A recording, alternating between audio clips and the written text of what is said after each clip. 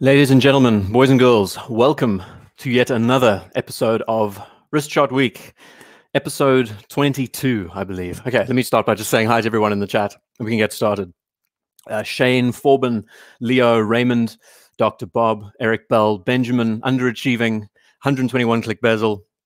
Thank you all for being here. Thank you so much for joining, and please let me know if you can hear me.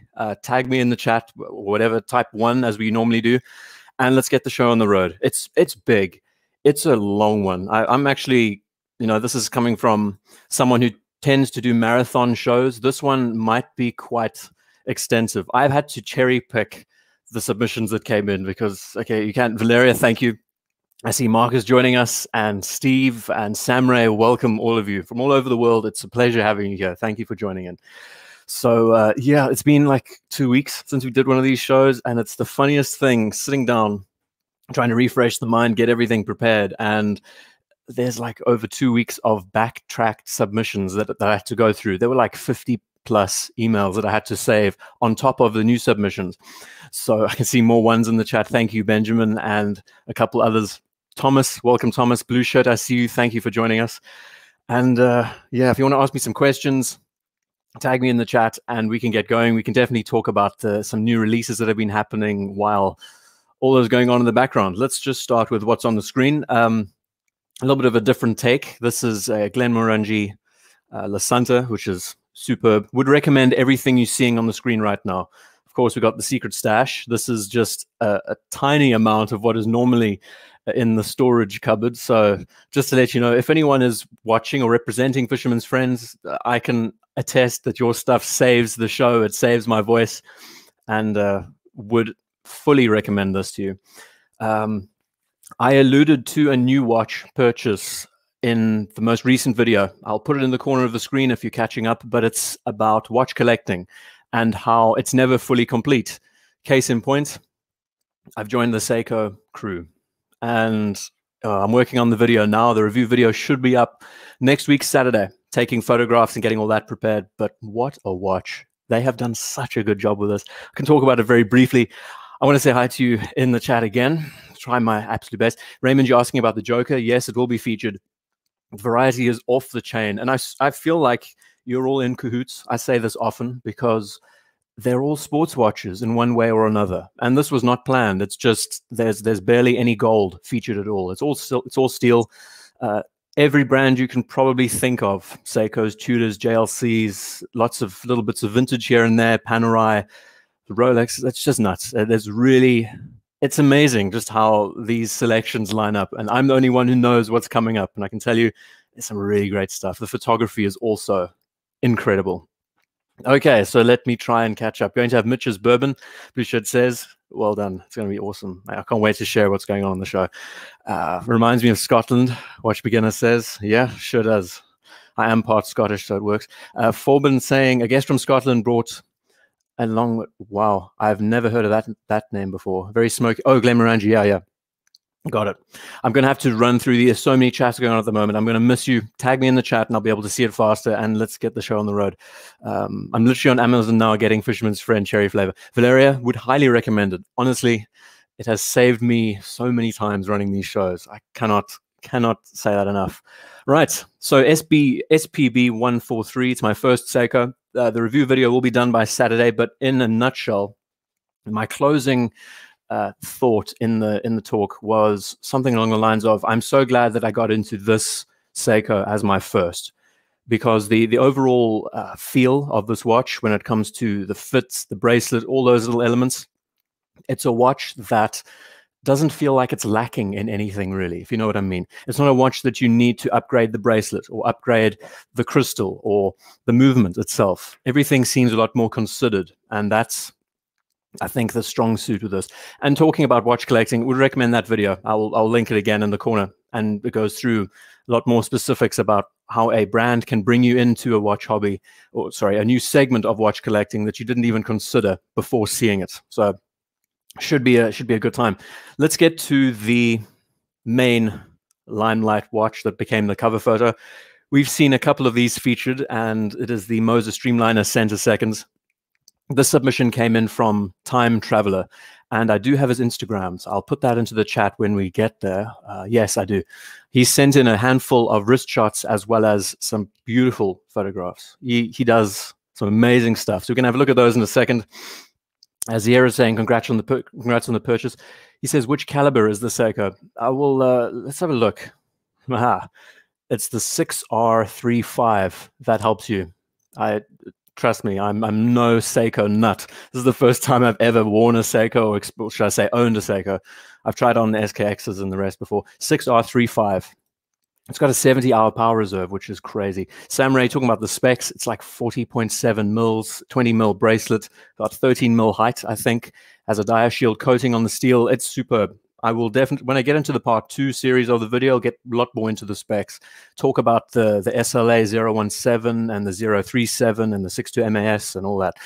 Yeah, it's going to be good. And Moses, Raymond says, yeah. So Moser Streamliner, we love it.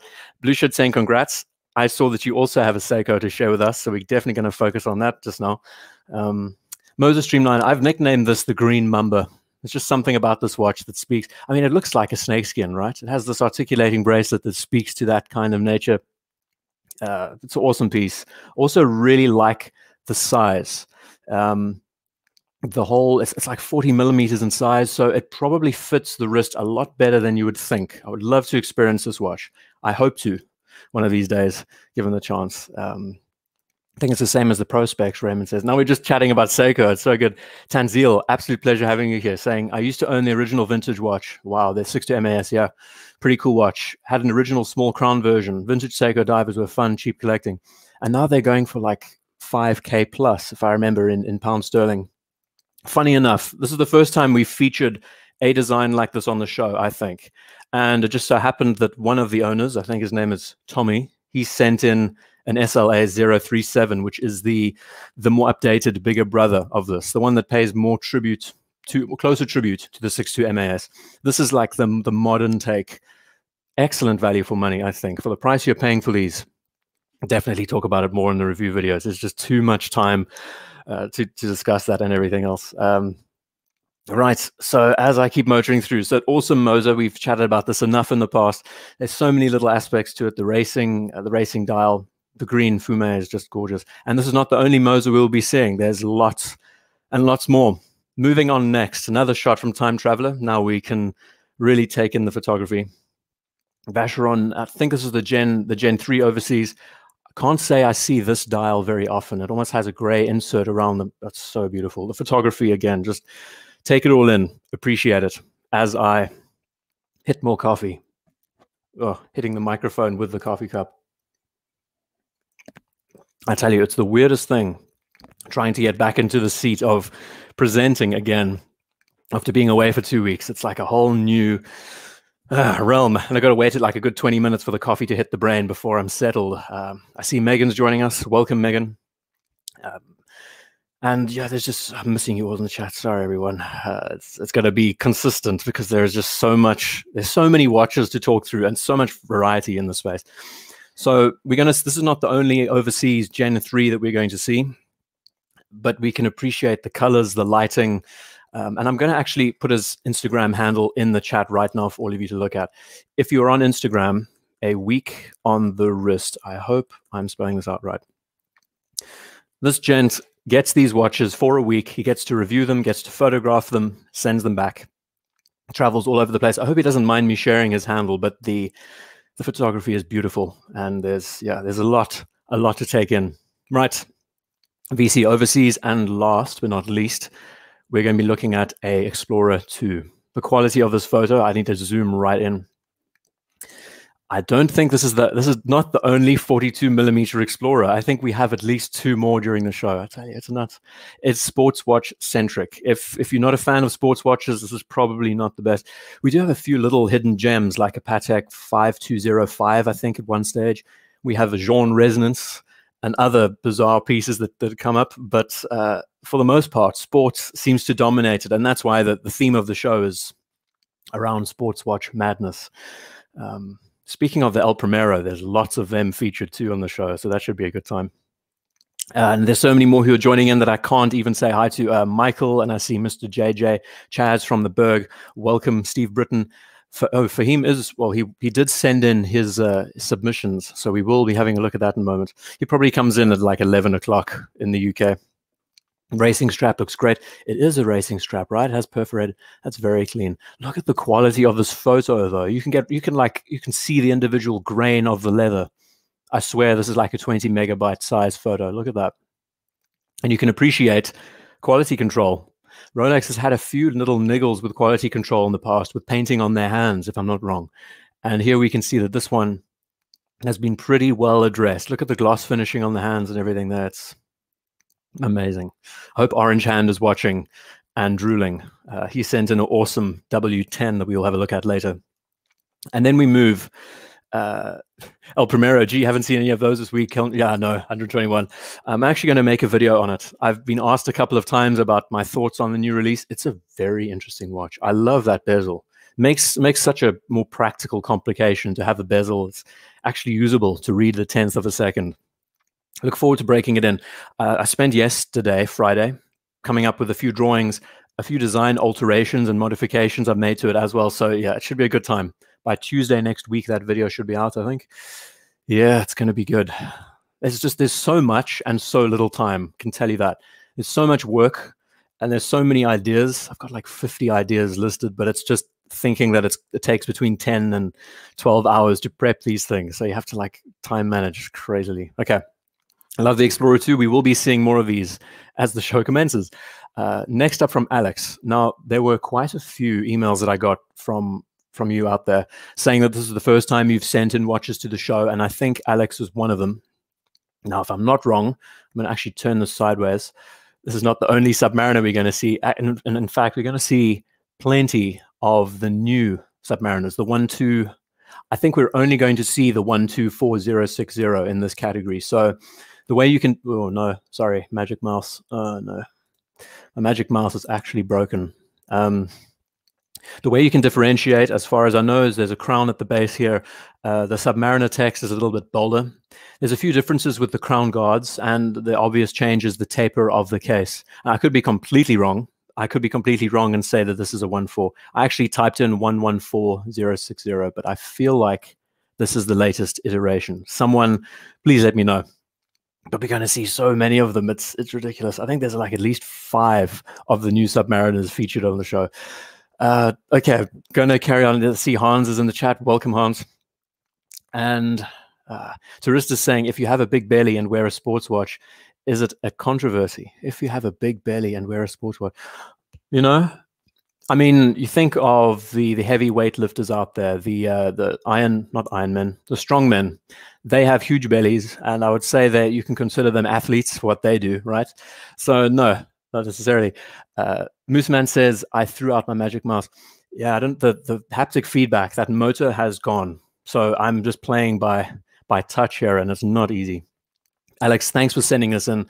The photography is incredible, and we will keep seeing it. Now, lots of you send in not 1, but like 5 submissions. So I sometimes have to be a bit more picky about the watches that come in and I save, and it's difficult. So I'm going to try my best here. This is a Mont Blanc, and I don't know the name. A lot of the times these submissions come in without the descriptions, and I'm saving these at like 3 in the morning, as most of you know. So I do struggle with these, but the submissions are just superb. I'm guessing it's an navigation watch of some kind. It's to do with flying, because it does have the aerospace kind of theme with the Dauphine hands and the cathedral hands and the compass bezel. Someone might need to help me with the reference. Right, and I'm going to carry on with the chat. I'm getting so many. I must be a strongman based on my girth, 121. That's funny. Foreman says, Rolex Sub answers the question, what do you read if you have no books and newspapers? Your dial text. We have a few Daytonas as well, so we'll see more of that later on. But, you know, looking at that, we're going to get to the subs again a bit later on, but looking at that watch, I could fully consider that to be my exit level watch in the Rolex sphere. Just a plain, simple Submariner. I do like what they've done with the tapering of the case. The bracelet, I'm very interested in experiencing. Very seldom that you actually see these Mont Blanc pieces. Let's see, Carl mentioning that has dots for the highest peak of each continent. Really? On the sides here? That's fascinating. Yeah, again, I didn't do much research into this watch. There's going to be a few serious outliers. I think Russell sent in a whole series of Ulysses Nardans that I didn't even get the names for, but it's going to be a good time. You can just appreciate the prettiness and the variety, and as it always is, as it always goes. And I'm sorry, there's like 50 comments that I haven't gotten to, and really, I see Shy-Town's joining us from China. Welcome, Shy-Town. I see Junior Johnson, Bud the Stud. So many more of you out there. Okay, next from Alex. This one is quite the outlier, understated model in this category. The Globemaster, but this has a annual calendar complication. And I love it for its, whenever it comes to, I mean, you can call this a blend of dress and sports in many ways. I love it when it occupies the dial, when the space on the dial is occupied correctly with certain features. The whole idea of a pointer date, that's always a nice element. And in this case, we have the days or the months all aligned very nicely. Awesome script with a separate hand pointing to each. Very clean. It's funny because this watch does ride that line of being very classically inspired, but also quite contemporary if we look at the development of the constellation. This is not the only one. I think we have 4 constellations that are going to be featured later on. But this one, taking the more classic approach of a pointer hand, is quite a nice clash of a more modern take and a vintage take at the same time. Very seldom we see these. I think this is in stainless steel. I don't think there are any white gold elements. Maybe I'm wrong. The bezel is tungsten, if I'm not mistaken, and maybe the bezel might be white gold in this combination here. But it's just a really nice piece. I think the balance is great. There's some nice symmetry everywhere there. Watch that's very underappreciated. I saw a meme the other day. If you don't follow Bro Dinky on Instagram, do it. And I think it was something like, it was a funeral, and there was a comment, a speech bubble in the corner saying that the Globemaster is an underrated watch. Just like so out of place, but just, it was hilarious. Okay, more of you in the chats. Yeah. Zahira, by the way, your Zenith is featured at the very end, so that should be good. Some beautiful shots you sent us. Last off from Alex is I called this a Flight Master, but it's not. It's a Seamaster with many little Flight Master elements. Look at the size of it. It feels like it's a 35mm piece. And I mean, there's just so many quirks. In the watch collecting video that I put out this week, I said something, I spent way too much time writing that one out. But I mentioned how you can spend your entire life becoming an expert of one brand and still find surprises along the way.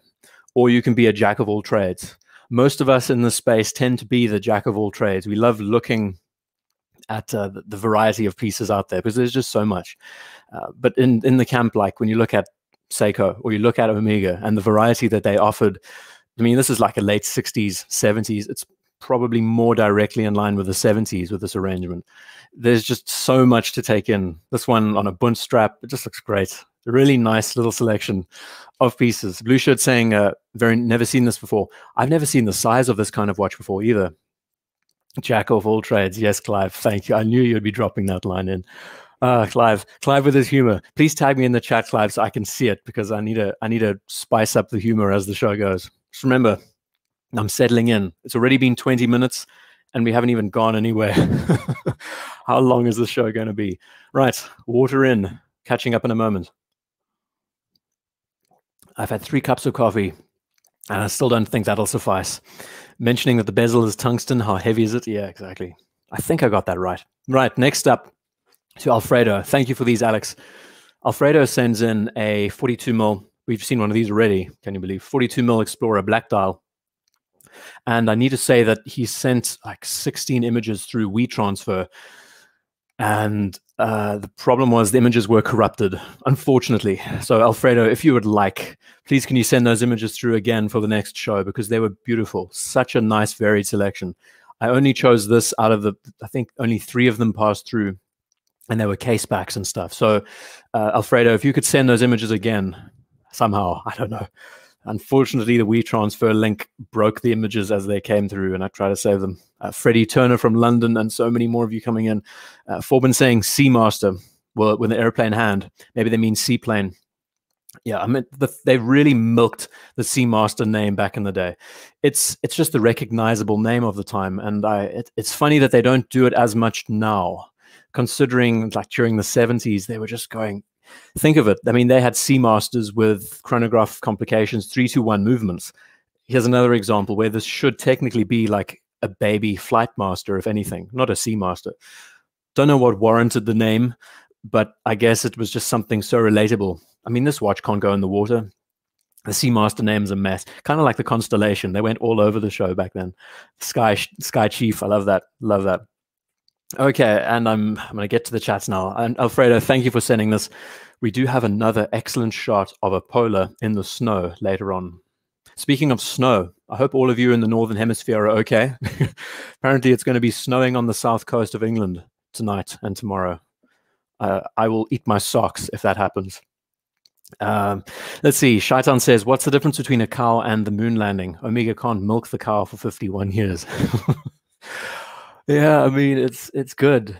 I gotta say that they are doing such a nice job with just some of the re-releases the reinterpretations they've been bringing out lately. Let's see what else is going on here. Q Maestro saying, off topic, just joined. Hope you didn't already talk about this, but what do you think of the Zenith El Primero? I hope you're just joking, Q Maestro. I have already discussed it, but I will be making a video that will come out on Tuesday in the next, 4 days. I'm working on it at the moment. My head is spinning, I tell you. I'm editing at the same time as getting all these images saved. It's ridiculous. Okay, Alfredo, thank you for this. Please send in those shots again because the photos were beautiful. So much variety, some high horology in there too. Next time, I will have them saved. Next up to BDev. Now, BDev sent a selection of pieces in, but this shot was pretty interesting. This is the Monaco, the 1958 16th F1 Grand Prix. And these cars are just so sublime. I'll get into it now. And this being not the caliber 11, the crown's the other, I think they call it the caliber 12. Yes, the caliber 12. You can tell that because the dial's a bit different and because the crown is not on the left-hand side, obviously. And it's quite fitting seeing this watch in this place here. Now I'm going to take a wild swing at these two cars. Maybe this is like what were they making back then? Come on, good name come to mind. I can't think of the name of the brand. I mean, I restore the Dinky toys, the Dinky and the Corgi toys. I should know all of these names. This looks like a Ferrari. I see a yellow badge there. Maybe Maserati. The 16th Formula One at Monaco in 1958. These guys were just out of their minds. It's just great. This is not a photo. I think it's a poster out of a magazine. I don't crucify me. I have no idea. But BDev, if you're in the chat, there you are. It's a Vanderwall. A Vanderwall? I've never heard of that name before. I was thinking it was an English-made brand of some kind. Van Wall and Ferrari. Thank you, Justin. Okay. Gonna move on. I gotta keep murdering. We have so many submissions, as you can see on the left-hand side, and there's so much. Right. To BDev next, another shot of a Tudor Heritage. As far as I know, there are few. This is not the 58, which is a surprise. It's not. It's definitely the 41, I think. There's no gilt to this dial, so it must be the 41. These watches are still loved by all, everywhere out there. The BRG color scheme, Shaitan, that's what I was considering. A Jag, yeah, Freddie, me too. I was struggling Bugatti, and now we're just guessing out the cars. Right, so many more chats. Sorry, guys. I'm going to try my best to catch up with you. Just tag me in the chat, and I'll be able to see it quicker. What made you think the car was English? Was it broken down the side of the route? Clive, you'd be surprised. In the 40s and the 50s and the 60s, British mechanics were amazing back then. Think of the Land Rover, the original Landy, the Mark I, the Mark II, short wheelbase, incredible cars, bulletproof. Sadly, that disappeared over time, but in the racing side of things, they were so resilient. Think of just Jaguar back then. They were thrashing Ferraris and all sorts. So yeah, that's a pretty good one though, Clive. I love it. Keep the humor coming, Clive. I need it. I've got the dregs of my third coffee left. I'm going to hit the La Santa, and I'll be with you in a moment. La Santa is such a good drop. I just hope I don't lose my voice. Black Bay 41. I do miss the smiling self-winding. This is a strange watch. I might be completely. Hold on a second. I see a red triangle here. This is the 58. Help me out.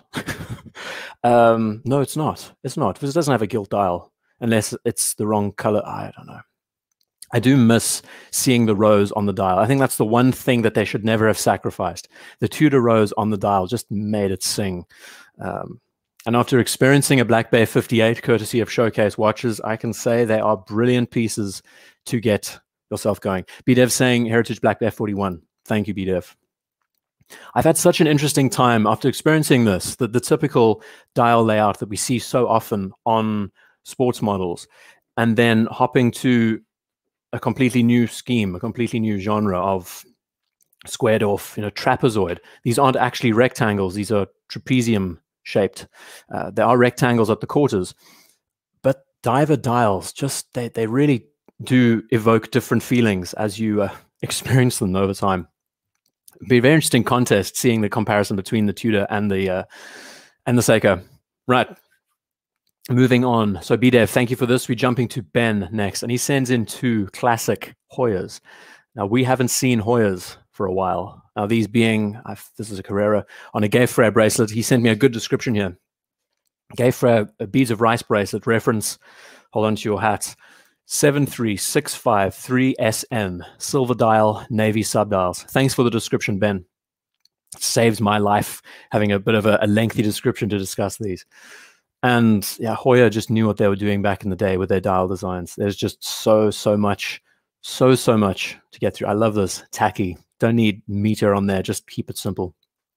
So there was a question asked of me about the new Zenith.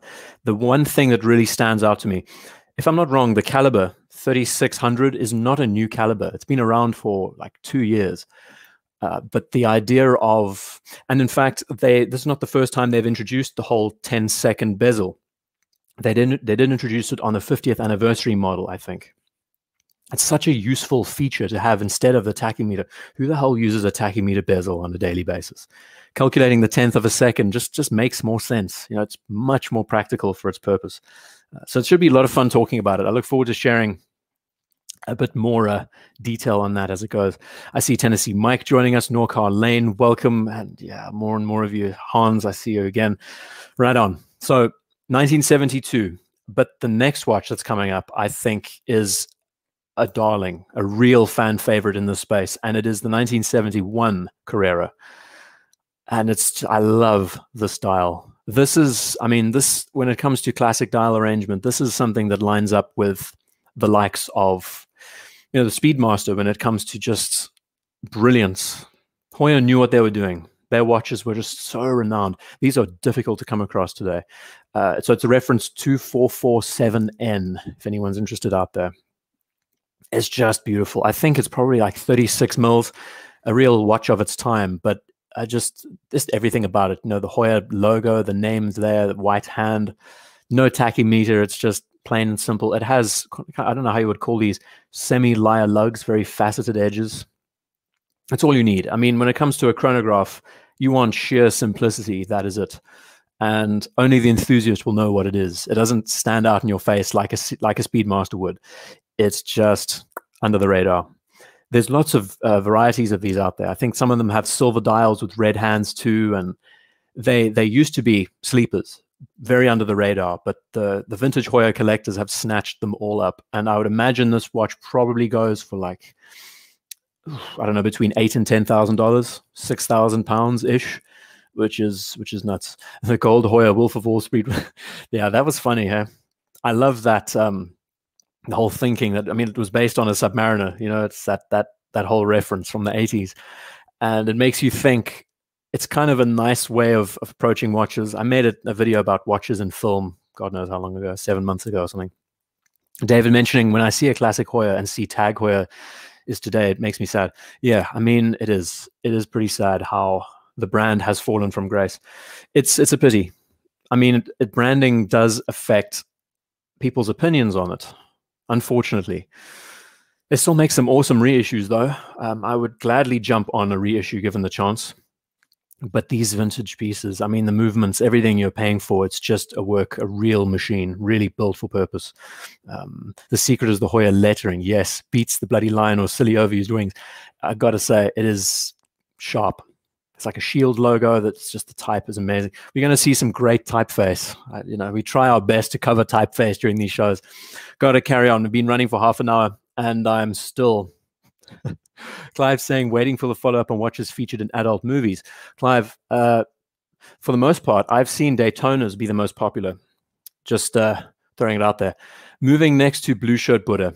Now, as far as I know, Blue Shirt's not a Seiko guy. I don't know if this is a new watch, a new pickup for him as well. If it is, congratulations, Blue Shirt. But I do want to also tag Watch Talk with the Punters, which happens on a Sunday. I need to give these guys a shot. They have a guest on every week, and it's a great time. I love sitting in the wings and just listening in and being in the chat. It's a lot of fun. So Sunday, they run the show. I don't know what time, like 7 p.m. UK time. So the rest of the world, it's early afternoon, I would imagine, in the States.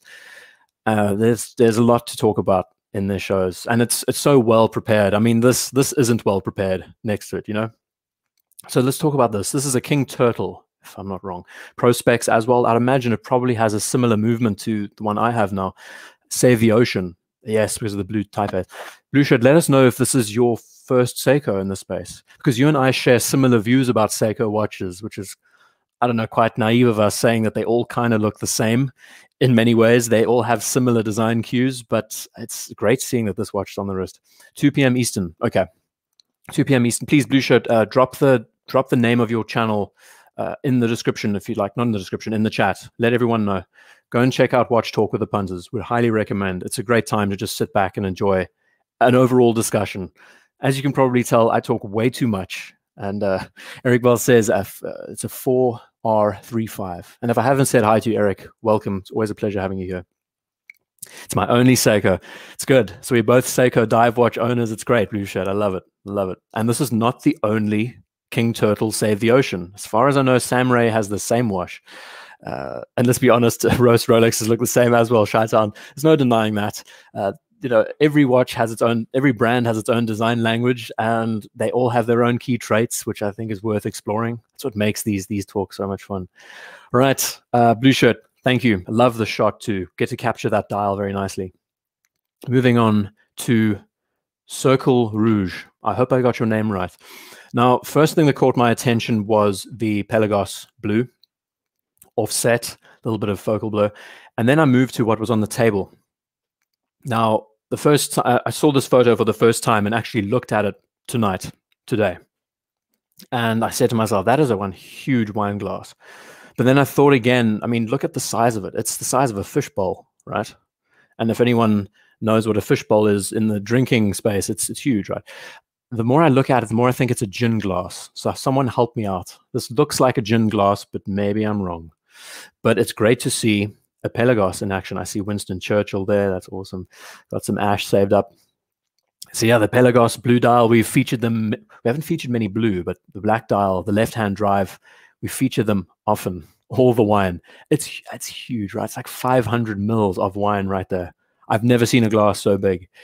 It's all to do with aeration, of course. If you know your drinking habits, 500 meters of wine. Yeah, I love you guys. And again, thank you all for joining in. Those who I haven't said hi to already, it's an absolute pleasure having you here. Tom saying Panerai are also different. We're going to see a Panerai later on. Would you believe? Missed the first 30. Don't worry, George. We've barely started. Like, we've only run through 10 watches.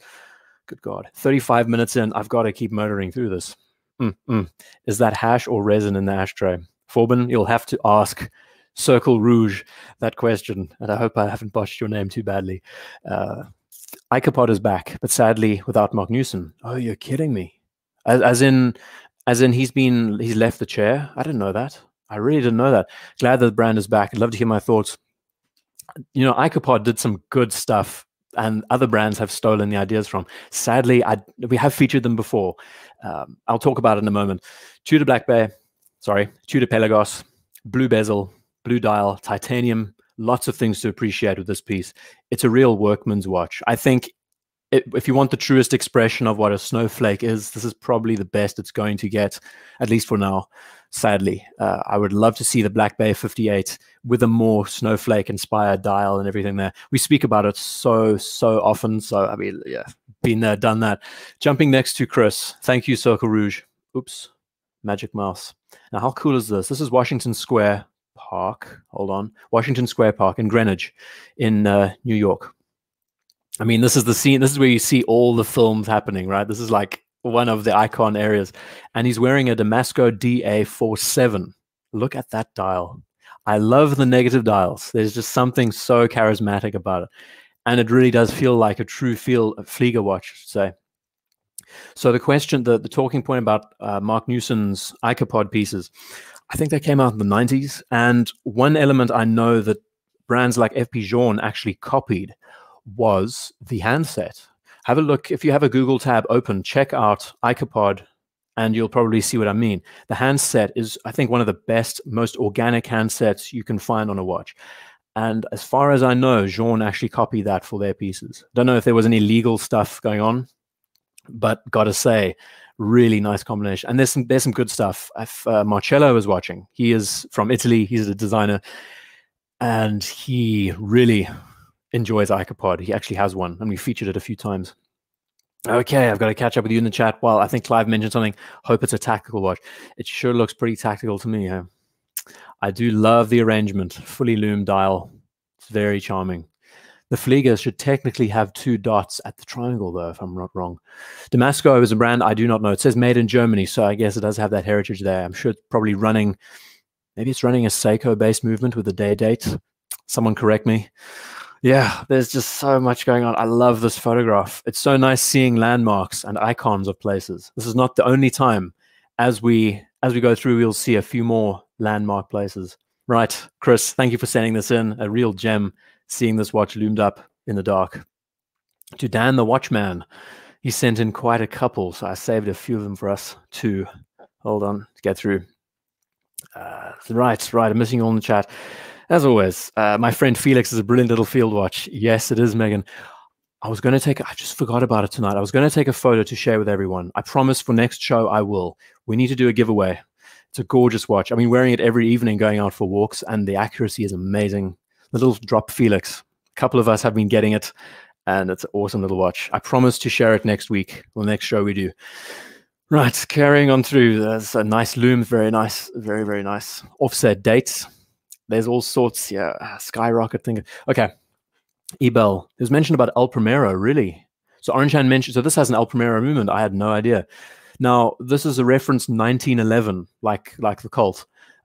And Dan the Watchman said this in the email, saying that never planned on buying it, just came across its path and pulled the trigger. And he's putting this question out to everyone there. Has anyone else experienced this before, where it's just a watch you stumble on without planning, and it just ends up in your collection? This is one of them. It's a fascinating piece. It has all sorts of peculiar, very Type 20 aesthetic with the way the dial's been arranged there. I didn't know it had an El Primero movement. That just pushes it into a completely different category, right? Awesome. Dated 430. Funny how polarizing this is. I do appreciate it offset. I don't like it when it's smack in your face. In this kind of configuration, it's not too, it doesn't get in the way as much. I guess that's divisive. You could say it does because it's a little bit large relative to the numerals on either side. But still, I do prefer it at the 430 with chronographs especially. And that's probably the best giveaway that it's a Zenith movement, right? With the date there at the side. Okay, the last dregs of the third coffee. Am I going to survive? Don't know. Right on. Let's get back into the chat. One thing I also appreciate about this piece is that it's fully brushed. Fully brushed chronograph, pretty rare in this category. Style conflict, softly curved yet uses sharp-faced screws. Very uncomfortable. Yeah, man, right? Is this kind of like a 90s? I would imagine it's a 90s era piece. It has a T-Swiss T dial. Yeah. So remember, this is the first time I'm seeing half of these. I just save, file away, save, file away. So I'm experiencing this watch for the first time with you. It feels very German. Very German in the way that the case has been done, and the bracelet is kind of similar with the end links there. But the screws, I get what you're talking about. IWC engineer, George, very good thinking there. Funny, I don't think we have a few IWCs, do we? Yeah, we have a Portugueser. We don't have any engineers this time around. El Primero 400 series. Thanks for that, Raymond. And Blueshed says, time for a shot. Okay, I'll take that challenge. I really only have a drop of whiskey tonight. I've got to be lucid. It literally is a drop. The Lasanta hits hard, so it's 43%. It's a little bit strong. Very 90s, Mark says. Yeah, I agree. Fully agree. Okay, more shots from Dan the Watchman. I love this. When do we see this? Now, this is probably the furthest from the sports watch lineup that we're going to be seeing, but it's a JLC collection of his. And he didn't give me any reference numbers or details, but he did take some separate photos of the pieces that we'll have a look at now. I love it. These all feel very 50s, if I'm not wrong. Kind of late 40s, early 50s, I would say. But I'm not saying JLC. It's a Le Coutre. You know, you're talking pre-JLC. The typeface is superb. This arrangement also, I mean, this speaks so true to the 1950s with the 2, the 4, the 6. Very Seamaster based, very Le Coutre based, actually, when we see these pointed elements here. Great looking dial. But you notice the case kind of reminds you of a constellation. Has a very constellation sort of feel to it, you know? Future-matic 1950s. Raymond, thank you. Geez, I tell you what, you guys are the ones who save me half the time with these descriptions. Thank you for that, Raymond. And the variations, yeah, definitely. So that's the first thing I notice. Extremely 50s. I don't understand what this is. Is this the power reserve? Maybe it is the power reserve. Interesting little scale. You don't see that often with a red highlight on the inside there. So focusing in on the case, I see Constellation, which looks awesome. Very 50s. And as we move along to the next model, Chrono, I have no idea what it is, miles per hour. So it's a tachymeter. So I would imagine it is also in the realms of 1950s design. And you can generally tell that because the tachymeter is inset around the dial there. I love the Dauphine hands. Yeah, I agree, David. It looks so good. Something about the Dauphine hand. It's a pity that it's not featured more on watches today. Don't you find it funny how, geez, squeaky chair. I've tried all the oils, all the lubricants, still doesn't work. I think I mentioned this in the Seiko video that's coming out next week. Don't you find it funny how with some watches you can really struggle to like it because there's one key feature about it that just doesn't sit right with you, whether it's the handset, the case style, and then that just turns the watch off completely, you know? That's how I've felt with a lot of Seiko divers. I'm going to be talking about bloody Seiko for the next week. Sorry about that. We're so on point, Hans. Yeah, it's good. We're having fun, just chatting away. The whiskey, the coffee's hit the brain fully. I see Demetrius has just joined us. Demetrius, you're coming up in a moment, and he has sent his collection for us to look at, and it's a stunningly cool collection. So we'll have a good time there. Why don't they use kilometers? Oh, no. That's a good question. Now, look, I'm from the Southern Hemisphere where kilometers is the deal. I'm imagining this is a European-based watch, so miles is... No, but in Europe, they also discuss, is it made for the American market? I really don't know. I really don't know. I would imagine European watches should calculate kilometers. It doesn't matter, though.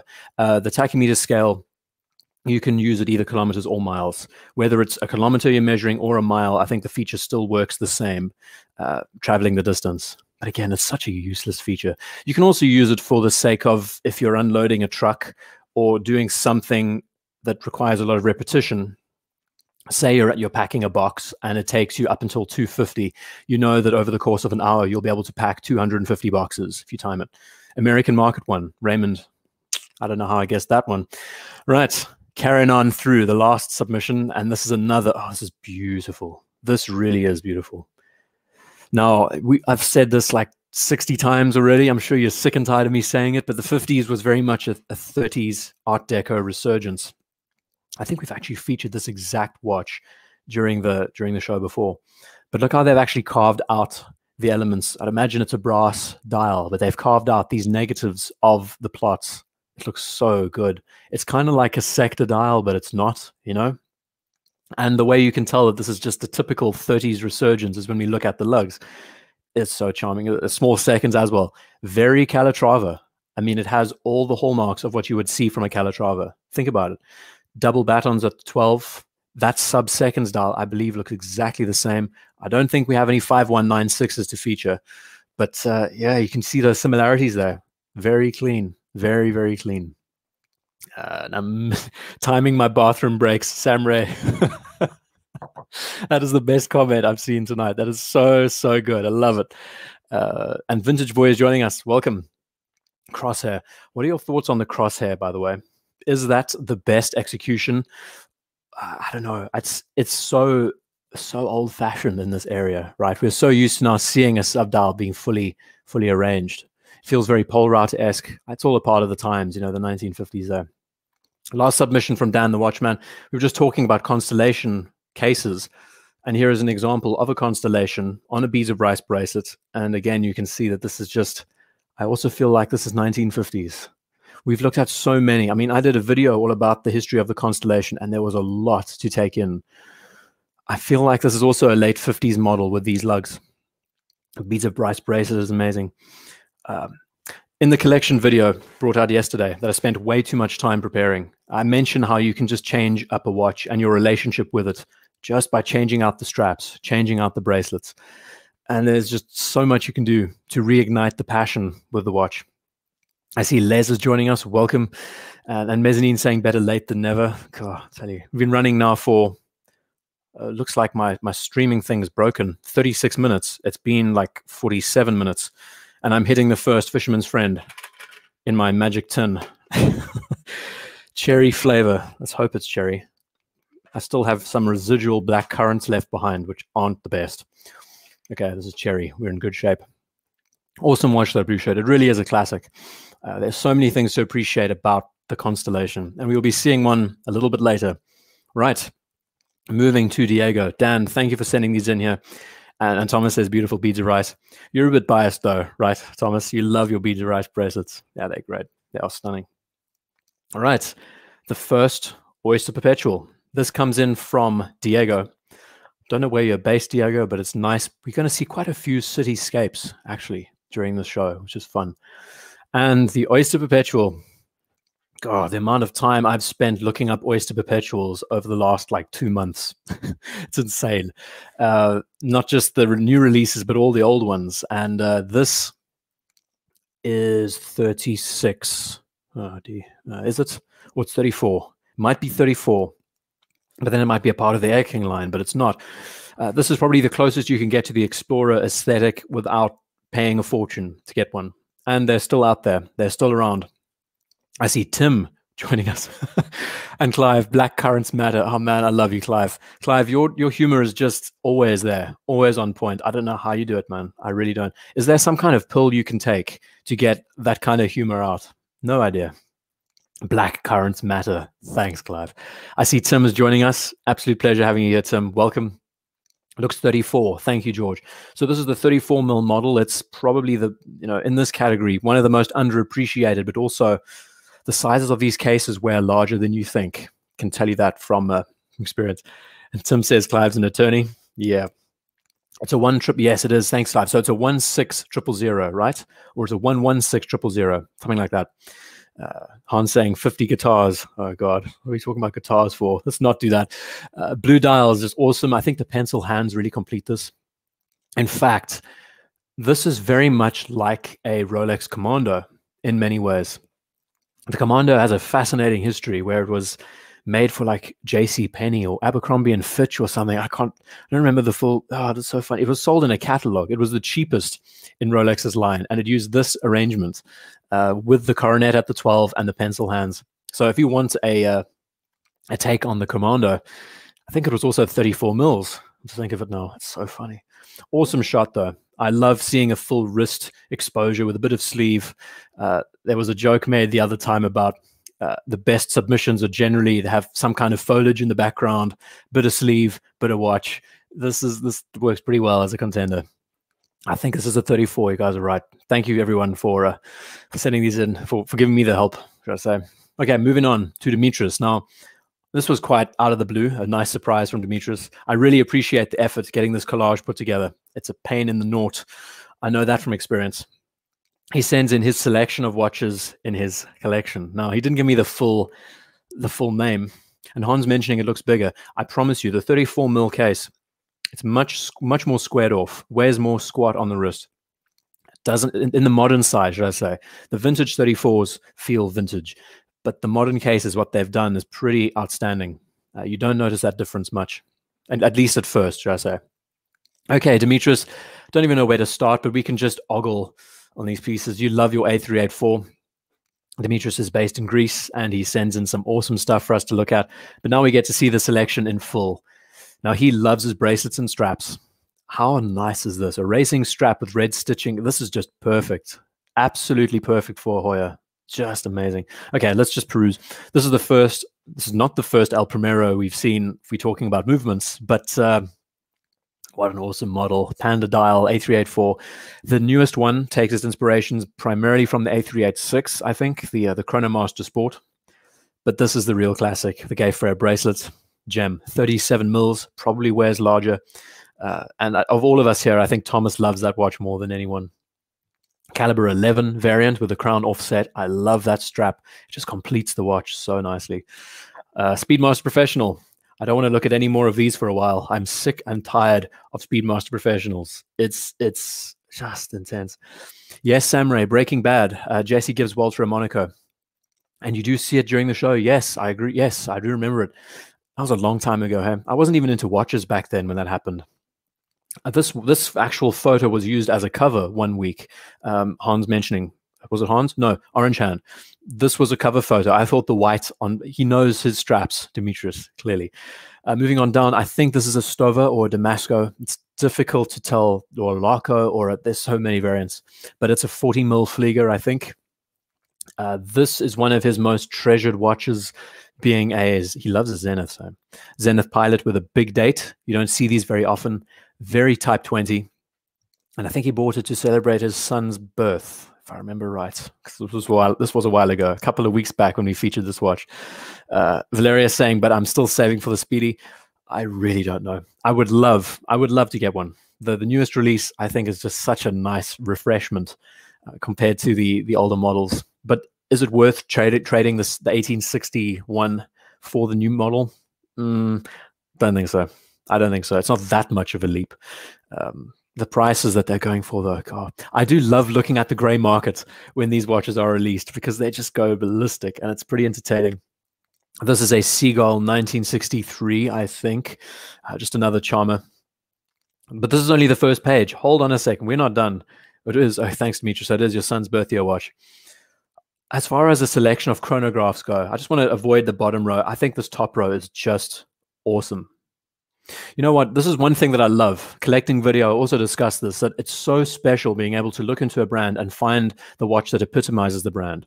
Here you have the representation of Zenith, El Primero, the first. Its competition right next to it. This is one of the first automatic chronos from Hoya.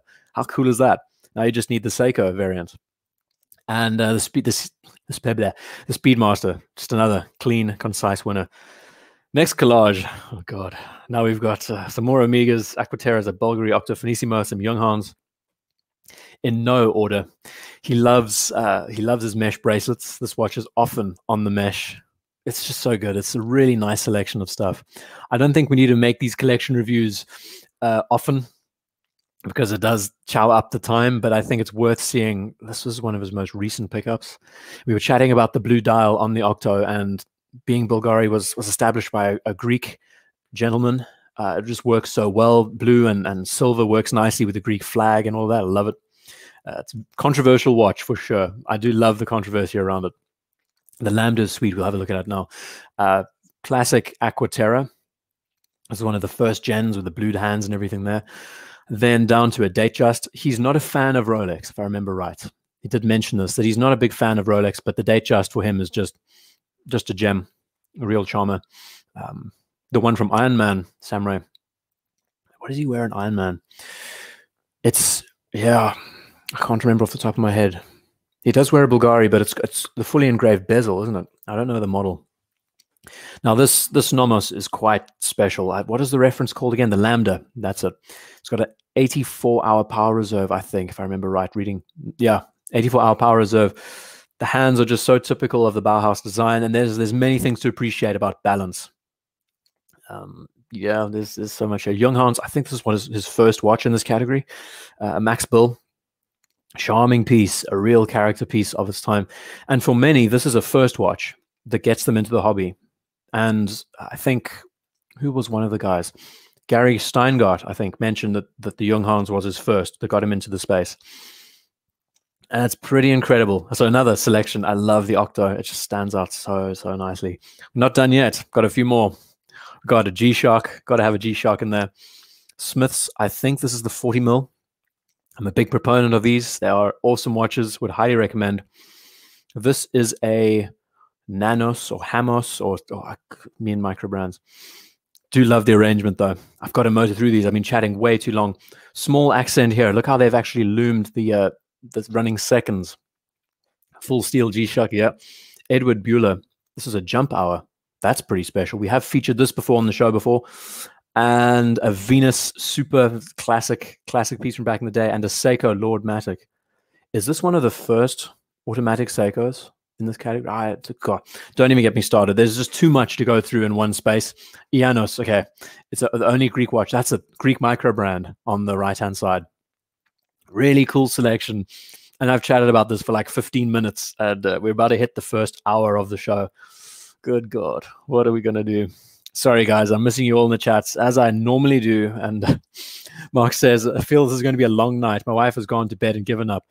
Oh, I could have put her to sleep, Mark. That's generally what I do.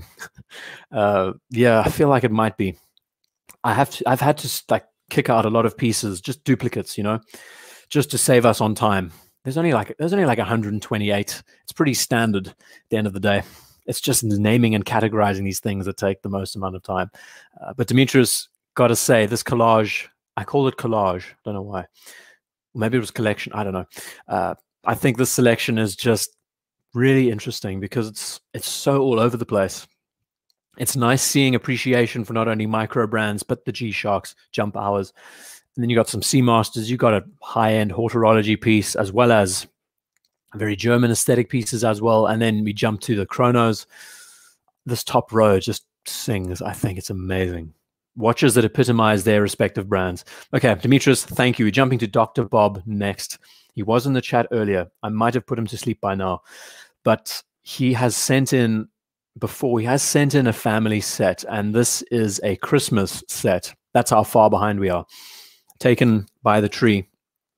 36 mil OP, I believe, and another Polar. I thought we only had like 2 left. This is another example of the Polar Explorer.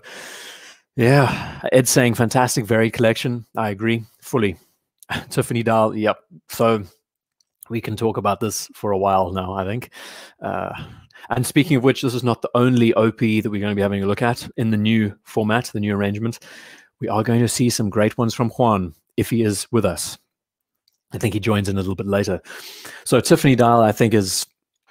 Some have mentioned, I do like the perspectives on this. I haven't had any hands-on time or seen it in person, but the perspectives so far is some feel it's more of a feminine color. The blue is just too bright for us. Maybe it is relative to our skin tones. It works better on some skin tones next to others. Interesting, though.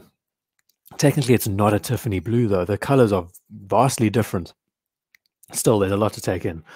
And another 42 mil Polar. Sorry to say, Dr. Bob, but we've seen those already, and there's going to be more coming up later. It's so funny, I tell you. These shows, sometimes we get 5, 6, 7 of the same watches in the submissions, which is just hilarious. Rasmus saying better late than never. You're not late. It's only been like, what, 59 minutes, 58 minutes so far. And Tom says, yes, Rolex calls it turquoise. Yeah. So we're going to see a very nice selection of 41s just now. But first, to Ed, who sends in a 41 date just. And Ed was just in the chat a second ago. I love it. I love it. The variety is just here. So we do have this element of Rolex peppered through this entire show. Sometimes we never feature Rolex on these, but it seems like Rolex was just popular over the course of the last few months. Okay, so Dr. Bob, I don't know if you're still with us, but do like seeing a his and hers. And this is not the only selection we're going to see. Later on, we'll see some more. And I think Dr. Bob also sent in the Aquanaut and the Ladies Calatrava the other week, and that was a standout. Second-hand synchronization. You know, watch enthusiasts, just great eye there. Who mentioned that? Perry. You know you're a watch enthusiast when you're that focused in on the details. I love it. Funny, the 3-watch video that I did of looking at the Tudor, the Omega, and the Rolex, I synchronized them all at the same time. And it was so satisfying filming that B-roll footage of all 3 of them ticking in unison. That's the word. Dr. Bob, thank you for sending this in. Do love it. Do love it. Moving to Ed with his Datejust 41. So Rasmus saying, well, iDguy, you being all nervous about the sound settings and stuff is a pleasure. Oh, don't tell me. I'm being nervous about the sound saying, oh, at the beginning of the show. Yeah, generally, I hope the sound is good. I haven't asked you guys enough if the sound is okay, if I'm breaking up or anything.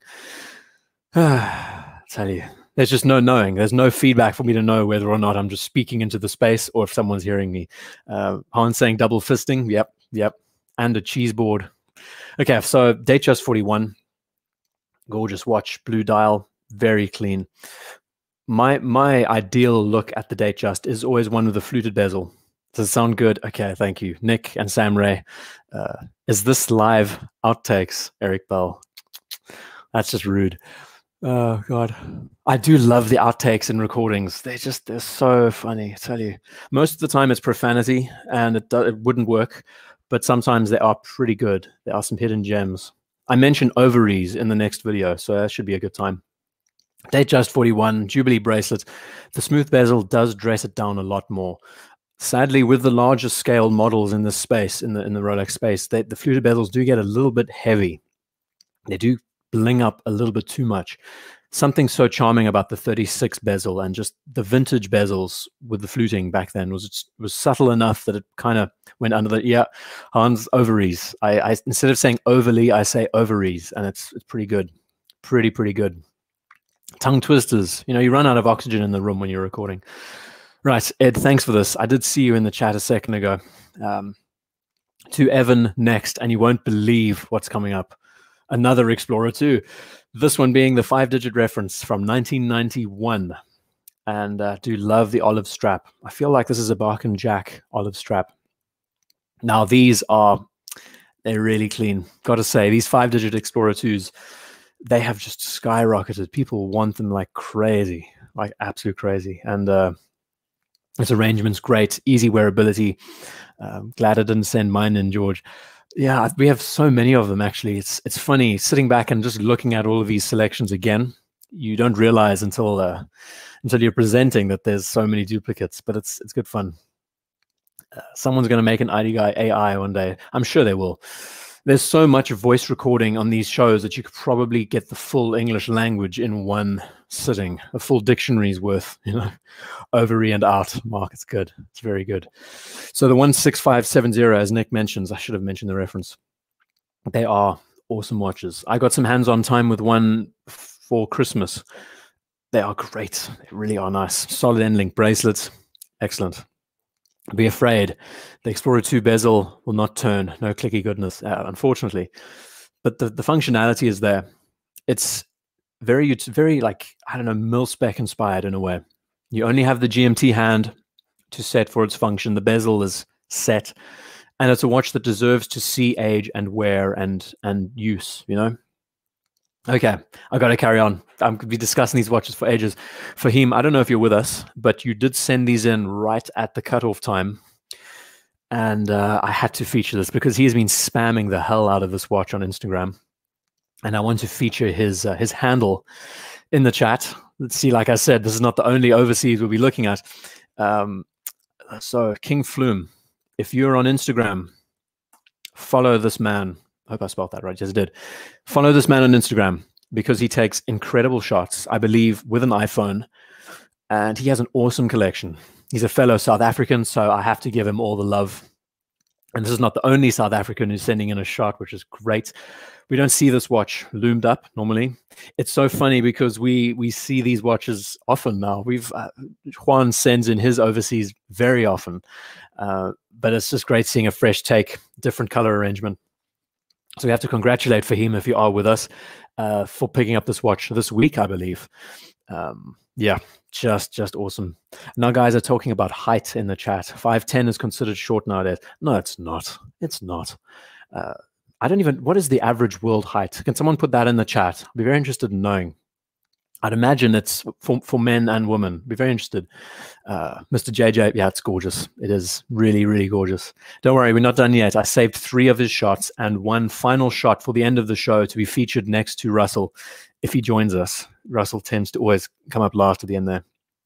Steve, I'm sold on this VC. Yeah, I've been speaking about this watch for like 2 years now, I think, saying how underrated it is and how people should be looking at it. The Gen 3 just hit it out of the park, and I believe there are waiting lists for these now. And yeah, it's sad in a way, because it's, you know, the secret's out and they're hard to find and they're not cheap by any means. But as far as a one and done in the horology space, this is pretty good. It's not the size of the and, but the size of the self-worth. Yeah, I agree. But talking about height and people, and yeah, size of self-worth. Height really means zip at the end of the day. I mean, you can be the shortest person on the planet, but it's all to do with confidence. Confidence and character is what wins. Very expensive. It is, Mark. It's crazy expensive. And you guys talk about I'm 6'5", 6'9". Oh god, now we're going realistic. Brent, welcome to the show. Some more shots. Of course, we can appreciate the movement. Again, get on Instagram and follow King Flume. I featured it in the chat for you to look at. You have to follow his page. He's got some great stuff. He puts so much effort into his photography that it just deserves. He deserves it. Yeah, beautiful. I think the rotor on this watch especially just completes it, you know. In a way, I would prefer to see the Maltese cross.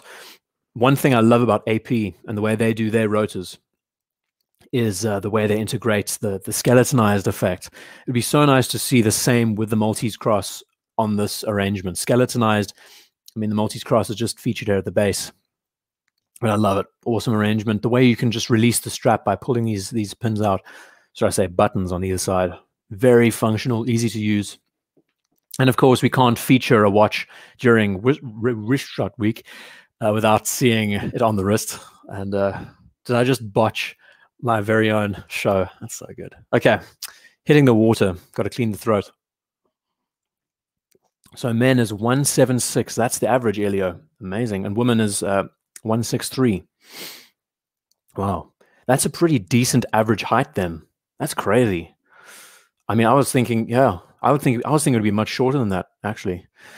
Overall, curved bridges, love it. Yeah, we can talk about the movement for days. This shot is just beautiful, though. Wristwatch, Neferion, I knew it'd be there. The lighting, the way this dial is captured, it's gorgeous. It's a royal blue. In the purest sense, it's a royal blue, and it looks so clean. I need to refresh the stream on my laptop. Hold on a second. I'll be with you in a moment. Some reason the laptop is chugging along very slowly today. It is a charming watch. And I mean, this is a real hero shot for the show, don't you think? Fahim, where are you? This is bad that you're not here with us. So we're gushing over this. Crush her and her lisp. I don't know what's going on, Mark. That's so funny. Yeah, and mentioned that, but mentioning sold my Panerai, bought an Omega Seamaster 300. Yeah, I mean, I want to make a video all about the PAM line and how they could refresh.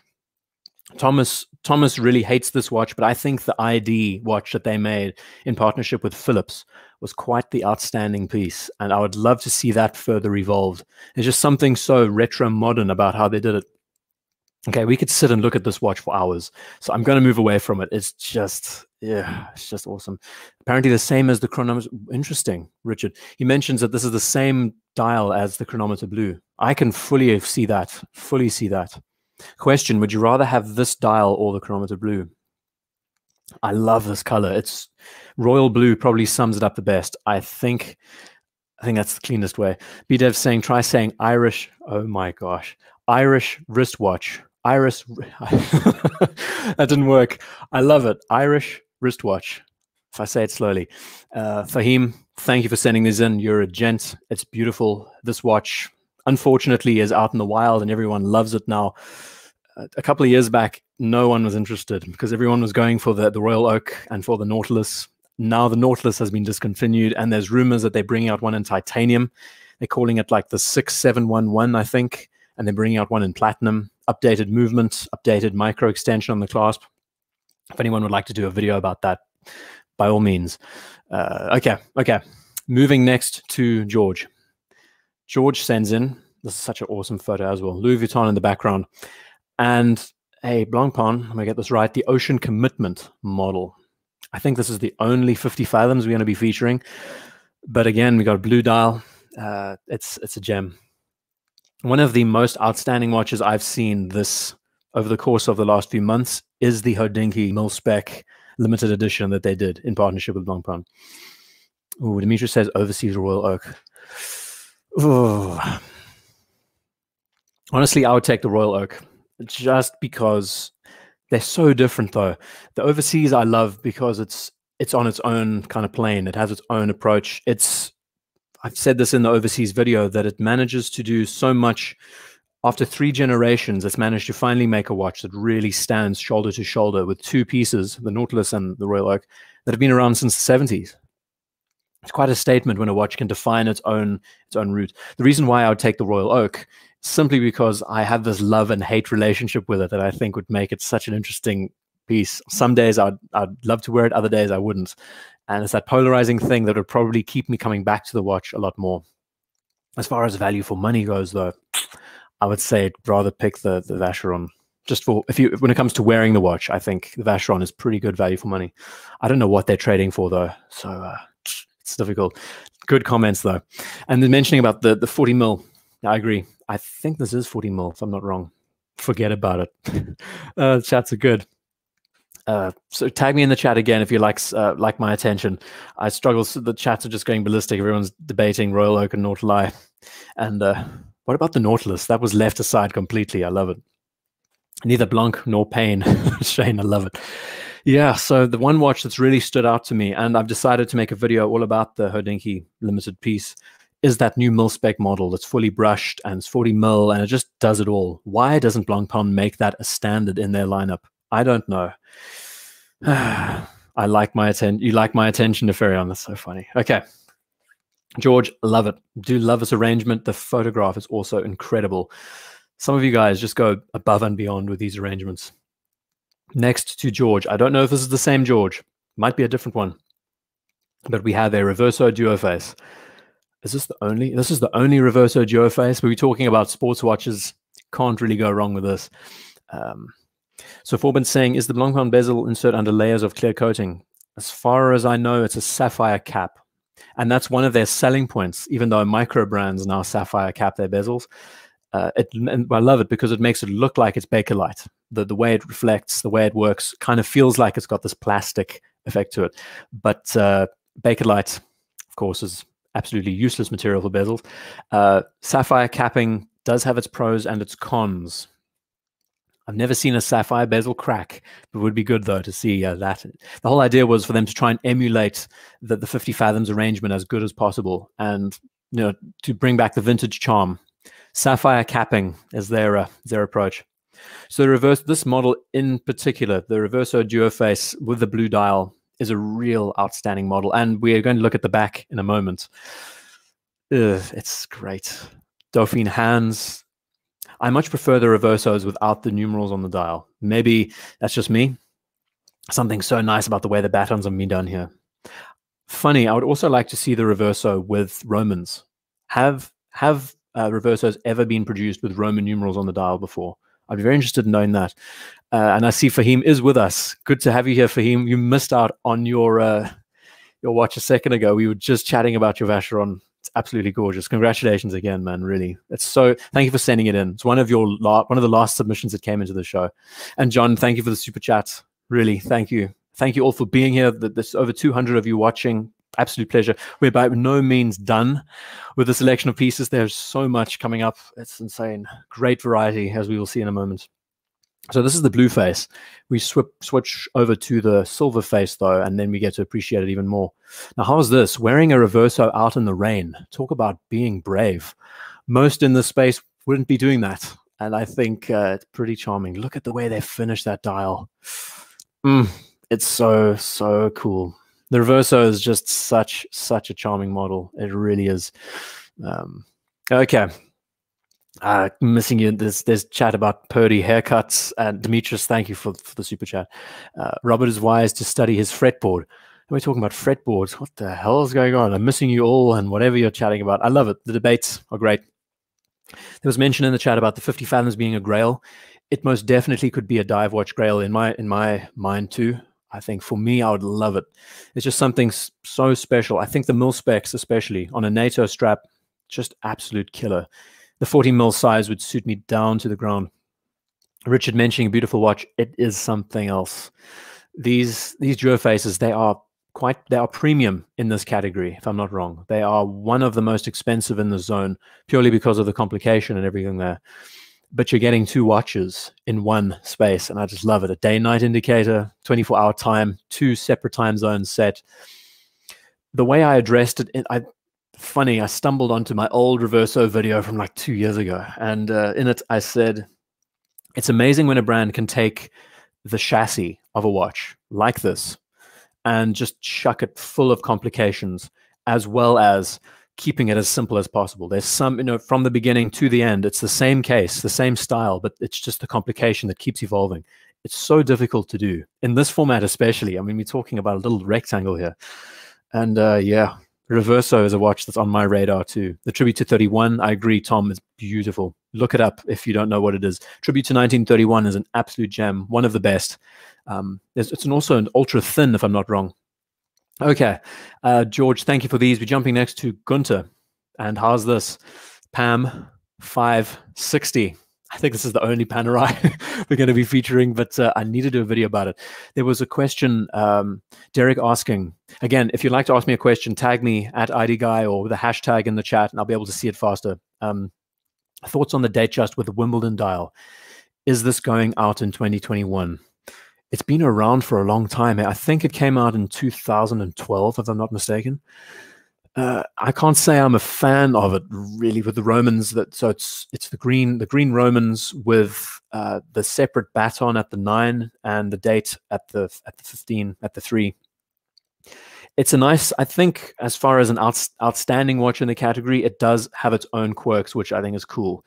It's seeing the standard atypical Datejust. It's nice to see some variety in that space.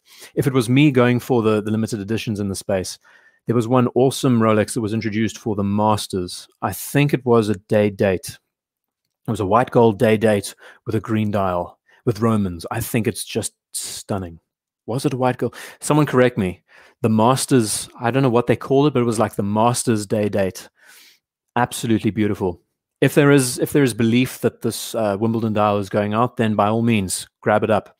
Same as the testosterone. Oh, this is going to be good. Same as the Air King, the old Air King that's now probably also going to be phased out with the Flieger dial. I recommend picking that up. Jump on the outliers if you can.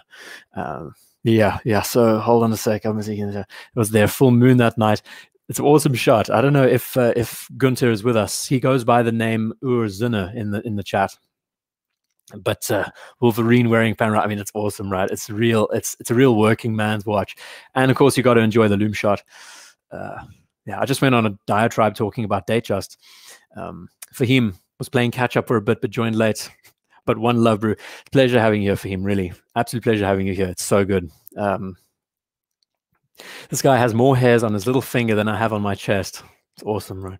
It's funny, I was thinking about arm hair the other day and how we all just differ so much in the space. And you know how some of us just think about arm hair sometimes? It's so cool. It's so weird how genetics works around the world. This watch is probably like 45 mils in size. I think Thomas could probably help. But what a monster of a watch. It's clean. It's an 8-day power reserve. There's lots to appreciate around Panerai. Okay, Gunther, thanks for sending this in. It's just the cleanest, simplest in this category. You gotta love it. It has all the hallmarks that makes the Panerai what it is. Next up, we're jumping to High Desert Forester, and we're getting to another Seiko. I've never seen this before. It's called the Land Master. So it's the SBD, SBD B015. Being someone who owns a Seiko now, I should know these references off pat, but I never will. I will never understand Seiko references as long as I live, as much as I try. It's going to be a serious headache. So as you've been saying, any wrist shots with the Zenith El Primero? No, sadly not. No one has it in their possession that's sent in for the show. But funny, I saw some release photos of the watch with batons the other way around. There was like a manufacturing glitch where one of the batons, the loom, was placed the other way. But the new Zenith, we will definitely, I'm going to do a video about it for next week, so we can talk about that in a lot more detail. Okay. Never seen this before. It's so peculiar. The big crown at the top. Now, it's a spring drive. It's probably one of the first spring drives in the space. and it's like, it reminds me of an engineer in a way, very engineer aesthetic. This is the thing about Seiko, is that their identity, though similar in some spaces, also just decides to go all over the show sometimes. And this is an example of a watch that's just, you just don't know. Is this a GMT? Does it have 20? It does have a 24. I don't know. 20. It is a GMT of some kind, but it's a string drive. So it has the full and the empty reserve standard data you would expect. Seiko has such a varied design language in this space. So it's well worth exploring, because there's a lot to take in. And like I said, you can become a master of one brand and still be surprised. And this is an example. So it's a GMT with a spring drive movement, and it looks like a compass in a way on the wrist, right? Very old-fashioned, kind of like a pilot style model. It's very difficult to hone in on what it is. This is an UTC. Very good point, Tom. What's the height of the monster? I would imagine it's probably like 15 mils, including the crystal that stands proud. Yeah. Or for a refill, Hans says, and a leakage break. Go and flush your kidneys, flush your bladder, shall I say. Right. Hi, Desert Forester. Thank you for sending this in. We are not done with spring drives. We're not done with Grand Seiko and other models. We will get to more of them just now. Next up to Indra, who sends in a Saab 033 by the fire.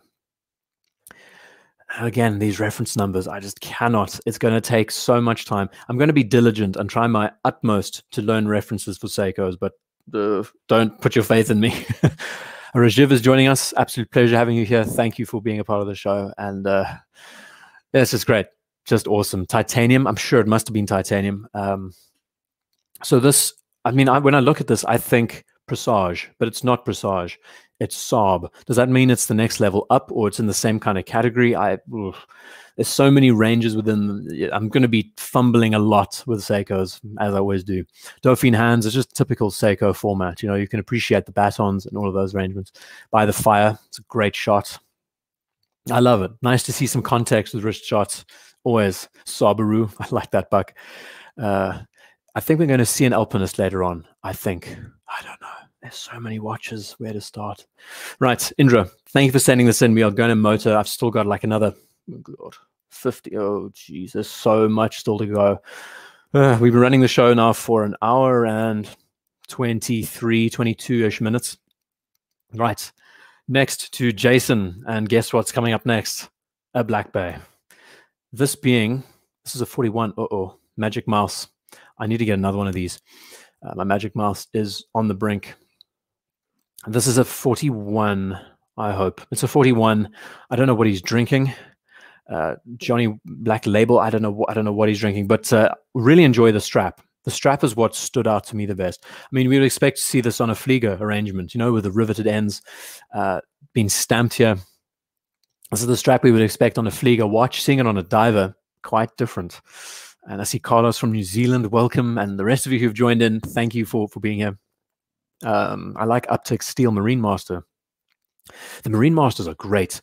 They also have some of the best clasps in this category. I mean, looking at an aftermarket Marine Master clasp, 41. Okay, good. Do dig it. I think the Flieger strap does kind of, when you see this kind of watch out in the wild, you don't expect this arrangement. And it makes you kind of look at it twice and go, that's something. 41. Okay. So it's going well. The show has been going well. I've been chatting away. I can just talk over myself for God knows how long. Why do I imagine Sean Connery wearing this watch, drinking whiskey on the side? Yeah, this is the kind of watch that he would be wearing, right? I mean, it's what it's modeled on, basically, the 58, the whole big crown style from back in the day.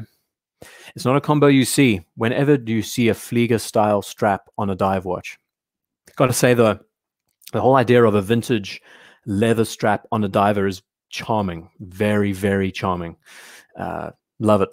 Got to say, it's awesome. And the 41s, you can pick them up for absolute steals at the moment. That's one thing to focus in on, is that this year, I hope to be a lot more varied with the content. When looking, I'm actually going to make a video all about things you should be focusing on in the watch space, instead of just the typical, where are the other areas that you should be looking at?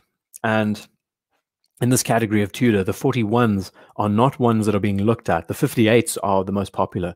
So jump on a 41 if you can. They do have ETA movements, but even still, they're just great workhorses. They still fulfill the same purpose, you know?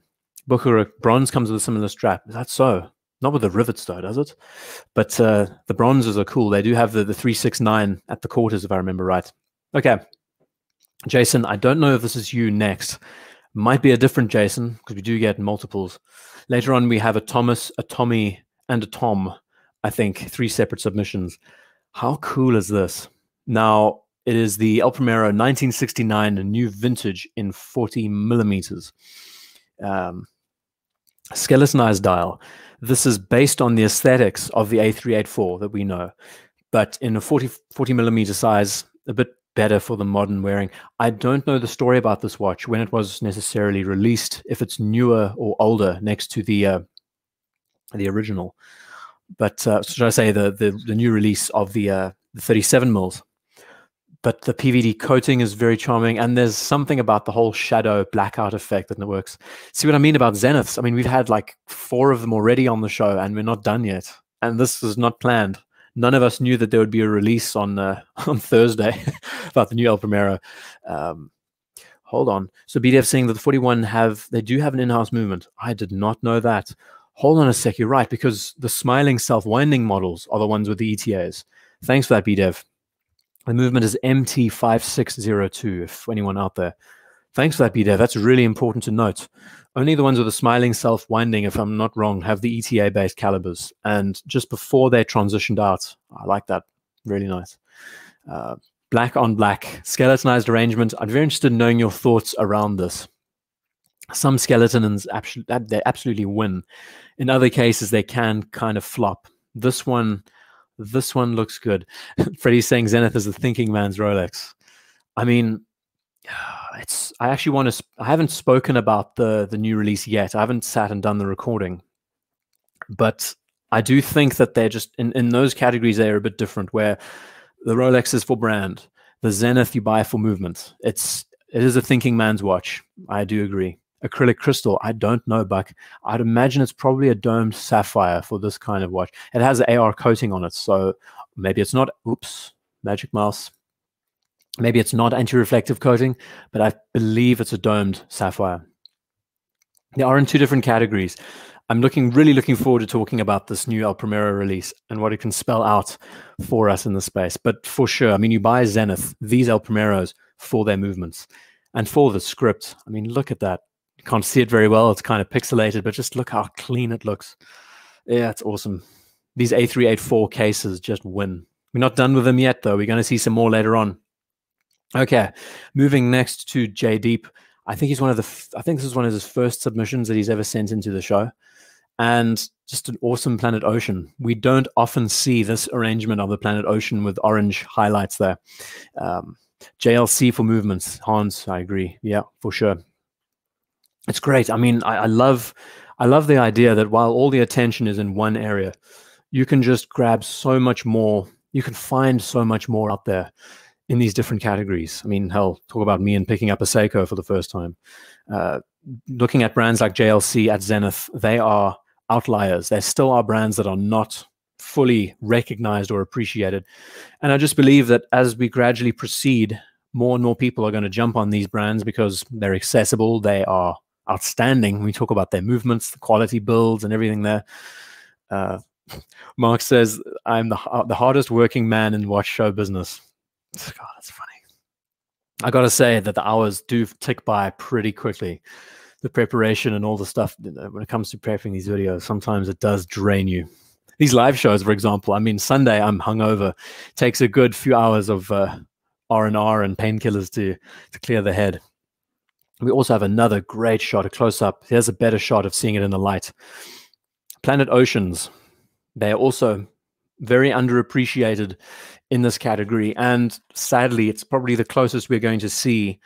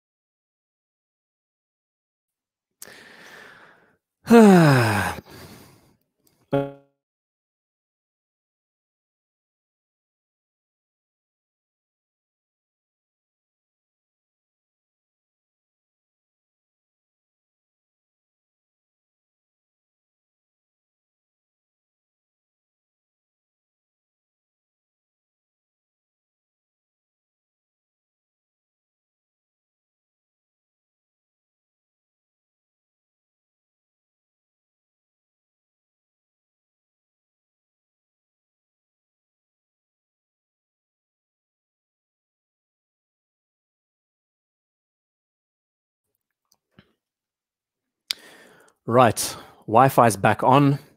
I don't know if the show is still running. Let me know if you can hear me. I think we just had a huge Wi-Fi spike. Okay. Feels like a class without the teacher. Can anyone hear me? Can anyone see me? Is anything going on? Let me get back out of this. I really hope we're still live. Are we still live? God, that was fun. The trick is when you run in and these external things happen, don't panic. Awesome. You can hear me. Great. Okay. Apparently, you know, it's like sub-zero outside, and I'm sure there must have been a bit of a Wi-Fi glitch. Thank you, Virgin Media. Hold on a second. We're still... hold on. That's awesome. You got to love it. It's all about keeping a cool head and minimize. All right, and back in. For a moment, I thought, what is going to happen next? Okay, good. We're back in. Silent film. Wi-Fi spike, solar flare. Apologies, ladies and gents. I have no idea what that was. Don't start from the start. Should I go back to the top and begin again? Should we refresh the stream and then start all over? Right. It's good. That never normally happens, but we have been known to do these in the past. Planet Ocean, close up. Let's try and get it's the grobbets. The grobbet hole. We've reached too far. The rabbit hole, grabbit hole. Love it.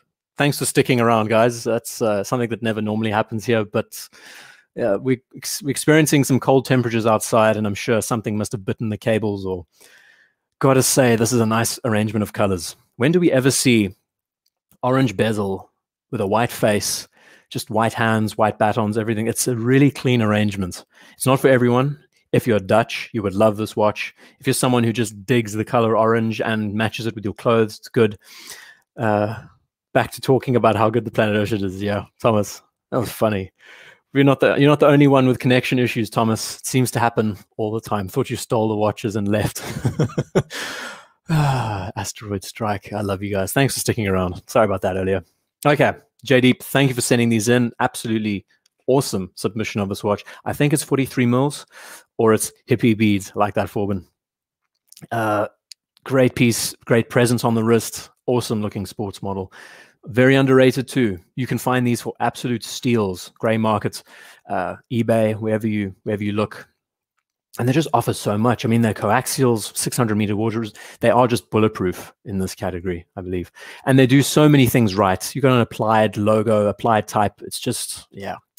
I gush about Omega often. It's no secret that I'm a fanboy. Okay, let's get to the big stuff. How about a Patek 5205G? Isn't it good that the show didn't cut out completely? From Jeffrey. I don't know if we've featured this before, Jeffrey, but it is charming. Brent's saying, are submissions allowed from everyone? No, only if your name either starts, if your name is between A and Z, you can submit stuff. Otherwise, no. Yeah, my email's in the description. Send whatever you like, and I'll save it up for the next show. Brent, thanks for the question. He's hiding the valve. I also thought so. Oh, no, it's funny, hiding it under the sleeve. It's like the 2010 Seamaster Vancouver, Raymond. They have done just Omega with their limited editions and their models. They range them through every model line, not just the Speedmaster. Right, 5205G. There have been some awesome stories around this watch, and it comes in from Jeffrey. I don't know if you're watching here with us, but there's a great story by, what was the gent's name? Paul. I think it was Paul. He sent in this watch a while ago, and he basically traded a Hulk Submariner and bought this watch outright. I mean, this is a full-on, I believe it's an annual, it's not a perpetual, I believe it's an annual calendar. Maybe I'm wrong. If someone knows your movements, you'll probably be able to help me out here, but just look at this machine. What a gorgeous shot. Evacuated lugs. There's just so much to appreciate here. The slate gray dial, it's just beautiful. I should also say that, just come to mind now, if the stream does cut out again, then don't worry, I'm not leaving. It's just something wrong with the signal. So if it might easily cut out again, just bear with me. I'm just so glad that the show refreshed itself and started working again. You know, it's an annual calendar. Thank you, Raymond. Okay, so not perpetual. Still, it's one of the most, I'm not a fan of how Patek arranges their windows in their watches. Sometimes they're hit and miss, but this to me, it's just so practical and logical. It's not in your face. It's not offensive. It doesn't break up the watch at all. You read it from left to right, and it just has it all there for you, you know? Charming. What a great trade. I love it's a past show. I think we did maybe 2 or 3 months back, and it was the actual hero of the show. It was one on the cover. Thomas, that is beautiful. Towards the internet bill. Thank you, Thomas. I need it. Hell's teeth. Virgin Media charges like over £100. Come back. Charges over £100 for internet speed here. It's ridiculous. 5205G. Absolute charmer. One of my favorite in the sports dress category. I just spoiled it by dropping in the day date. Tell you what, it's great. Great watch. And symmetry, also mentioned by Sam Ray. I fully agree. They've done symmetry so right. Let's get another shot of the angle before we move on. Yeah, the evacuated lugs. I guess the one downside to these pieces is that many of them do have these pushes for adjusting the dates, but that's understandable because it is quite a complex piece. So one thing you can really congratulate Rolex for is that their bezel functionality with the Sky Dweller, being able to arrange it all by the bezel and by the crown, hell of a feat of watchmaking. Yeah, awesome looking watch. These lugs in the case just sings. Okay, moving on to Jimmy. Another his and hers Rolex collection. No idea how this worked out, but it did. He sent me quite a long story about this, and I think he sent it in like quite late yesterday. So I've tried to summarize it as best as possible. So here, yes, the subdial is 24 hours. 24 hours and a moon phase. Oops, come back. 24 hours and a moon phase, if I'm not wrong. It's just part of the complication. You don't necessarily need 24-hour time on a watch, but it just kind of completes it a bit nicer. I've never really understood how watches have a 24-hour arrangement. It's not like you're going to go spelunking or cave exploring with this piece. Unless you're held up in an interrogation room somewhere, you don't really need to know 24-hour time on your dress watch, but hey, whatever. So let me try and get this right. These two watches were purchased for their 20th wedding anniversary. Okay, so we have a Yachtmaster. I don't have the reference, and we have a CHNR GMT. Now, the best thing of all is that this Yachtmaster, let me try and get this right. What did I say here? Out of pure chance, happenstance, his wife's Yachtmaster has her birthday on the warranty card. It was made exactly to the day she was born, or should I say that, yeah, on the day she was born, 2020, I think. And that is something, that's a 1 in a million thing, you know? So not only were these anniversary watches, but this Yachtmaster of hers also has her birth date on it, which is great. I don't think it's 30. It looks a lot smaller though, hey? It does look like a smaller variant. Maybe it's just the angle of the photo, but there's mention if it's a 37 woman's. I really couldn't tell you, Steve.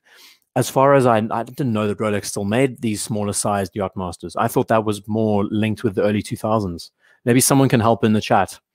But I do like that whole idea. 20th anniversary as well as birth date on top of it. Okay. Also just love the pairing. Blue Shirt says it is 37. Nice. Nice. Okay. Going to jump on next to Juan. And this pairing is great. It's nice to see rose gold get some love in this category. I think Rolex hit it out of the park with the CHNR. Would love to experience this piece. Okay, to Juan. Our man Juan. I don't know where he is. I don't know if he's with us today, but he sent in the other week his gorgeous platinum day date.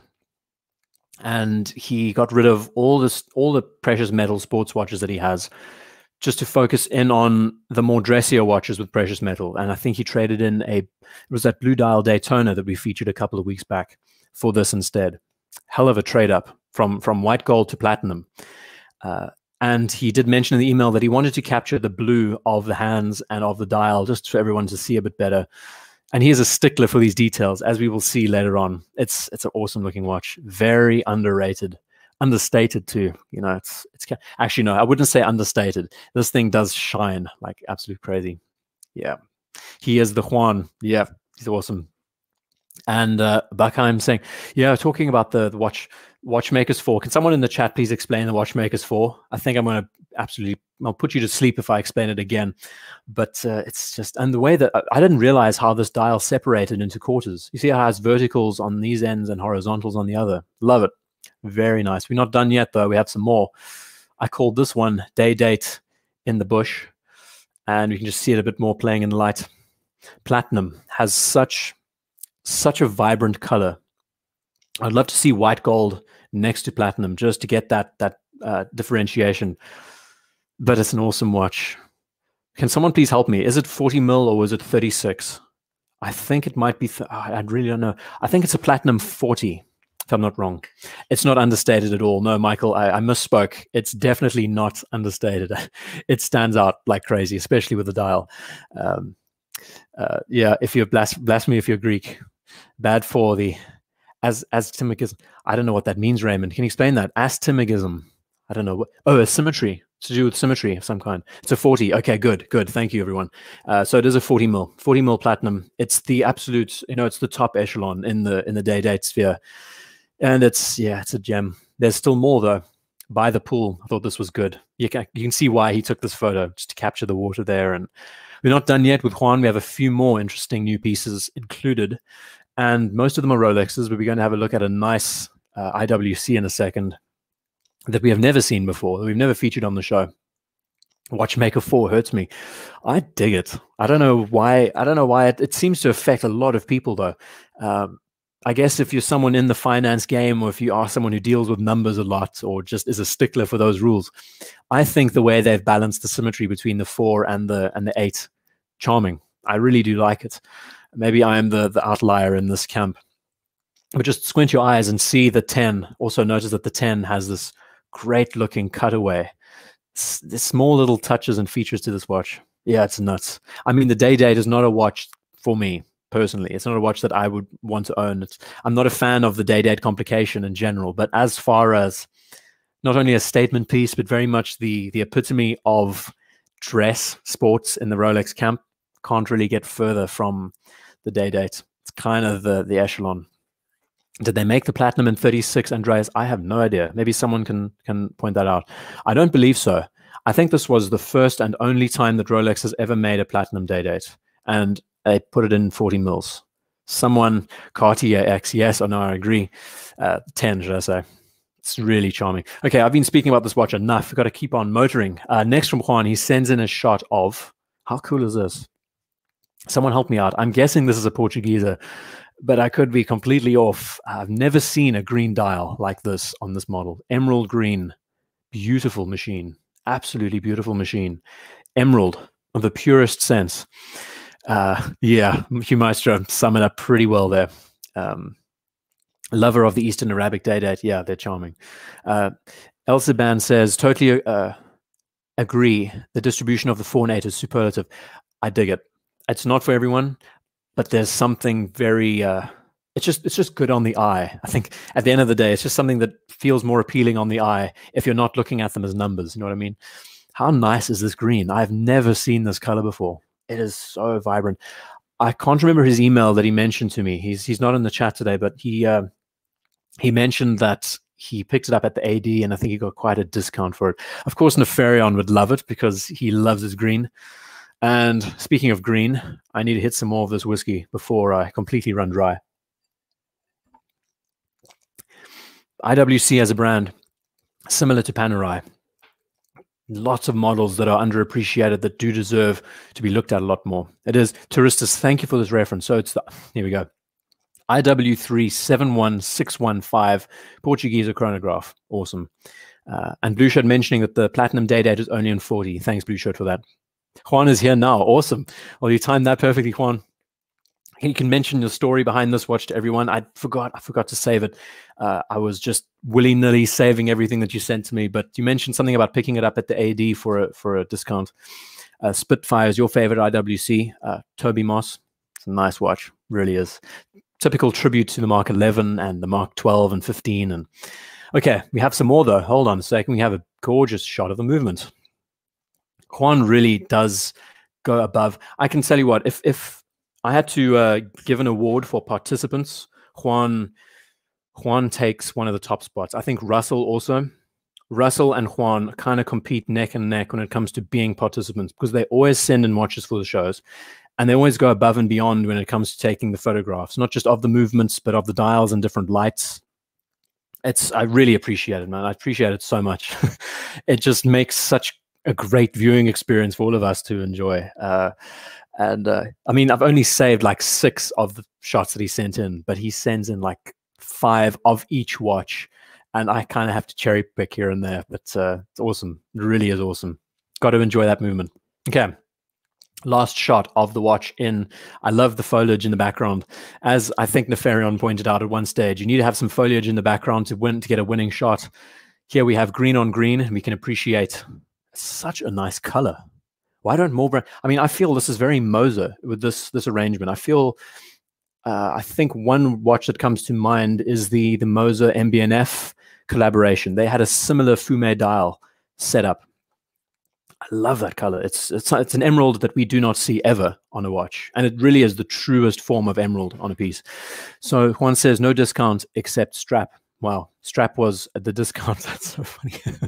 And Zahira says, what is the case diameter of this? I would imagine it's probably 42 or 41. Okay, most of 41. Thanks for that. Opium Fields, love it, Tom. Green is the new blue, Touristus, yeah. And I think burgundy will be the next green. And so it goes. I love it. Awesome watch. I think the balance is just there. We've spoken about the Portuguese quite often before. Okay, let's get to Rolex again and enjoy that. Oh, the cutaways. Yes, Buck. Very divisive. You know what? Why can't brands just put the extra element of the 6 in the subdial? Is that really going to perturb people? Honestly, is it going to bother someone with an extra bit of 6 there? And same with the 12. It might get in the way. But I like that idea. Imagine completing the subdials completely, or completing the numerals and not necessarily damaging the arrangement. But they do some good stuff. Got to say, the balance between the arrangement. The Portuguese has an amazing history. Need to discuss it. Okay, moving to Rolex. Let's see. We have a shot of a new sub. This is the second new sub, the 1206. Here we go. The 12. What is it? 114. So the 124060. That's it. Got there eventually. It's funny how reference numbers change. And yeah, I would totally pick up one of these given the chance. I said in the beginning of the show, it would be nice to get this as the one and done. Get out of the hobby, or get out of the Rolex hobby, should I say. The Rolex side of things. No hand clearance, the best new sub so far.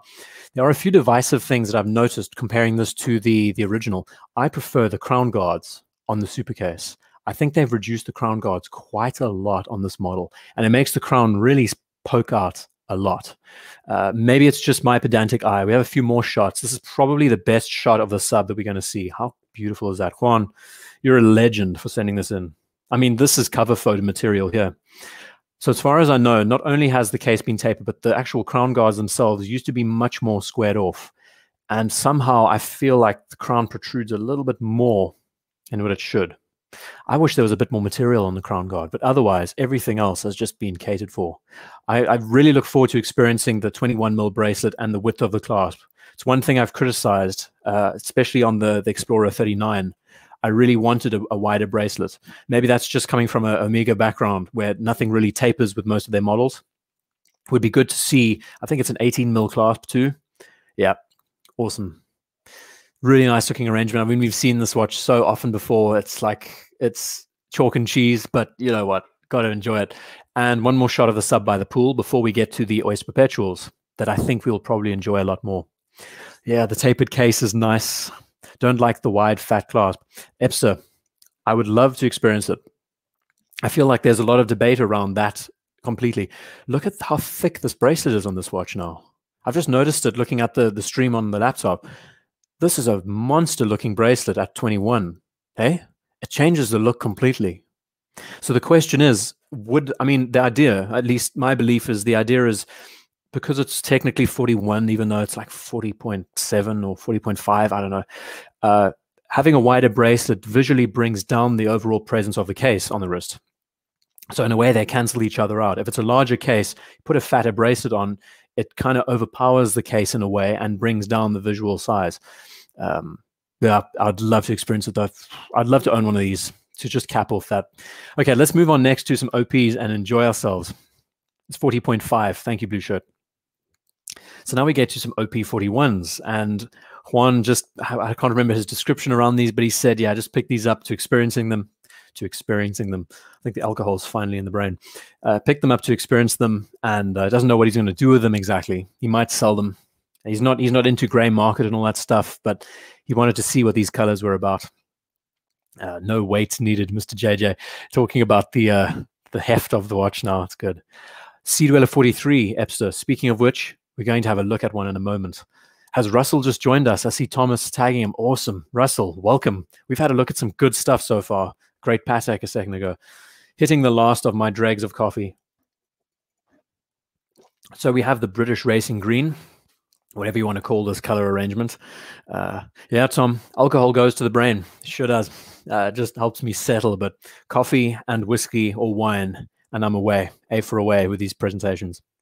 So how cool is this? We see the green, and we also see the yellow. I thought it was very nice to see them side by side and just compare the colors, the arrangement.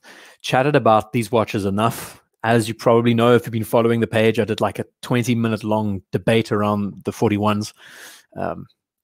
Lots of talk about the bracelet going on in the chat, making it pre-maxi case proportions. Yeah, I would love to get that experience of being able to handle the first gen and this latest model side by side and really run through it.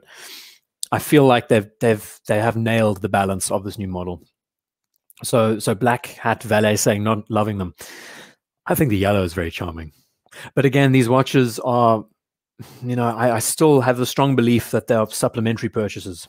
When it comes to getting into the hobby and getting out, getting into the Rolex brand and out, I don't think these watches would do it for you. And these are pieces that you can wear and throw on and have fun with.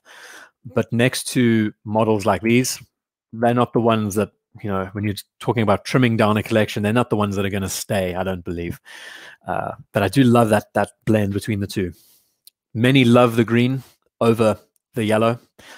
I do find the yellow charming just because it stands out. Reminds me of the 90s. Also think yellow as a spot color, as a highlight is very nice. Yeah, absolute joy having you all here. 3 and 9 should be different. Talking about the double batons. God, that debate. Again, there's so much to talk through about this watch. The thing that's nice is that the OP now has attention pulled to it, and they deserve the attention. I was working on that write-up video for like months before the Basel releases happened, and then not Basel releases, Basel World. What's that? Months before these new releases happened, and these just threw a complete spanner in the works. So now, luckily, the OP does have some attention.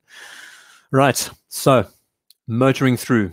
Juan, awesome selection. This is such a beautiful shot of this watch. Really appreciate it, man. The effort you take to do all of this and to send in watches every week, I really, really appreciate it, man. Thank you. Okay, so we've seen the sub. Again, look at the way the bracelet works next to the case. It's such a different looking watch.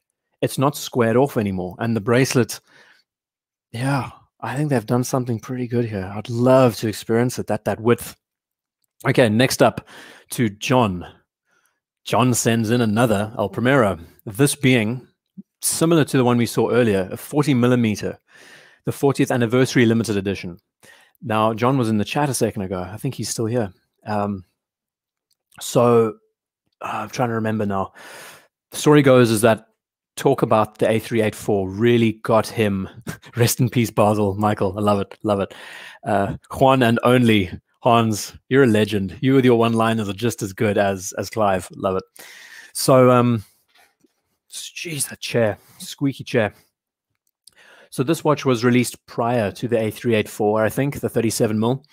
And I think John picked this up just because we were talking about it so much on these shows and other places, and he loves it. It has a 20 millimeter wide bracelet, so unfortunately can't fit the Gay Frere. But got to say, the size does work very nicely. He's still here in 2009. Awesome. Thank you for that, John. Different color subs. I mean, this is as true as... Oh, very good point. I didn't even realize that. So hold on a second. The A384 has solid black panda dial. Having the different colors is more in tune with the A386 and the next generations. I do like it. Mentioning about date windows. Oh, no, mentioning. Yeah, we spoke about it earlier. I do appreciate it offset here, out of the way. It's not something that you notice directly. Very interesting arrangement. And just look at the type on this dial. I think you can really appreciate it here. It's just so clean. Yeah, funny how things catch up with you, because I'm working on an El Primero video, and it so happens that we have like 5 different submissions of this. It's great. So here is saying, observe how sunburst on the dial has followed the same pattern on the top of the case brushing. Whoa, hold on a second. Is that so? So it also radiates outwards. I did not notice that. Look how the case brushing actually radiates outwards. We can't see this watch in the sunlight, but I get what you mean. That is really interesting. Thanks for that detail. And Zahira, you sent in an awesome, one of the last shots of the show is going to be another El Primero with movements and beautiful photos, so we can enjoy that. Yeah. So hacking El Primero is just so cool. Okay, let's move on next to Carl. I don't know if Carl is still in the chat with us, but he has a broad collection of pieces. And it's so funny. He sends in an Invicta. I don't think we've ever featured an Invicta on the show before. Skiing on the slopes in Canada. I don't know where in Canada exactly. At first, when I saw this, I thought glycine. I'm not well versed with Invicta watches in general. I saw the wings and thought it must be a glycine of some kind, a glycine combat sub or whatever. And I saw Invicta and thought, ooh, that's something else. And then you can understand why he picked it up. I mean, the dial's great, and it's definitely a beta watch for him in the space. Yeah, he has quite a broad collection of pieces, and for what he's doing now, why not enjoy a beta on the slopes? Look at the mountain range in the background there. Now, he did also send in shots of him in full ski gear, which I didn't save because there's just so many bloody watches to run through, and it's difficult to keep up with talking over myself. But yeah, it's awesome. I love seeing watches in context in an environment like this. Pity I don't live by any mountains. Pro Diver, Eric says. God, is that what it's called? Yeah. Invicta as a brand, I mean, they have quite a lot of history. Eh? They do have quite a lot of heritage to their name from back in the day, but they have since really thrown it out the window with some of their models. I mean, lots of people, I think Red Bar mentions that you can have any watch you want except Invicta. Don't bring Invicta into the show, into the discussion. Oh, this is great. I love it. Love it. Carl, thank you for sending this in. I do say that dial is great. Also enjoy the quarters on the arrangement. That's something else. Elongated hour hand. You don't see that very often. Yeah, Invicta Diver. Good to see it in the snow. Okay, moving on next to Chrono Craze. Same wings like the Morgan Motor Company touristers. You guys and your attention to detail. I don't know how you do it, man. I don't know how you do it. Chrono Craze. I don't know if you're in the chat with us. Or Brent mentioning the Pro Divers are actually, and that's it. I mean, talking about value for price, you're getting a great watch for like 150, 200 bucks. I don't know what they go for, but I would imagine in and around that space. Okay, to Chrono Craze. Carl, thank you for this. I did see you here a second ago. We're jumping to a Zin. I really hope this is a 104 because this was like, I think this was 3 in the morning when I was saving this email. And Chrono Craze is in the chat saying, I need a Grail chronograph someday. Not sure if it would be an Omega coaxial moonwatch or some Zenith El Primero. What is this reference? Is it a 103 or a 104? Help me, ladies and gentlemen. So he sent in 3 shots of this on a rubber strap. Chrono Craze has a YouTube channel, and really have a look. Have a look at his channel. I'm pretty sure he uses the same name. And I actually stumbled onto it a while back. It was like every week you take a video of the watch on your wrist, Chrono Craze. Please plug your YouTube page in the chat for everyone. So the Zin 104, it's just a classic. I love it on the bracelet. This, come back, also on the leather. He sent in like 8 shots, and I only saved 3 just for the sake of variety. And yeah, got to motor through some of these. But the bracelet is it's just so true to Zin. You can almost identify it as a Zin by its bracelet, and I love that. The 104 has this, the aesthetic is great. It's just so true German aviation inspired, you know, everything. As Clive would like to mention, it has contrast, has the best contrast out there. Needle hands, so true to form. And on the leather strap, it just sings. This is some kind of rally strap, I think. Yeah, there's a lot to appreciate. Zin as a brand, I've said often, I'd love to own one of the UX, the EZM models one day. So much to appreciate in this family. So Chrono Craze, check him out. He does have a YouTube channel, and I think I stumbled onto a review of yours back in the day. I can't remember which one it was, but you've got hundreds of videos, and you just have a brief talk through around the watches that you're wearing over the course of the week. And yeah, check out his channel. Fully endorses. Andrew St. Pierre White looks like, Mr. Marcus, I stumbled onto 4X Overland by a complete accident and realized that he was a South African. I think he spent most of his life in Cape Town, I think. No? I can't remember. But I stumbled on his Submariner video. Andrew St. Okay, I'm going to put this into the chat. 4X Overland. Oh, hold on. Let's see if I can get this right. 4X Overland. That's his YouTube channel. And awesome guy, really is. I mean, if you want to know a true South African that doesn't like no holds barred when it comes to sharing opinions and talking points, he's a great guy. And I actually made a video all about his Submariner, trying to get more pull to his page. And it's just an awesome story. He sits down for like 20 minutes and talks about how it's so good, man. Just so look up 4X Overland and look up Rolex Submariner. It's got like 80,000 hits. Well worth looking at, and you can really appreciate it. Chrono Craze. I've had a look at this watch. Gotta say, Zin. It's just so clean, man. The automatic arrangement, the type, stunning. Yeah, there's lots to appreciate with this piece. Just German. If you want something that epitomizes German, this is it. And speaking of which, we're jumping to Les next. Trevor Noah. Yeah, Trevor Noah is a legend as well. Owning more than 7 watches. I don't know what's going on in the chat. 7 deadly sins, you guys. So, to Les next. Going to have a look at, this is a crate. So he has an awesome turntable back here. I don't know what or where. I see AM. I recognize this logo. Hold on a second. Why do I recognize this logo? I've seen it before. Someone help me here. AM, and it's just this type I've seen. Is it a record label? Is it someone else? Someone out there probably knows. But this watch is a unknown Ukrainian brand, 45 millimeters, and it's offset. I just think it's absolutely amazing. A driver mentioning now. Someone please help in the chat. And Sam Ray just subscribed to 4X Overland. Yeah, he's a great guy. Would recommend. He's just no holds barred in the way he discusses things. If you're not into 4x, even like someone like me who's not into 4x4ing, I just watch his stuff because he comments on things. He's really knowledgeable about 4x4s, and it's good fun. If you like cars, I'm sure you'll enjoy his talk. A&M Records. Thank you, Roar of the Tiger. I've seen this before. I'm pretty sure that these are featured at the bottom of album labels. And okay, Sex Pistols. Hold on a sec. Okay, Sex Pistols. I'm getting somewhere. I'm waking up. How crazy is this watch, though? Sadly, those like me who wear watches on their right wrists would never be able to rock these. But just nice. Love the type.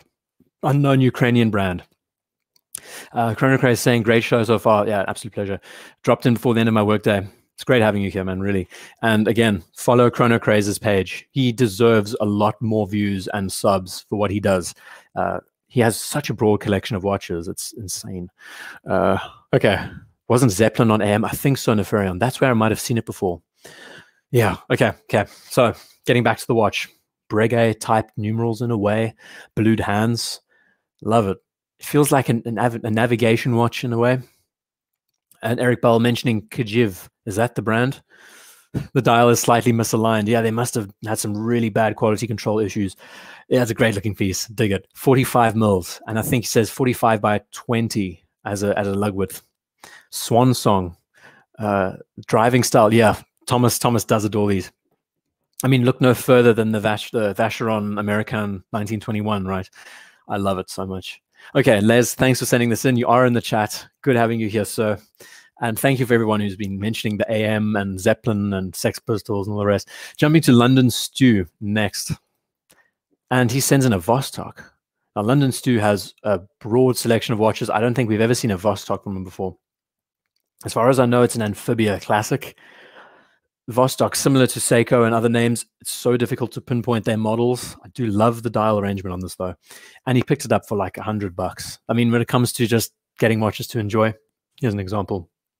BDev mentioning anchovy and mozzarella records. I feel like you're pulling my leg there, BDev. The VC21 for drive. Yeah, Tom, fully agree. Yeah, nice arrangement of the dial. I think out of all the things, the dial is the one element that I like the most. The rest, a little bit disjointed for my tastes. The quarters with the triangles there. It's a sandwich dial too, which is nice. These really look like cricket stump styled hands. How cool is that? And no Loompip here. I don't know what's going on. Again, Vostok is another brand that you can get lost in because there's just so much variety out there. Very 70s. As far as I know, it's a modern piece, right? He sourced it, and he got it for like $100, and he said it's just such a great watch to get in to enjoy. The main one is the sub. What do they call it? It's a Submariner of some kind. God, I've been running the show now for 2 hours and 5 minutes. So forgive me if I do mix and slur my words. Demetrius, 2 a.m. in Greece, goodbye. Absolute pleasure having you here, man, really. Thank you so much for sending in your watches. And for all of you who stay awake to watch these shows, what's wrong with you? Like, honestly, what is wrong with you? Get some sleep. Yeah, it's a pleasure. Thanks for being here, Demetrius. Grounds the former. Okay, so I'm going to move on next. London Stu. I do enjoy the mesh bracelet too. Wear the hell out of this thing. Just beat it around. With watches like these, I like to see how far you can push them, how far you can actually wear them properly, you know? Amphibian, that's the one, Raymond. Thank you. Amphibian and the Komandersky. Eric Bell, thanks. Yeah, you have a few of those, right, Eric? Eric and his dive watches. Don't even get us started. Oh, don't tell me the chat. Hold on a sec. Just my chat is glitching out, and it's the worst thing. I'm just hoping that the signal doesn't cut again. Moving on to Matthias, to a Grand Seiko, another Grand Seiko. So funny. The first time I feature Seiko, and all of a sudden we get lots of them. This model we don't see very often. Now, I'm sorry, Matthias, you sent me a great email. Sometimes I quite literally get emails that are 1,000 words or more. And as much as I appreciate them, it's great for me to sit down and read them when I get the time, but then I can't transcribe it into the videos, so I'm sorry about that. But he did mention that he wanted to pick up a Grand Seiko, and this one for him just sung. It's the GS SLGA001. I mean, that sounds very Marine Master-ish with that arrangement. I must say the way the dial's been done here with the power reserve. Great to see the loom, the date at the corner here. I don't know how I feel about the date at the 4. That's very Seiko-esque. Everyone loves the hour hand. I mean, it's, you know, it's kind of juxtaposed because you're looking at a very modern take on a watch with the sharp edges and everything there. It feels very modern. And then you suddenly see cathedral hands and you think, huh, this is a different time period. So it's fascinating what Grand Seiko does. I'd be interested in knowing why this is their inspiration. I can understand the minute hand. That's very true to Seiko's dive watch background. But the arrangement of this hand, I'm still a little bit on the fence on it. Got to say, it stands out. And there's mention about the logo. If they lose the Grand Seiko logo, I would love the Grand Seiko. Oh no, you know what?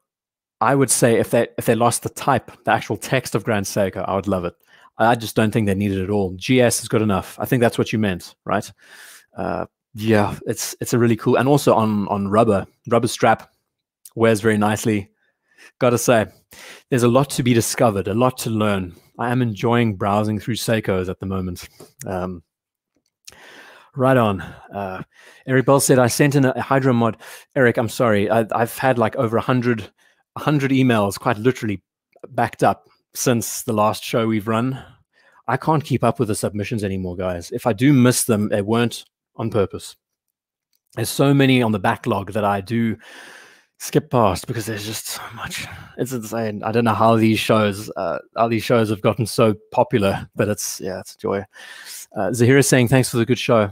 I wish you all a great night. Oh man, thank you, man. Really need to drop out. I'm driving tomorrow morning. We'll catch up tomorrow. Zahira, your El Primero will be getting a lot of love at the end. Do not worry. Thank you for the super chat, man, really. And yeah, take care, as Thomas says. No need to apologize. Eric, yeah, some of the diehards are here. Come rain, come shine. It's awesome.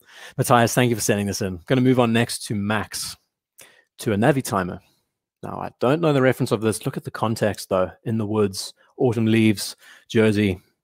This is a really interesting model. Kind of reminds me of the 765 in a way, with the Type 20 style arrangement. Panda dial. Bezel that's actually functional, that you can turn. I'm not much of a fan of the date on this, but I do love it's such an awesome shot too. Look at that. Okay, getting back into the chat.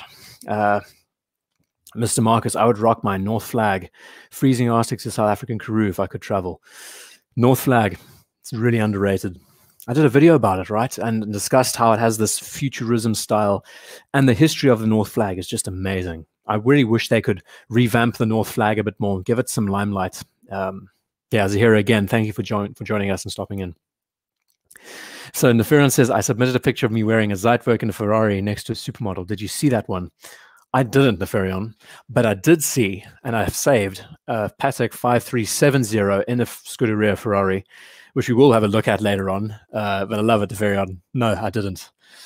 Speaking of which, though, I'm not kidding. We're going to be seeing inside a Ferrari. We're going to be seeing a Patek later on. Like these shows, they go all over the place.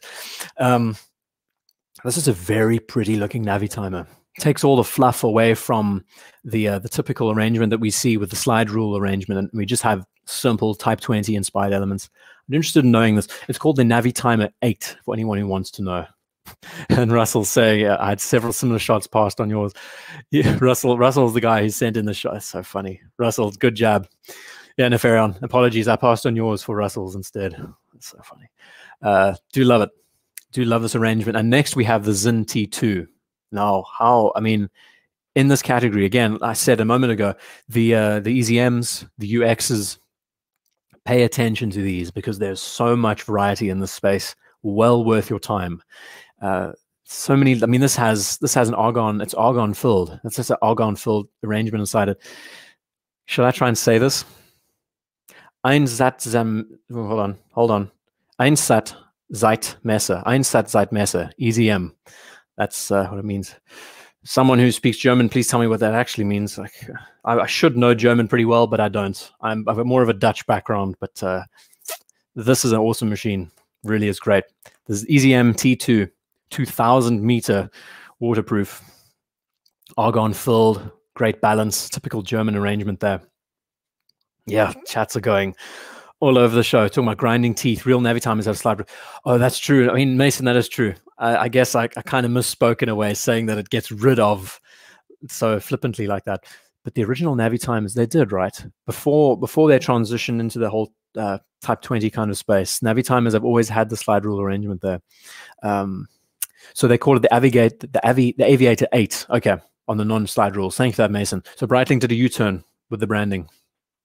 The Zin U50, oh, there's some awesome ones. Just look at Zin. There's so much variety out there. Highly recommend. German, I am German, Michael. Yeah, sorry that I butchered that description. It's been over 2 hours, and you can imagine my my non-English is not very good at this time of the show. SBGA02. Are we talking about? That's interesting. So you're telling me this has kind of a similar inspiration with the offset crown and the handset. Okay, I got to move on. Got a motor. Next from Max. Is this the same Max? I don't know if it is, but I think this is the first Seamaster Professional in the modern arrangement that we've seen. By the fire, always good. Black dial. And I really love what this watch has been able to do in our zeitgeist, in our culture. Mr. C, hold on a second. I saw a $1 from you earlier and I didn't acknowledge it. Mr. C, thank you for the $1. Really, thank you so much. It's nice seeing you back on form. No more of this $10 BS, Mr. C. $1 is your way. It's the way it goes. Michael, they're saying U50 is cool. So, talking, hold on, I missed another super chat. Hold on, man. What am I doing here? Oh, no, thank you so much for the super chat as well. Really appreciate it, man. Thomas, thank you for alerting me to it. Again, I get so wrapped up in talking about the watches on the main screen that I miss what's going on. Andreas says it means mission timer. Thank you, Andreas. Zin is so underrated. Yeah, I agree, Mr. Marcus. Just look under EZM. EZM 1, EZM 3, 4, 12, 14. There's so many different models. Mission timer. I should know that, right? I should wake up to it. I love what this watch has been able to do in our circle of watch collecting spaces. You know, it's like many people really like to compare this to the Submariner as its direct competition, but I think this has just done so much in its own way, its own right. And in a way, I wanted to actually talk about this watch next to the new El Primero that came out, because I think seeing this, just listen to me talk, I don't know what I'm going to say now, but seeing the new release of this Chronomaster Sport, it looks so true to Zenith's identity and what they've done. They've refreshed it in many ways, but it still kind of feels uninspired in a couple of ways. When I look at what Omega did bringing out this new Seamaster, they completely reworked the watch next to the earlier generations. Now, in a way, the Zenith does stay so true to its roots. It just works on models like anniversary editions. There's a whole range of models that they focused on. But I think this watch really caught my attention. So I think it came out in 2017, if I'm not wrong. And they just completely reworked it, like engraved ceramic dial, fully new movement, date arrangement, just the overall presence on the wrist. The bracelet was updated. They did all sorts. Talking about German watches. Is Junior Johnson leaving us? Oh, no, Mr. JJ. Sorry. I don't know if Junior's with us. Got to go. Mr. JJ, thank you for being here. And for all of you who are still here with us and who are leaving, it's a pleasure having you. Yeah, so I look forward to talking about the Zenith. This watch has done quite a great job in our space. Everyone's jumping on them because they're just great. They do what they need to do. They're real tool watches, real workhorses. The white dial special, mezzanine, yeah, great white. Max, thanks for sending this in. I don't know if it's the same Max, but I've got to keep going. This is called a Novell Diver Chrono from the 1960s. We don't have an exact point of reference for the timeline. Look at that cityscape. I don't know where this was taken, but look how cool this watch is. One element that stood out to me that I noticed is check the bezel, how you have dividing lines between the two numerals. I love that. Between the 3 and the 0, between the 4 and the 0, the 5. Squared plots. When do you ever see this arrangement on a model? Diver chrono. So this is technically, I mean, diving chronographs. I made a video all about that arrangement and how some are just bizarre and bonkers, others really well executed. Here's an example of a vintage model, 17 rubies Inca block. You don't see the brand Novell anymore. The V is interesting. Yeah, it is. I mean, it cuts right through the middle there. Stands out. Looks like a square root sign in a way, you know? Yeah, it's just so typical of the 60s. I mean, look at the handset. It's just so peculiar. The size is also great. Kind of looks like 42. And you took another shot of it on the desk we can enjoy. There's so many vintage chronographs out there, vintage makers that we just don't know.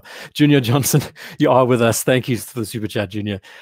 Here I was thinking that you were just about to leave us. It's a pleasure having you here. It's always a pleasure. I mean, it's amazing how so many of you just love these shows. And I don't know how you can listen to me talk for so long. You know, over the course of these 20 plus episodes that we've been running, you've listened to me talk more than you'd ever need to listen to someone talk over the course of an entire lifetime. You realize that, right? Think about it. 20 shows, roughly 3.5 hours each. What is that mathematically? It's like, it's insane. It's like 100 hours worth of listening to me talking. I don't know. I don't get it. So Forbin saying how cool it'd be to get rid of the valve, the helium valve. Yeah. I mean, it's a part of their identity now. It's something that does define the Seamaster and all those models in the brand. I like it. I do like in a way that it's their way of defining themselves. I'm not someone who really appreciates it on the dive watch, but at the same time, it's a nice feature to have. It's a novel, should I say, it's a novel feature to have on a dive watch. Yeah. And Jim, thank you for the super chat, Jim. Maybe I have one of your watches in here. Maybe I've featured it already. I don't know. I'm just riding seat of my pants. Nice looking watch though. Got to say, novel chrono. Never seen one before. Don't know if we'll ever see one again. Nice comment there, wristwatch experience. Oh, we're jumping on a nice piece now. Next, Michael, thanks for sending this in. I do love these outliers in the space. Check this out. Now, someone who might know their art a little bit better, their concept art a little bit better than me would probably be able to describe this. I'm thinking, just off the top of my head, this looks kind of Stormtrooper-esque. So maybe this is a Dark Trooper from Star Wars. Don't know. Don't quote me. I'm very disjointed in this area. Someone can maybe agree or disagree. But the Sea Dweller 43, this is one of the modern watches I've had some good hands-on time with in the Rolex camp. I love it. Les says, you have never met my wife. I don't know. I've caught the brunt of that. I don't know where that joke came from, but I'll try and wake up to it. Oh, as in you're, okay, talking about talk time. Never met your wife. She talks more than, okay, I got it. I hope she's not watching, Les. You're going to get a slap for that. Russell, always keep the sound off and just read the chat. Is that so, Russell? You're a legend. Russell is such a, I tell you what, Russell also has those one-liners that zing. You know what? I don't blame you, Russell. I do talk a lot of BS. I do talk a lot of BS half the time. Doxa Sub I sent you has a helium. Raymond, we haven't gotten to your watches yet, but we will in a moment. We are going to look at some Doxa. Warhammer, I do not know. Someone can maybe help me. Mandalorian, here we go. I'm worth watching. Mr. C, thank you. Yeah, talking about unscrewed this and that and 20 shows, 3 hours each, 60 hours. BDev, think about it. You're listening to me for 60 hours. I mean, what is wrong with you guys? So, Sea Dweller 43, I really like what they've done with this watch. I think this watch is going to go down as similar to some of the outliers in this area. And this was such a prototype, as the original Sea Dweller was in many ways, don't you think? This was the blueprint that has now established what the new Super Case subs are going to be like. And I would say what the new GMTs are going to be like very soon. 41 mils with the 21 bracelet. This watch was the test platform. And they did some weird stuff. Like I made a video about how the movement is too small for this watch. And in order to compensate, they put the Cyclops lens in. If you've seen this watch without the Cyclops, you'll see what I mean. The date is way inside the dial. And if you didn't have it there, it would look very disjointed. But in a way, it works. It doesn't break it up too much. But then there's lots of debate about the Sea Dweller with the Cyclops, and it just doesn't line up with its heritage and history and blah, whatever. Awesome size, though. 43 mils on the wrist, 21 mil lug width, I think. It's a watch that anyone could rock, even if you have a 16, I'm going to quote Tim Moser, 16 centimeter wrist, would enjoy it. It's good. It's a really nice size. It works well. Did I miss another Mr. C? Hold on. Oh, God, I don't know what's going on here. Talk about Noel. Notice the square indices flipped sideways. Yeah, Forbin, it's such a peculiar model. Sorry that I'm missing you guys here. We don't begrudge the Seamaster helium. We begrudge that it's not flush as on several other brands. It's a good point, Mason. Crystals made of chocolate. Oh, Eric has good experience with this watch.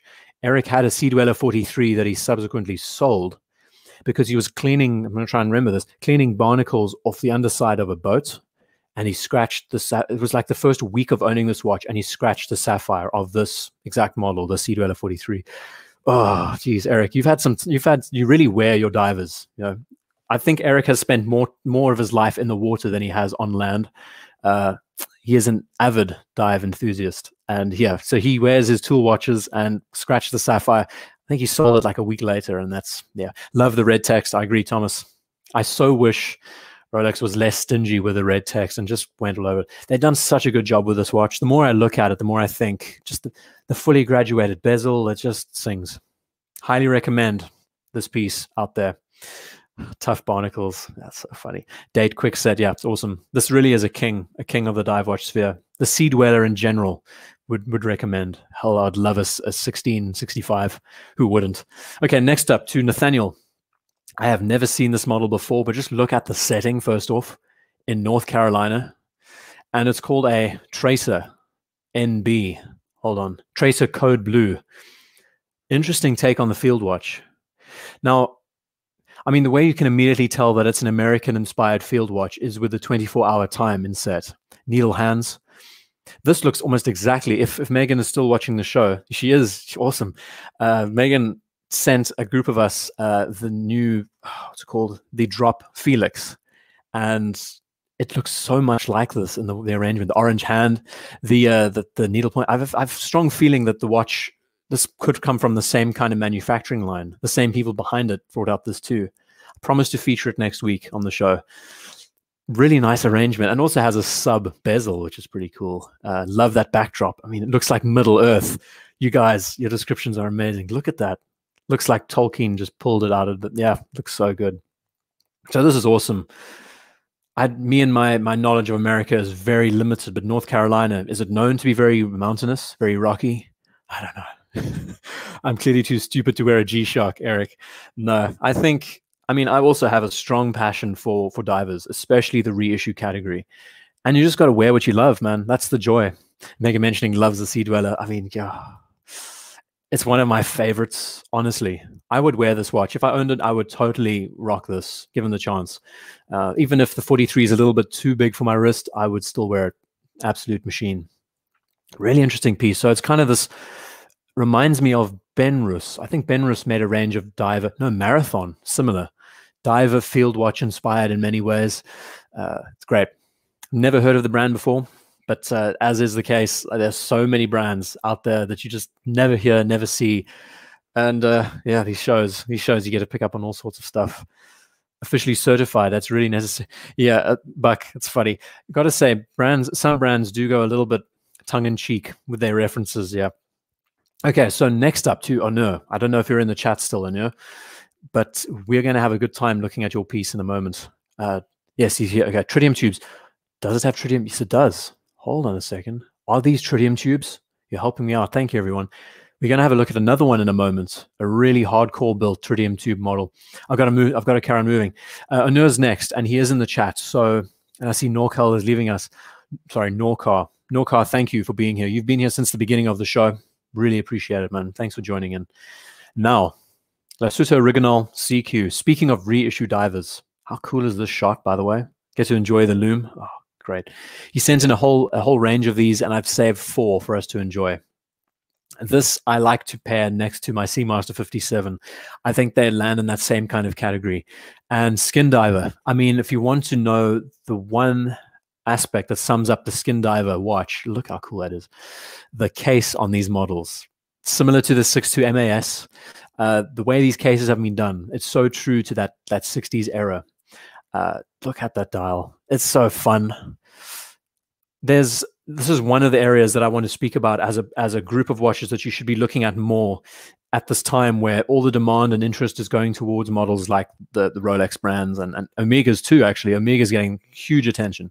Look at these reissue divers and reissue chronographs in different brands and categories, because they're in a completely alternate zone. They are not these prototypes. They give you this feeling of development, and they're not perfect, but they're just quirky, and no one would recognize them, and they're worth talking about. There's so much.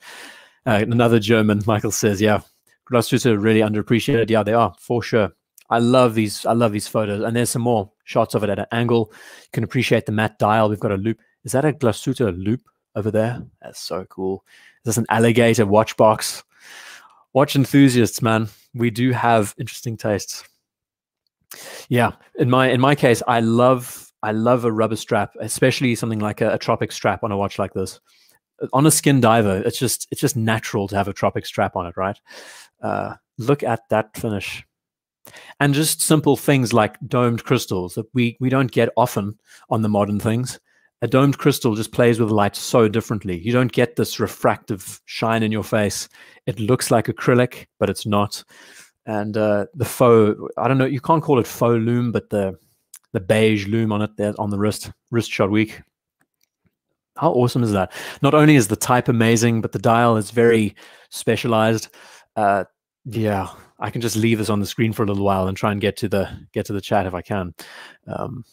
Glass mine, Eric, I don't know what that means, but please help me out a bit more. Interesting taste, certifiable. Yeah, it's one of these watches in the space that does deserve a lot more attention. They are getting a lot of attention. Amazing movement, the date setting where it is. Even the bezel. I mean, the bezel is so true to form. And speaking of which, I did mention this earlier, that we're going to be looking at, actually very soon, another Skin Diver, SLA037, which is a Seiko. Grand, should I say, Seiko Pro Specs, one of the best in this category. Megan, thank you for the super chat. Really, thank you for sitting here and listening to me talk along. I know what's going on in your world. It's been very difficult to listen to me blab on for hours and hours, but I really appreciate it. All of you out there, honestly.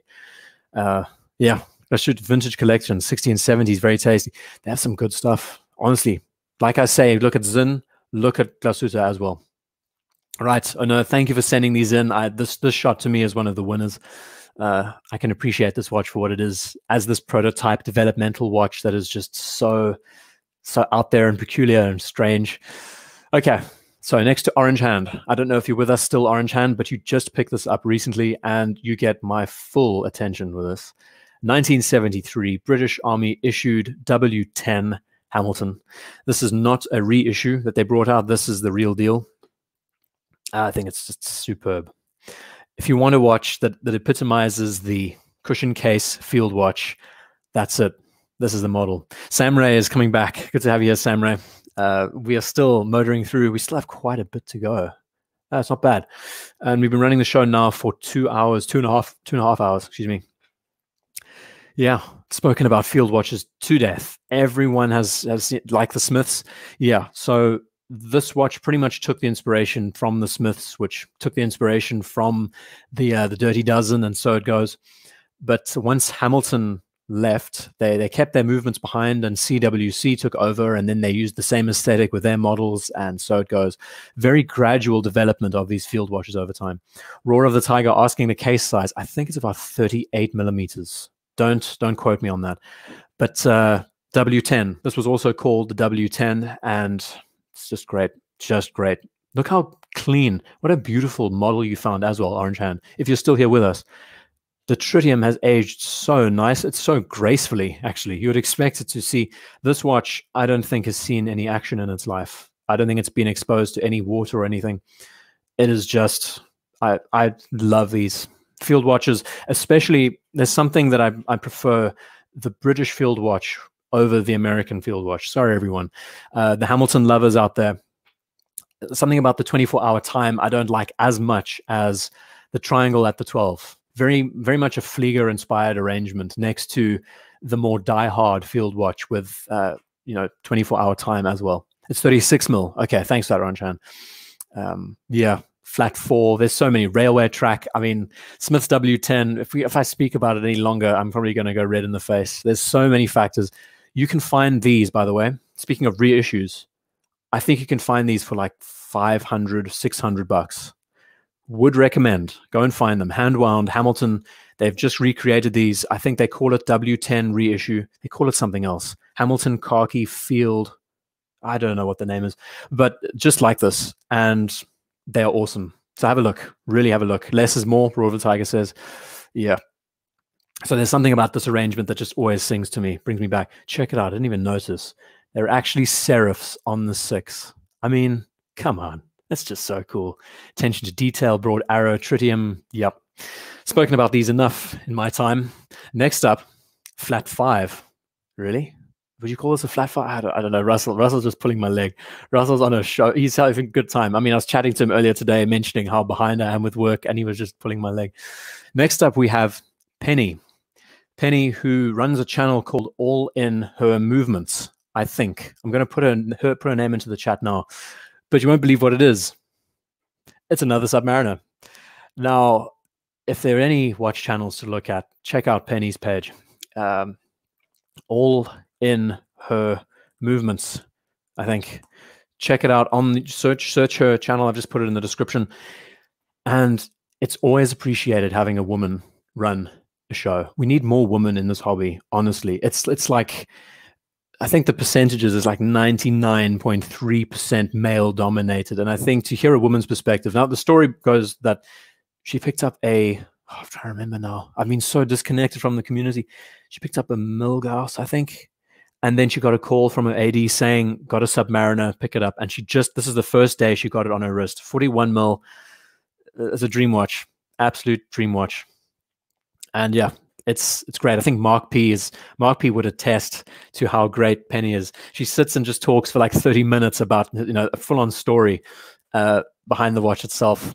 Again, if I'm not making content, I barely watch content, but I need to check out his stuff. It sounds like such a good time.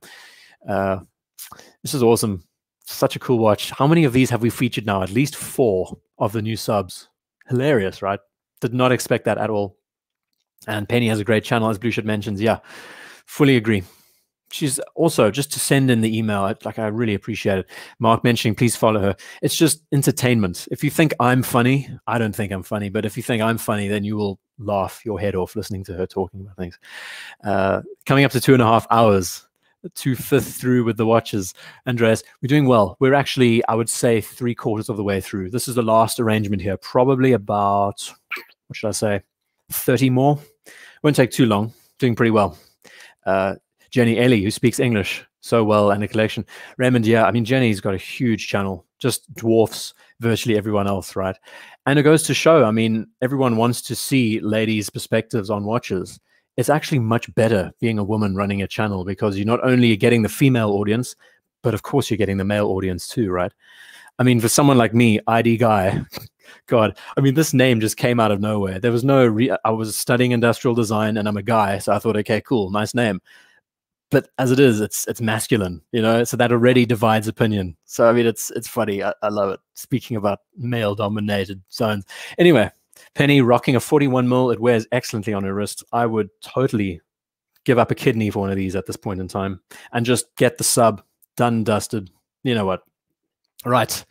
Jumping next to Peter. Penny, thanks for sending this in. Send in more watches for the next show, whatever you like, and I'll continue plugging your page. I think you really deserve the attention. To Peter next with a Constellation. Now, I love this story because Peter is 17, and this is his, Look how high res this photo is too. So Peter is 17, and this is his first expensive watch in this category. Okay, Constellation, and it's the reference 1502.30.00. Just in case you were wondering. And yeah, I'll just hit the water and then carry on with my thought around this. So Mark has also mentioned all in her movements. That's the actual link. Okay, put that into the description or the search bar. Find her channel, follow her. Okay, so this always just brings back, whenever I hear that teenagers are getting into this at this stage, getting into the watch hobby, I think it's such a gift because you can learn so much. This platform has evolved incredibly over the last 5 years. And you can learn so much about your tastes just by watching YouTube channels at this point in time. And being 17, you can take in so much more information. And I always just go back to thinking, hell, if I was in high school and I was into watches, I think things would have changed quite differently, you know? And really, congratulations, Peter, for picking this up. Can never go wrong with a Constellation. And there's so many things to enjoy. I mean, what do they call it? The bullet style bracelet, right? This arrangement here. And very 80s, as mentioned. I think it's like a 36 mil. Just awesome. I mean, come back. Just going around class wearing one of these. No one at that age is really into watches, right? You're rocking a Constellation that looks really killer. And maybe you spark up a conversation and so it goes. Yeah, cool start into the hobby. Great first watch. It's awesome. It really is. Peter, thanks for sending this in. And I gave away the reveal. I don't know if Raymond is still with us, but I never get this name right. Konstantin Shakin, right? Joker. It uses ETA movements, and it's just the quirkiest. It's such a fun watch. Now, I don't know the full story. Maybe someone, I'm sure, someone knows this more than me. But I don't know the full development around this watch. What am I saying? More than me. I know zip about this watch. That it came out, and it's just actually been so interested in. People are jumping on these watches because of their uniqueness. Super collectors are getting them because they're just so bizarre and fun. And I don't know the story. I don't know what the prices of these watches are normally. Read my email. Did I read your email, Raymond? I don't know so much about reading the email. I saved the email. You know, most of the time it's just right click, find the name of the watch and just drop it in, move on. So can someone please explain, Raymond, you know this watch, you own it. Please explain the background to this a bit more for us so we can learn the deal. I love this. And it goes squint at the 345. It's so funny. So it runs an ETA, I think 2 separate ETA movements to control these 2 components here. And the tongue, is that to do with the date? Or was that the seconds? God, I don't know. I'm so backwards with this. Diamond heart club spade bezel. Yeah, there's lots of little quirks to it. And they've since released Halloween editions and many others, but we've spoken about them a lot in the past. But I'd like to know more about the history of this piece and how this intrigue began. Maybe if there's a good link to an article out there that we could have a look at, that would be good. 10,000, is that really? And it never started at that price. They've doubled since then. Moon phase, tongue moon phase. Okay, thanks. Thank you for that. Yeah, clowns, 2 crowns. Yeah, it's so funny. Like, I still don't fully understand it, but I do love how it has this quirk. You know, watches are not always meant to be serious, and it's great to see pieces that are fun.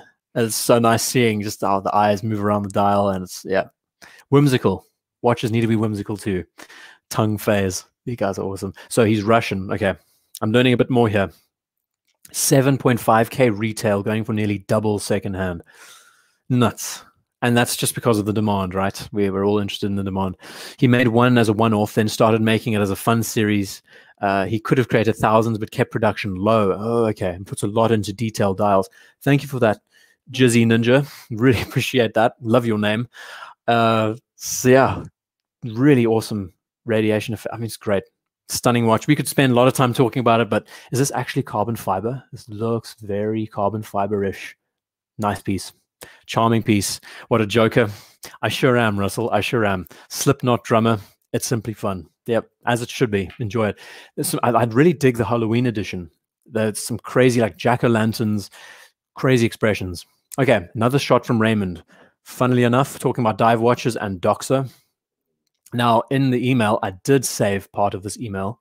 He mentioned, anyone, Doxer Nation, are we in the chat? he said that he has owned over 40 Doxers in his time. And these are the two he's kept.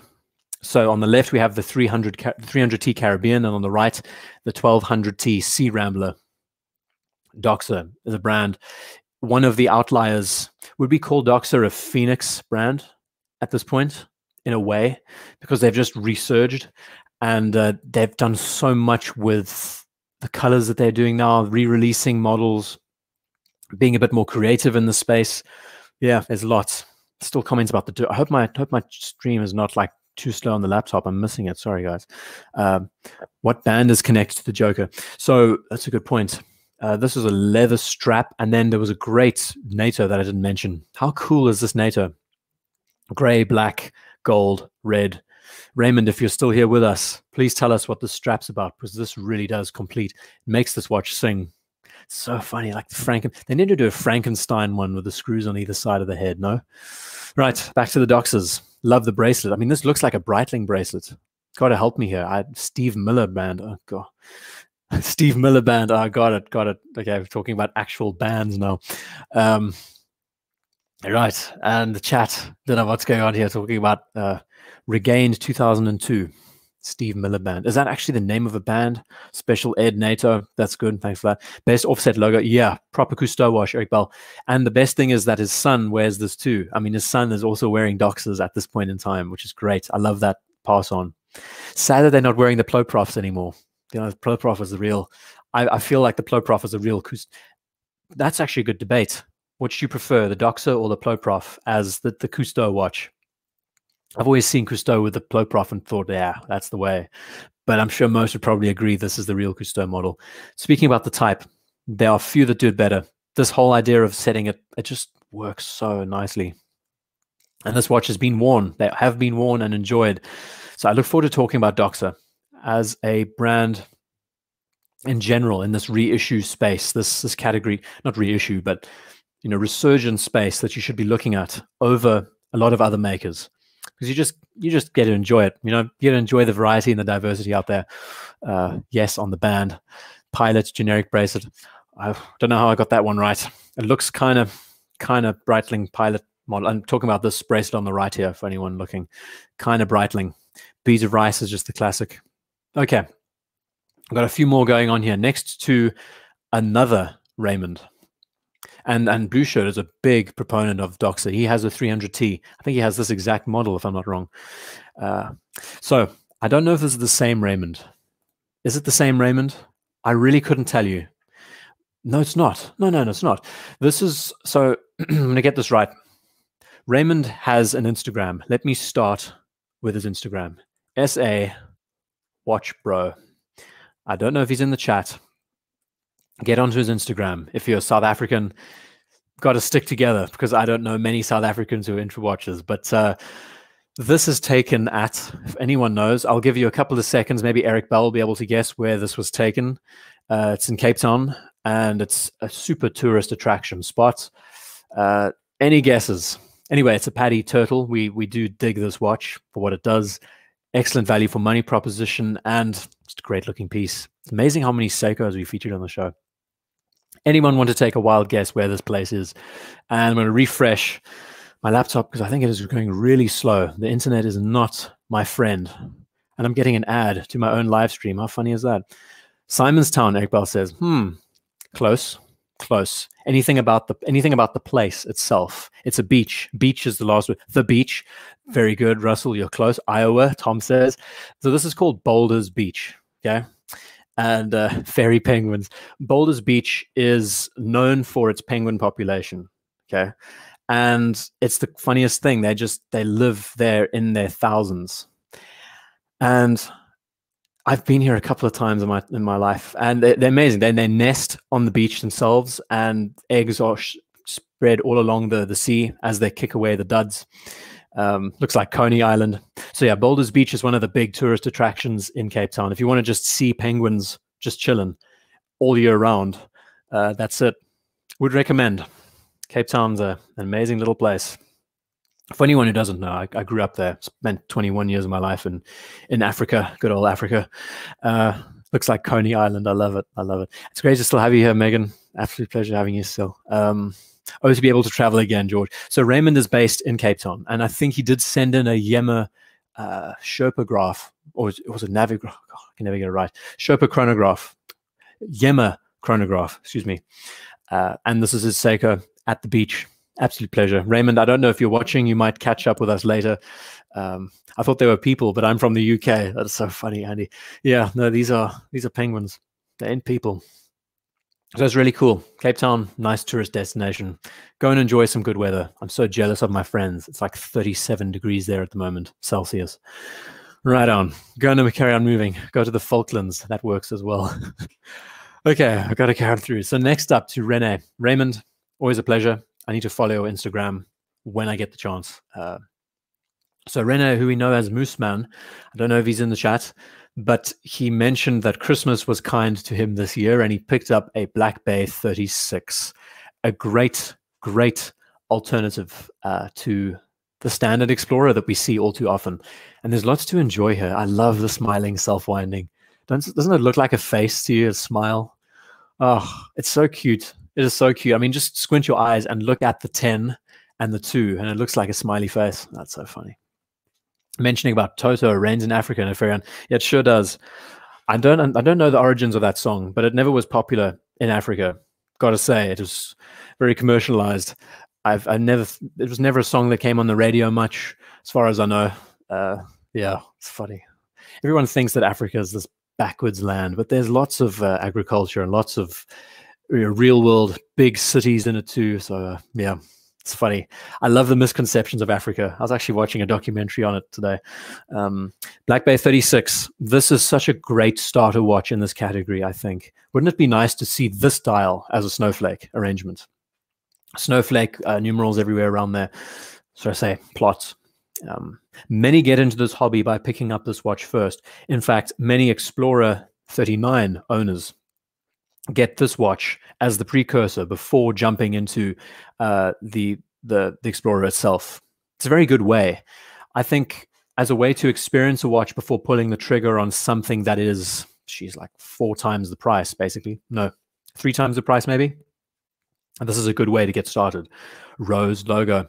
Sadly, this one doesn't have it. Real pity. I just wish they could bring it back. Hell, it's so frustrating. You know, as a creative, you want to just inject some DNA into things and then put your foot down and say, no, keep it the way it should be. But of course you're not. And it's difficult to get your point heard about South Africans. I don't know what's going on in the chat. I'll get back there now. So Rene, thank you for sending this. I don't know if you're still with us. I've probably put you to sleep by now.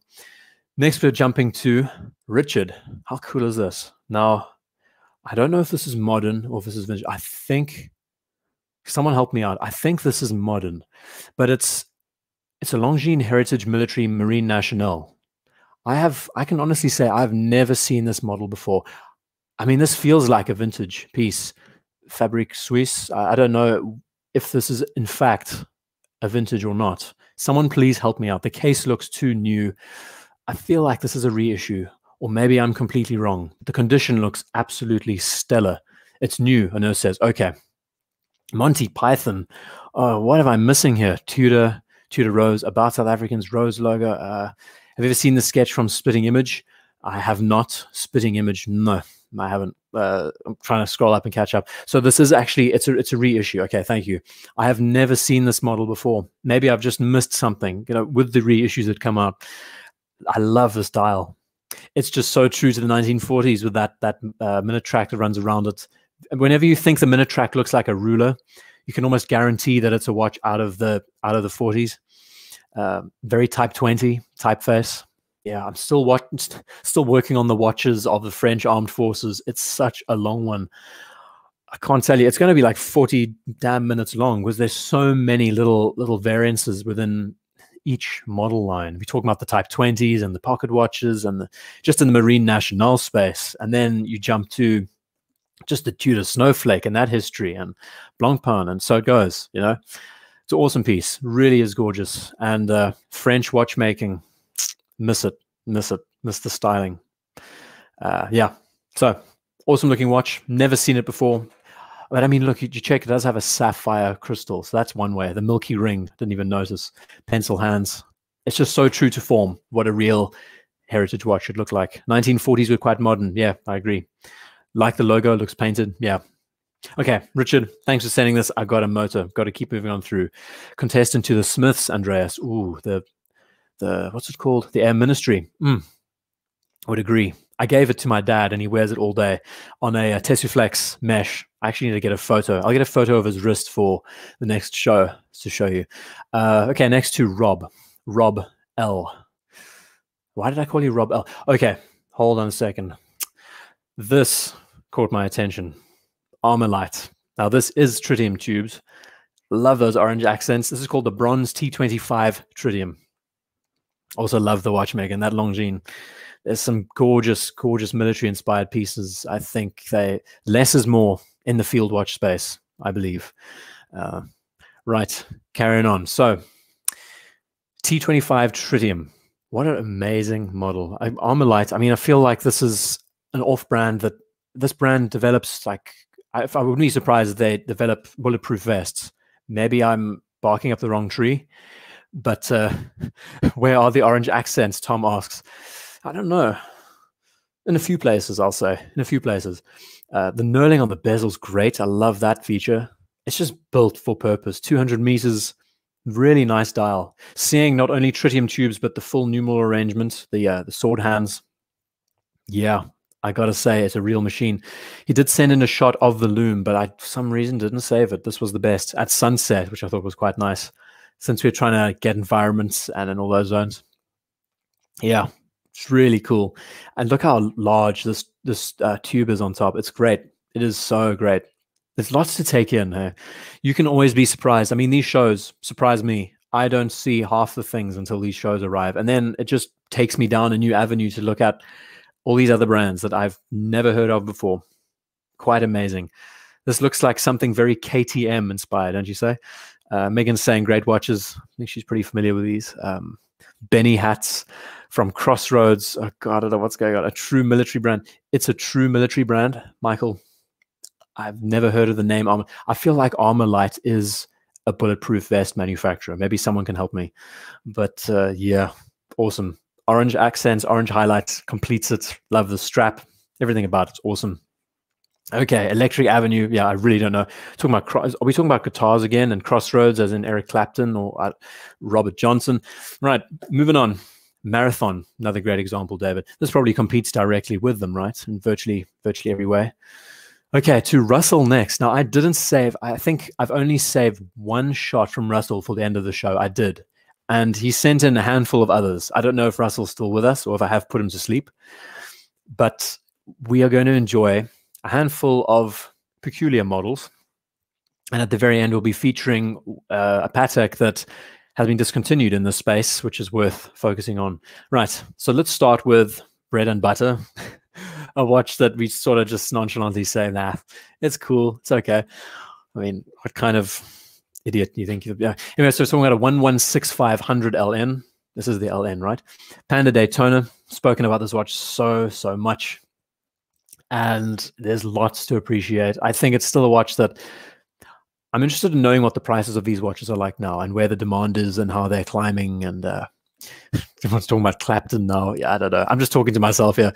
Panda aesthetic, that layout.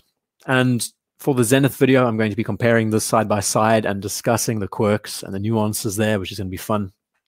I've arranged half of it already for Tuesday. So it's a charmer. I think he still has this watch in his collection. Russell, if you're with us, Earth to Russell. Slow hand. Yeah. So nice piece. Talk about reading text. If you ever like run out of stuff to read on the toilet, this will do it for you. Kind of like War and Peace. So Ninja saying, it will be interesting to see if the demand goes down after the new Zenith. I mean, that's the real talk of the day, right? The question. I am looking forward to discussing that a bit more. And the aesthetics, it's funny. I need to think a bit more about it. Over the course of tomorrow, I'm going to study some more articles and look at some YouTube videos, try and get an opinion around the arrangement there. But, I mean, they really are trying to attack this watch, aren't they? And the 4130 caliber is perfect. I'm not well versed enough. about the caliber itself, and it's a 70-hour power reserve, I think. This caliber has been around for a long time. It's great to see that it's still motoring and everyone's loving it. Yeah, I need to learn more about the caliber of this watch. Compared to the El Primero 36, I mean, I love the 10-second counter. It's awesome. What are my first thoughts on the Zenith, Mark? Great question. My first thoughts didn't jump out at me. The first thing that came to mind, honestly, I said, we've heard of Zenith Daytonas, but this is ridiculous. That was literally the first thing that came to mind when I saw it. And then just broke down, I had a good look at just the references, like the A386. It felt like a lot more inspired by the A386.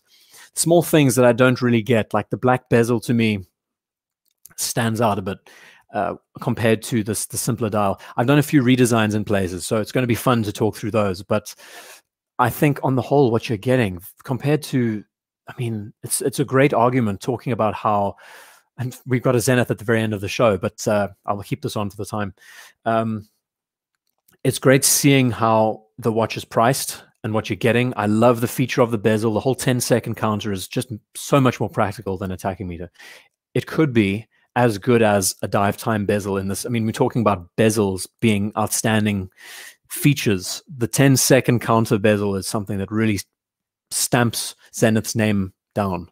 But I look forward to talking about it more. I'm definitely not going to ramp on. I've got lots of thoughts to share eventually. I don't know. Moving on next, let's go to a completely different zone. Nefarion, if you're still here with us. Scuderia F430. I think it's one of the best. I mean, talking about this car. So we were talking about sports watches, and Russell sent this in saying, it's just such a good theme. This is his absolute darling. He loves this watch. He wears it everywhere. 5370. Oh God, I'm never going to get it right, but it's a split chronograph. It's just the truest, such a refined variant of the Patek chrono. And the F430, I mean, who was the designer again? Frank Stevenson. He made some real icons. The Fiat 500, the F430, I mean, they stood out so nicely. And this car, I mean, it's naturally aspirated, right? Naturally aspirated V8. Absolute, one of the most beautiful Ferraris, I think, in the modern lineup. When the 458 came out, didn't speak to me as much. I think the F430 is feels so just timeless in its aesthetic, in its approach. Yeah, it's awesome. Hey, that's my wrist shot, Nefarion. Yeah. So Russell, I don't know if you're still here with us. You can debate with Russell. Scuderia Spider. Yeah, it's awesome. Really is nice. Glove game on top. Yeah. So this is I think we only have one of these shots of this piece, but we can appreciate, we've spoken about the 5370 often on these shows, and carbon fiber kind of textile strap. Nefarion's awesome. He's a real gem. It's great. It is great. We're not done yet though. Now Russell did have a Sky Dweller at one stage. And I think Mark, if you're still here with us, he is still in the chat. Mark, it's 1 in the morning, Mark. How can you still be awake? You have this watch now, and Russell owning this at 42, he said it was just a bit too big, a bit too monstrous. But this is the most in-demand Sky Dweller at the moment, right? I think. I don't know. Help me out. But it is an awesome piece, and Russell did let this one go, if I'm not mistaken. There's a few others in this lineup that he did let go. Luke Sky Dweller. That's so funny. You guys with your one-liners. I wish I was in the chat just thinking off the cuff like that. I've got to somehow run a ship here. Right, fluted bezel in 1080p. I mean, it looks so good, right? Check it out. That is such a good point. It's like you can almost feel it's three-dimensional. How crazy is that? Who commented that? Very good. Like how I said your name there. So he loves the color. Felt it was too big. Sold back to my AD. Yeah. And there's lots of talk about the subdial and how people would prefer it if there just wasn't this open end and if you had the window. I think it kind of works on this model though. It does have its own. The originals with the white didn't look very good, but when it matches the color of the dial, it looks good. A snort from the audience. Okay, so moving on next, Russell began his watch collecting journey with Ulysse Nardin. Excuse me. Now, I can never get this right. Now, this is an anniversary. It's an 1846. It's something like a 200-year anniversary. I don't know. Just help me out here, Russell, if you can. But it's very much true to its roots of being a marine chronometer. That's the whole idea. That's how I summed it up in the description. I mean, that's how they got their footing. Power reserve arrangement here. Sub-date, and this is enamel. I think is it? I think it's an enamel dial. There's so many features to it. Blue Shirt saying 3 hours, time for another shot. You know what? I really only have a drop left, sadly. Again, ladies and gentlemen, Glenmorangie La Santa, do it. Try it out. It is absolutely amazing. So yeah, I don't know if Russell's here. The 50th anniversary from 96, one of 3 made, 150th. It's a beautiful model. I don't know if you still have it. I'm pretty sure you do. So yeah, before Russell got into Pateks and Lungas, he collected UN, and he had like 10 at one stage, I think he told me. Awesome model. One of 3 made. He does like the rare and unique pieces in this category. We're not done yet, though. What is the case diameter? I think it's about a 40, no? Yeah, it's beautiful. It is beautiful. I mean, marine chronometers, they deserve so much more attention. That whole aesthetic, it just speaks so true to its original design intent. Right, to Russell's last submissions, UN space. I don't know what this is called, and I always struggle. What is this in the background? This is steering wheel, coffee cup. What is the name of this? It's chronometer. That really sums it up. Thank you, Ulysse Nodden. Just like you, rare and unique, to carry on. Oh, thanks. 38 mil in platinum. Awesome. So this piece, it's a diver, but it has a large date. It's a full annual calendar. Saturday, February 2019, the date, sub-seconds. I don't know if you still have this watch. Wave bezel. UN makes some cool stuff. What was the model I've been looking at? It is the diver chronograph that UN released recently. I think it's like 44 mils, and it looks similar to this. Great piece. Now, Jim says best show. No, it's not. I cannot. That's one thing, is I cannot thank everyone enough for sending these in. I try my best to. At this point, after 22 episodes, it feels like it's just repeating the same exercise. But if it wasn't for you sending these in, the show would be nothing. And it's crazy how these shows have taken off, and people are so interested, and I love it. The variety just keeps me coming back. The presentation is always a lot of fun too. Such a quirky watch. I mean, perpetual, now sold. Okay. Very bright. Yeah, Tom, I agree. Not done yet.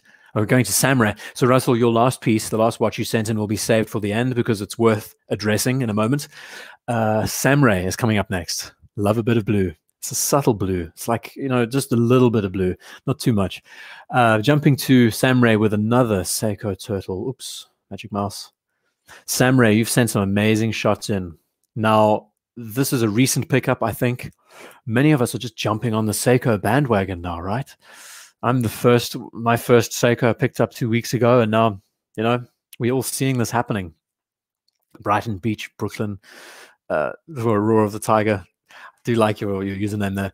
So, what is the reference of this? We're talking about, it's not a Save the Ocean. Generally, the blue always has some kind of ocean link to it. Andreas says, if it isn't broken, why fix it? The show. Yeah, I guess, right? It seems to be working. People still seem to be enjoying it. So, I mean, that's the joy. Yeah, do love the blue. And the way they address the gradient of the blue, I like. Look at the bezel. Very light for the first 20. And then that gets slightly darker as we get to the last 40 at the back there. And I think there's some gradient to the dial itself. And just texture. I mean, we notice kind of adopts the Nautilus / Aquaterra texture to the dial, where has these horizontal slats, but it's not actually fully horizontal. They're actually staggered, and they look like it's been cut at different. It's interesting, right? Seiko has the weirdest quirks, I can tell you that much. With their approach in the Prospex line, it has a 4R36 movement, if that helps anyone.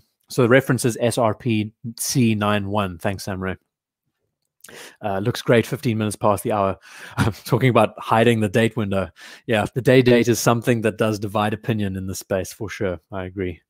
Okay, got to carry on. Samurai, thanks for this. How long have we been going for? 3 hours, 5 minutes. Doing pretty good. Not done yet. We've got some good stuff in a moment. Actually, this is great stuff in general. So now we have a Porsche design. How is this? This comes in from Sai, S-A-I. I hope I'm getting your name right. So, IWC Porsche design reference 3551 Compass moon phase. So compass, as in watch, moon phase. How cool is this? PVD case. I don't know where you're based, Sai, but what an amazing location. That is gorgeous. I mean, I see this looks kind of Italian. Help me out. This kind of looks like Italian rooftops. I don't know Europe very well, as most of you. I mean, I've made a butchering, Spanish steps, and I was speaking about Spain, even though it's supposed to be in Rome, right? How awesome is this piece? Porsche Design. I'm going to make a video about them. They deserve it. They came up with the craziest. I mean, I always just think about the IWC Ocean 2000. We're talking about Seiko QC with the bezel alignment. I think I missed. Yeah, it's great. Really is a nice looking piece. So we have dividing lines that run through it, which is kind of true to the Junghans kind of format, you know. We have a black date window, which is nice and clean. We have, this is a tritium dial. So this is pretty old school. Moon phase. Don't you love how this moon phase has been done? It's not in your face, under the radar, and just slightly shows itself when it's time. Pencil hands, red accent there. This kind of reminds me, looking at the case and the bracelet integration, of a IWC Da Vinci. Have you ever seen an IWC Da Vinci before? Kind of similar. This isn't IWC. What am I saying? See what happens at the 3-hour mark. This isn't bloody IWC. So I think they kind of got the inspiration from the Da Vinci style models. They are so peculiar. Okay, catching up with the chat. Some people do Lord of the Rings trilogy marathons. I do IDguy marathons. I like that's Alexander. That's so funny. I love that. That is hilarious. I've done it. I love me a good Lord of the Rings. Eric Bell's laughing. I mean, that's great. That really is hilarious. You have to watch the director's cuts of those films. 4 hours a piece. Yeah, it's the way. It's amazing what those films did for cinema. Yeah, absolutely amazing. I love them.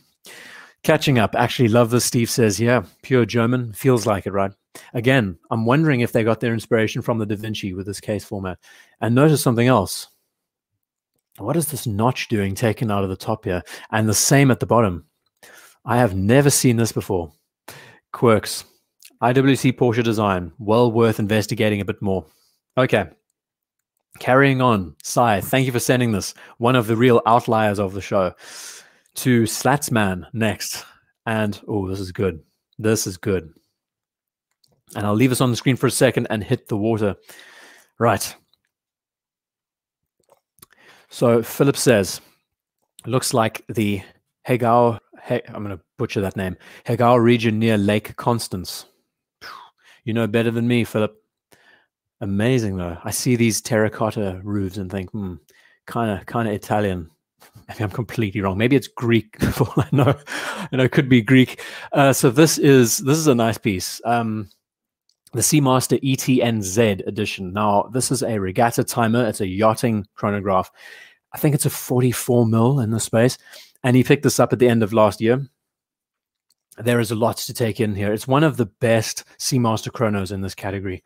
I love how they've done the totalizers with the regatta time that's split between the 5-minute mark. As most of you probably know, you time 5 minutes between stops when you are lining yourself up to begin the regatta. So there's some functionality to it, and it's such a cool aesthetic. Speaking of, look how the use of color has worked here. Red for start, red for the timer, red for the running hand, and red for the hour hand. It's interesting.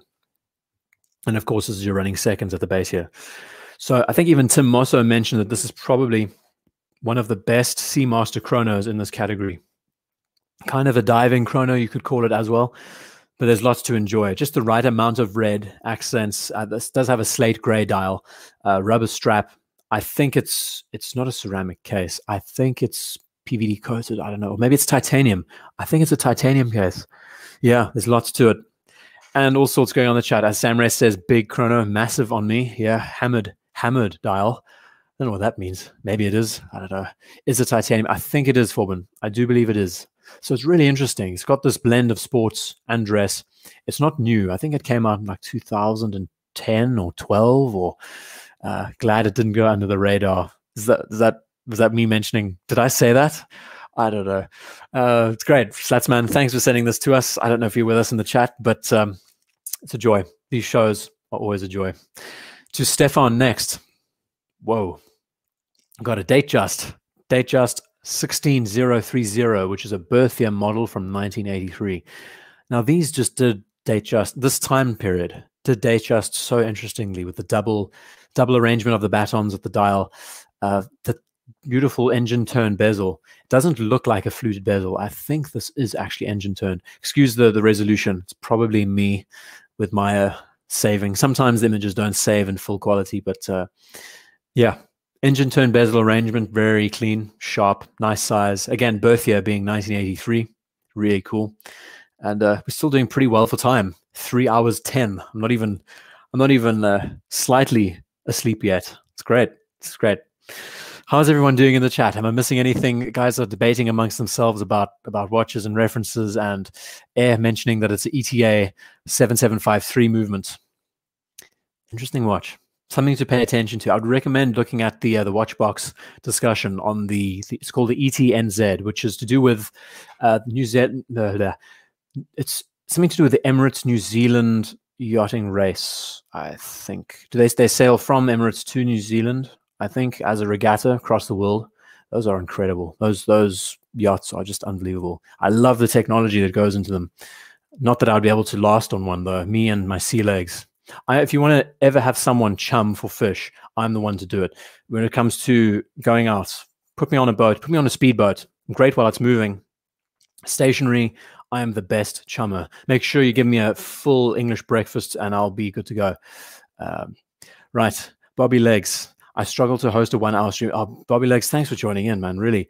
I don't know how I do it. I really don't know how I do it. I mean, I've always been very talkative. You know, being the only child, you have to keep yourself entertained. And I guess it just seemed to work for this format. It's funny. I'd love to have some guests on so I can actually listen to someone else talk. But, you know, it's a joy. So, Stefan, thank you for sending this in. I've got to move on next to Steve. This watch is an outlier. I've never heard of this or seen this before. Check this thing out. Armand Nicolet Tremelan. This brand has been around since 1874. And amazing, really amazing. Sometimes these pieces just come out of nowhere. Oh no, it's a pleasure, really. We're not finished yet. We've got another, I'd say 20 more watches to look, 20 more photos to look at. Some great stuff. I mean, Time Traveler, he still has more references here. And Sam Ray is saying that you and Jory Goodman would be very entertaining. I think we would, yeah. We'd be shouting at each other from across the show. It'd be great. Yeah, I mean, there's so many personalities on this platform, and I think it's awesome. There's a lot to take in. I mean, I don't like to think of myself as a personality. The whole idea of being anonymous and being nobody is that I could be anybody, and I kind of like that idea of not being a face on the platform. It has its pros and cons, I would say. It has lots more cons. You're not as relatable, but at the same time, you can trust me on my word because that's all I have. So it's pretty good. Yeah, I do love it. Do love these shows. Like a shrimp boat, Alexander. Crayfishing. That was my jam back in the day. Go out crayfishing and catch the biggest. Crayfishing are basically lobster, right? Catching the biggest possible. I would chum both sides of the boat too. I'm getting loaded, Roar of the Tiger. And I'm finished the whiskey. It's unfortunate. And Adrian. I'd love to chat to Adrian, though. I really would. I mean, I started watching him from day one in the kitchen. That was awesome. So, yeah, check this piece out. We've got Arabics at the quarters. It just speaks my language, you know. Day-date complication at the base. You never see this arrangement. I don't understand what this is, a J09, but also a great shot of the movement. It's kind of cushion case in a way, step dial. We look at the back. How awesome is this? I mean, 5 atmosphere water resistant. I don't know what movement it uses. Someone can maybe point it out, but it's an outlier, another outlier brand that I have never heard of. Maybe you haven't either. And yeah, you just take it all in. Armand and Nicolet, been around since 1874. Do the maths. Do the maths. Cousteau to, I don't know what's going. Chum for great white encounter by. I never did. Luckily, I've never experienced a great white encounter, Eric. I've had friends that have. Gotta say.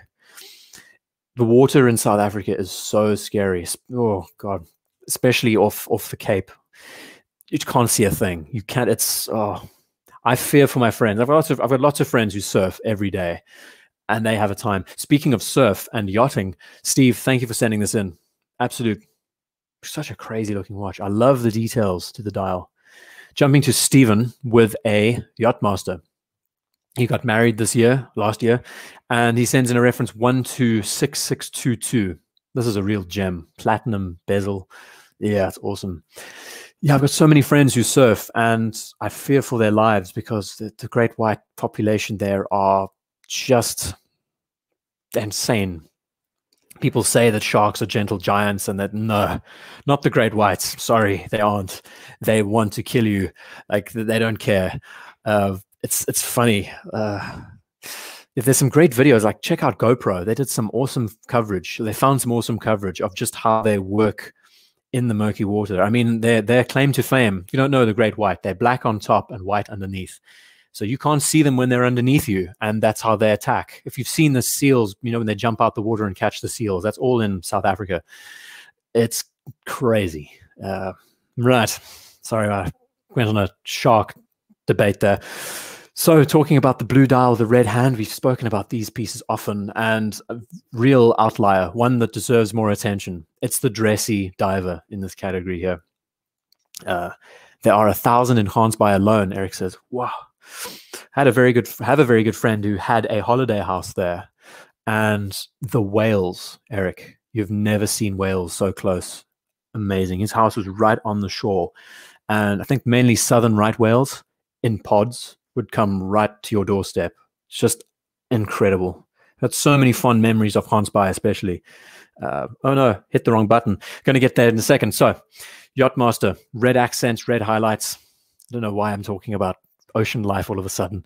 It's funny, talking about watches for 3 hours. Eventually you want to deviate and talk about other stuff. For dining underwater, Shane, I love it. Alexander says, if I was a shark seeing a human with this watch too, I would eat the human, claim the Seiko. That's funny. Cornelia, thank you for the super chat. Thank you for joining in. For the rest of you who are watching, there's almost 150 of you still listening in. It's amazing. It's just amazing doing these shows. Sorry, Magic Mouse.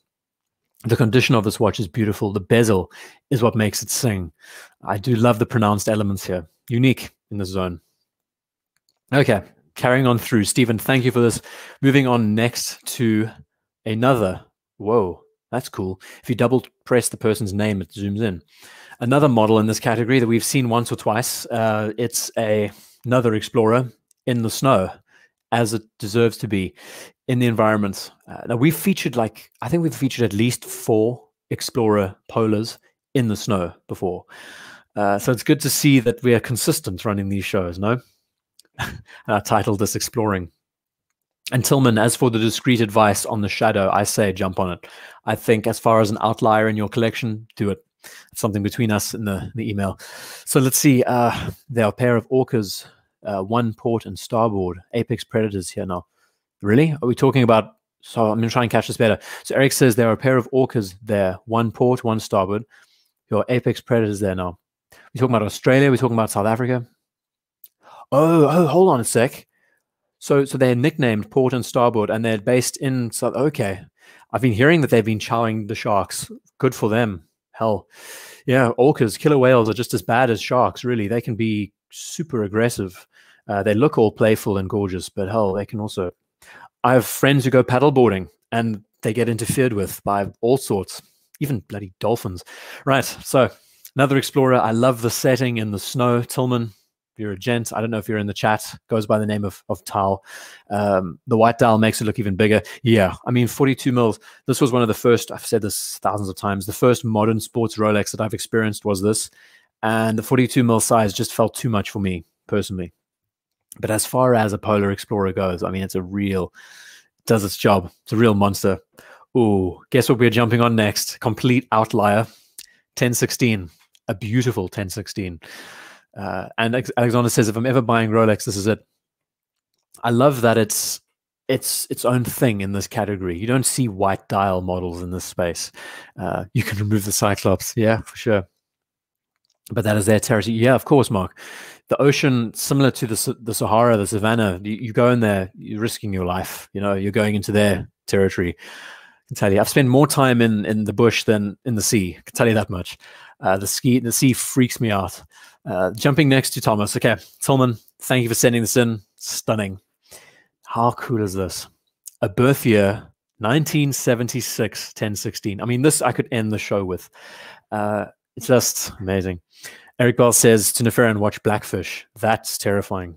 I went to Orlando and I went to SeaWorld, and it was crazy. I think Shamu was still there back then in the early 90s. It was 99 I went there.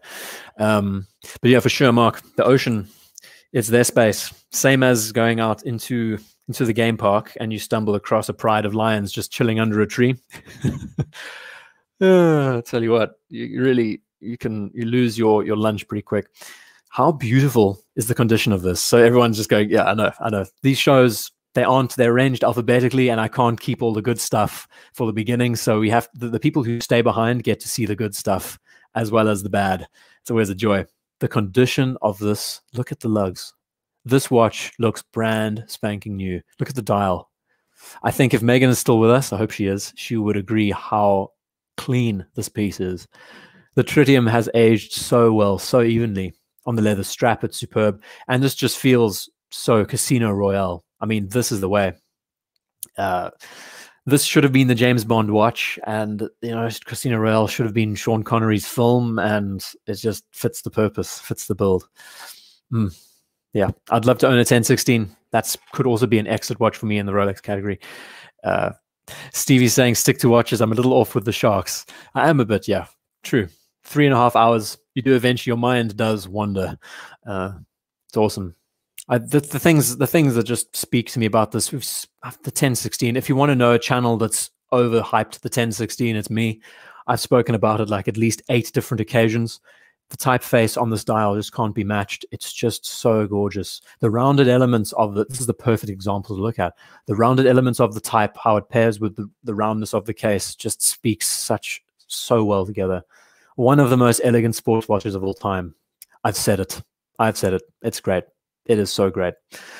Anyway, can't keep enjoying this. Got to keep moving on. So we just had Thomas. Now we're jumping to Tom.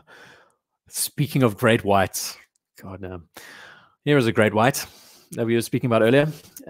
This is the white dial that has become very popular. And Megan says, perfect. I knew you'd like this. It's just, I enjoy it. The case is absolutely sublime. I can't get over it, how sharp it is. I could just stare at it for hours. I would love a frog foot. That's the one gripe. Frog foot, and then it's all over. Game over. Right. Another Seamaster. This is the second professional in the space. White dial. Gotta love it. And this looks to be a vineyard. Help me out. Maybe not. Could be an apple orchard, or it could be, I don't know. But this is from Tom, and it's also his first submission.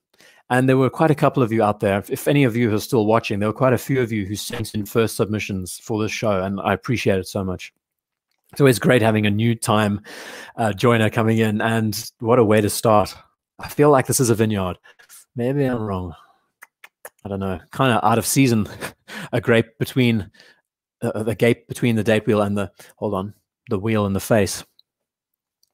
Yeah, I do like the fact that they fill up the space with a plot. It's nice to see it instead of just the date window there. It's a great size. There's lots to talk about. I also just dig the red accents. I mean, he's matched the sleeve with the red accents on the watch itself. And yeah, he's talking about it for ages. 1016 is awesome, though. A forest of sticks, Russell. Oh, aren't we uncultured? We are so uncultured here. I mean, I grew up next to a bloody vineyard. I should know that this is a vineyard. It looks I mean, the ones that I had, the ones that were next door to me were 3 times the length of this. So I don't know what I'm looking at here. I could be completely wrong. Someone maybe help me. Mick in Florida, welcome. Great to have you here. We've been running the show for 3.5 hours. So you've definitely come at a point where I am on the verge of losing all sense of space and time. And Thomas says it's his favorite color. Yeah, I agree. The white, this whole effect, this has always been the one that's attracted me the most. I was so happy when they brought this out. 2018, I think. I don't know. It's been a while. Yeah, so many aspects to enjoy and appreciate. And it's just an outlier in the space when it comes to white dial Seamasters. You don't see many of them. Moving on. So Thomas to Tom, and now Tommy. How's this? Jeez, these guys know their watches. Okay, so let's just clarify. Thomas sends in a birth year 1016. Absolutely stunning. Tom sends in the best modern Seamaster, I think, personally, in this category of just colorway. Great. Tommy sends in SLA 037. Now, in my email, I replied to this email and I said, I thought I'd be the only one wearing the 62 MAS inspired watch for a change. This is quite, if anyone knows, now I've been learning about these watches, if anyone knows anything about the Seiko references in this category, this is under the Prospex line, but I think it uses a Grand Seiko based movement, if I'm not wrong. And it's an almost direct tribute to the 62 MAS, the first dive watch that the brand ever made. And the 037 denotes the blue arrangement. So let me I'll fly back up to the top and show you the 143. This is the layman's version. This is the watch that you get to experience the aesthetic. It's a bit more of the modern take, right? It's a quarter of the price of the SLA. Hold on, getting back to Tommy. The SLA 037. So you see the arrangement, 62 MAS, and now you have this. It looks so cool. I'm digging it. It has a ceramic bezel. It's a skin diver. Talking about the Glasuta that we saw earlier, same case format. And I kind of love the fact that this watch is technically a Blancpain bathyscaphe from back in the day. It's pretty funny that they just kind of copied the original bathyscaphe design and used it as theirs, and it's become their staple in this category.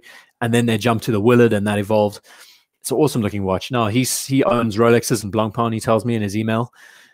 And he says that the quality and the finishing, this watch is like a third of the price of them. He says the quality, the build, the movement itself, just absolute groundbreaking. So worth listening to these collectors' opinions. And the color just sings. It looks so good. Okay. For those 137 of you who are still watching, we're about to jump to more watch porn and photography. Let's enjoy ourselves. We're jumping to some more shots from Time Traveler. And this one is so much better. The blue one. Yep. Can you feel me? Are we singing? Oh, what's this? Is that Mike and the Mechanics, Hans? That is so funny. It is Mike and the Mechanics, no? Okay. Time Traveler next. Right. Oh, exhibit saying the divided marker of the 12 gives a great dimension to the face. I do prefer the divided marker. I really do. And the color is perfect. It's really nice navy. Okay, got to merge. I'll be sitting here talking about this watch for ages. We've been running for 3 hours, not 3.5 hours now. Right. Time Traveler. Here we go. Now, Time Traveler was the cover photo child of the week, and he sent in a couple more shots to enjoy. Again, if you're just joining in, what is this? What is the handle? A week on the wrist. On the wrist.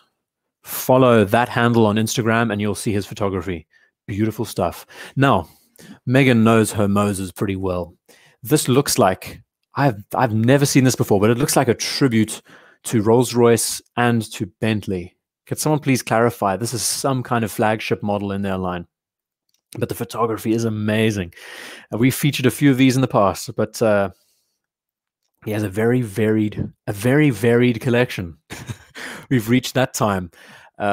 And gray blue, are we talking about the Seiko again? I have no idea what they call this. Look it up. It's the SLA 037. There's all sorts of references there. Yeah, Moser Endeavor, just beautiful. From the Eternal Grave. There's some more, though. How is this for a close-up shot? To appreciate it even better. It's just amazing. I decided to save some of these. Russell, I think you've been outdone in this category for this show, at least. Time Traveler gets a watch every week to review and to photograph, and it's kind of living my dream in many ways. I don't know what the Rolls-Royce and Bentley thing's about, though. I've never seen this partnership before. RREC. I have absolutely no idea. Maybe someone can help out. But Rolls-Royce and Bentley, don't hold on. Does Rolls-Royce also use VW engines? Maybe they do. Help me out. Really don't know. And what's the middle symbol? It says RR and then EC. Rolls-Royce something company. I'm lost. Do not know. I should have looked it up. Maybe just check it out on Google. I'm sure you can pull up, just say Moser Rolls-Royce, and it's some kind of collab. Beautiful, though. Just the type on this dial. Look at that. That's what you can appreciate. Nothing else, just the typeface. That's all you need. Yeah, we're not done yet, though. We've got some more to check out. Let's see. Streamliner. Oh, right on. So I was so close to using this as the cover. but thought to myself, no, has to be on the wrist. How beautiful is that green? Here's a time when you can appreciate what this green represents. The first shot that we used at the beginning of the show, the cover photo of this, was emerald. Now this looks olive drab. I would love to see this in person. That's all I can say. The color is just what Rolls-Royce Enthusiast Club. Thank you for that, Andreas. That's awesome. And Oliver, a couple of others. Rolls uses BMW. I was thinking that they did. That's so awesome. Not owned by the same companies, BMW and VAG. Thank you for that, Russell. Yeti mic. I was about to say, this looks like a mic stand, and it does look like something did stick out to me about this. How cool is this arrangement? It's just so clean. I mean, this looks like a design studio, you know? I love it. You can just sit and stare at this thing for ages and ages. Anyway, I've got to keep motoring through because we still have some to go. How about some Planet Oceans in the arrangement? Mentioning is a great photo. I don't love this watch, but for me, it's a great shot. I mean, that's the thing. The Streamliner has divided opinion, but I do love how Moser is now reaching into the 70s space with cushion cases. And yeah, I call it the green Mamba. If you know green Mambas in Africa, they are quite terrible. Right, moving on. Moser does stunning dials. Some of the best. I would say the best in this colorway. Fume is their bread and butter. Okay, moving on to Planet Ocean. Don't know how much of this we're going to see, but it's just amazing. The photography, again, it's just nuts. Follow his Instagram, a week on the wrist. Way too long show, McLovin. I mean, that's the way we do it. That is the way these shows go. Been over 3 hours. Got another half an hour to go. Just some stunning shots around these. Let's have a look at, the texture is amazing. I don't know what made this watch unique in the space, if it's a ceramic case or not. Maybe someone can help me out here. Oh no. Oh, that's right, Samurai, you're right. Is it just a jinx that the stream is actually going to freeze again on the Planet Ocean? We'll have to wait and see. Very stealth, as Russell says. I mean, look at that. The photography is amazing, honestly. I'd love to know more about Time Traveler. If you'd like to email me a bit more and explain the details, the photography is just incredible what you managed to do here. Look at, I mean, you can see the individual scratches on the case. What the actual, if you're looking at this in 1080p, I think you'll be able to see, you can see every little bit of grain of sweat and skin and dirt. And these photos are super high res. I'll tell you that much. Yeah. 3.5 hours, blue shirt. It's quite miraculous. I don't know how I do it. I think that's why I take the 2-week break. I do think this is a ceramic case, Wisconsin watch guy. Yeah. Beautiful. It looks, I mean, this doesn't look like a watch. It looks like a sculpture when you see it in this kind of lighting. No? Whoa, hold on. We're going to have a look at an Epi Jaune. Why not? Why not? Epi Jaune, and this is the perpetual, sorry, the Quantime perpetual rose. Now, the joke is, I think he actually mentioned this in the email, that it's been re-nicknamed as the Quarantine perpetual rose. The Quantime is quite the stunner. Day date, month, got a power reserve, typical FV Jaune fashion. You don't often see applied numerals on the dial, though. I mean, look at this. We're running 3.5 hours and we suddenly drop these kinds of things in. Take it all in as much as you can. The depth of the photo, yeah. Uh-oh, no, come back. Sorry. Magic mouse haptic feedback is not helping me here. Texture to the dial, the applied, oh, it's just stunning. I hope the connection's good and you can hear me okay and it's all clean and simple. Moving to the full extended shot of this watch further back. FP Jaune. They've been spoken about a lot, though. They get so much attention. Seems like Lunga is going down the same path. They're getting a lot more attention there. Samurai saying, I remember when the Planet Ocean was showcased with Michael Phelps. Really? I didn't even know that he had a partnership with him. That's amazing. Yeah, Samurai, I'm quite new to this hobby, all things considered. I've only been looking at watches since about 2015, so it's crazy. My birthday watch, yeah. Is the minute hand scratched? Oh, that's a good point. Let's have a look. Oh my. Russell, I don't know what that is. It might just be refraction. Very good eye you have here. This line leading down to the date. This is the problem with HD photos. You can really take it all in. This line leading down here looks like it's linked to this, but maybe it's not. I don't know. No reflection. Oh, macro photography. How did they get that? 31/12/21. Yeah. Thursday, December 31. Yeah, I don't know what the year is. I don't know. I'm getting a bit involved with this now. I'm getting too involved. Uh, didn't notice that scratch on the hand. I would like to know. Time traveler, we've just pointed out this flaw, thanks to Russell, that there's a scratch on the minute hand. Can you summarize? Can you find some better photos to show us? Also, a mark on the logo. No way, guys! You guys, oh my goodness, this is insane, guys. Good eyes, very, very good eyes. This is funny. This is really funny. How can we be pointing out this stuff on these high-end pieces? I mean, when you buy in these brands, you look for those macro details. Hold on a sec. What's going on here? These quarters of the year? I don't know what's cracking. This is fun. This is fun. Not a big deal. Yeah, I don't know. I mean, these watches aren't cheap, but still, take it all in. Macro photography. We're not done yet.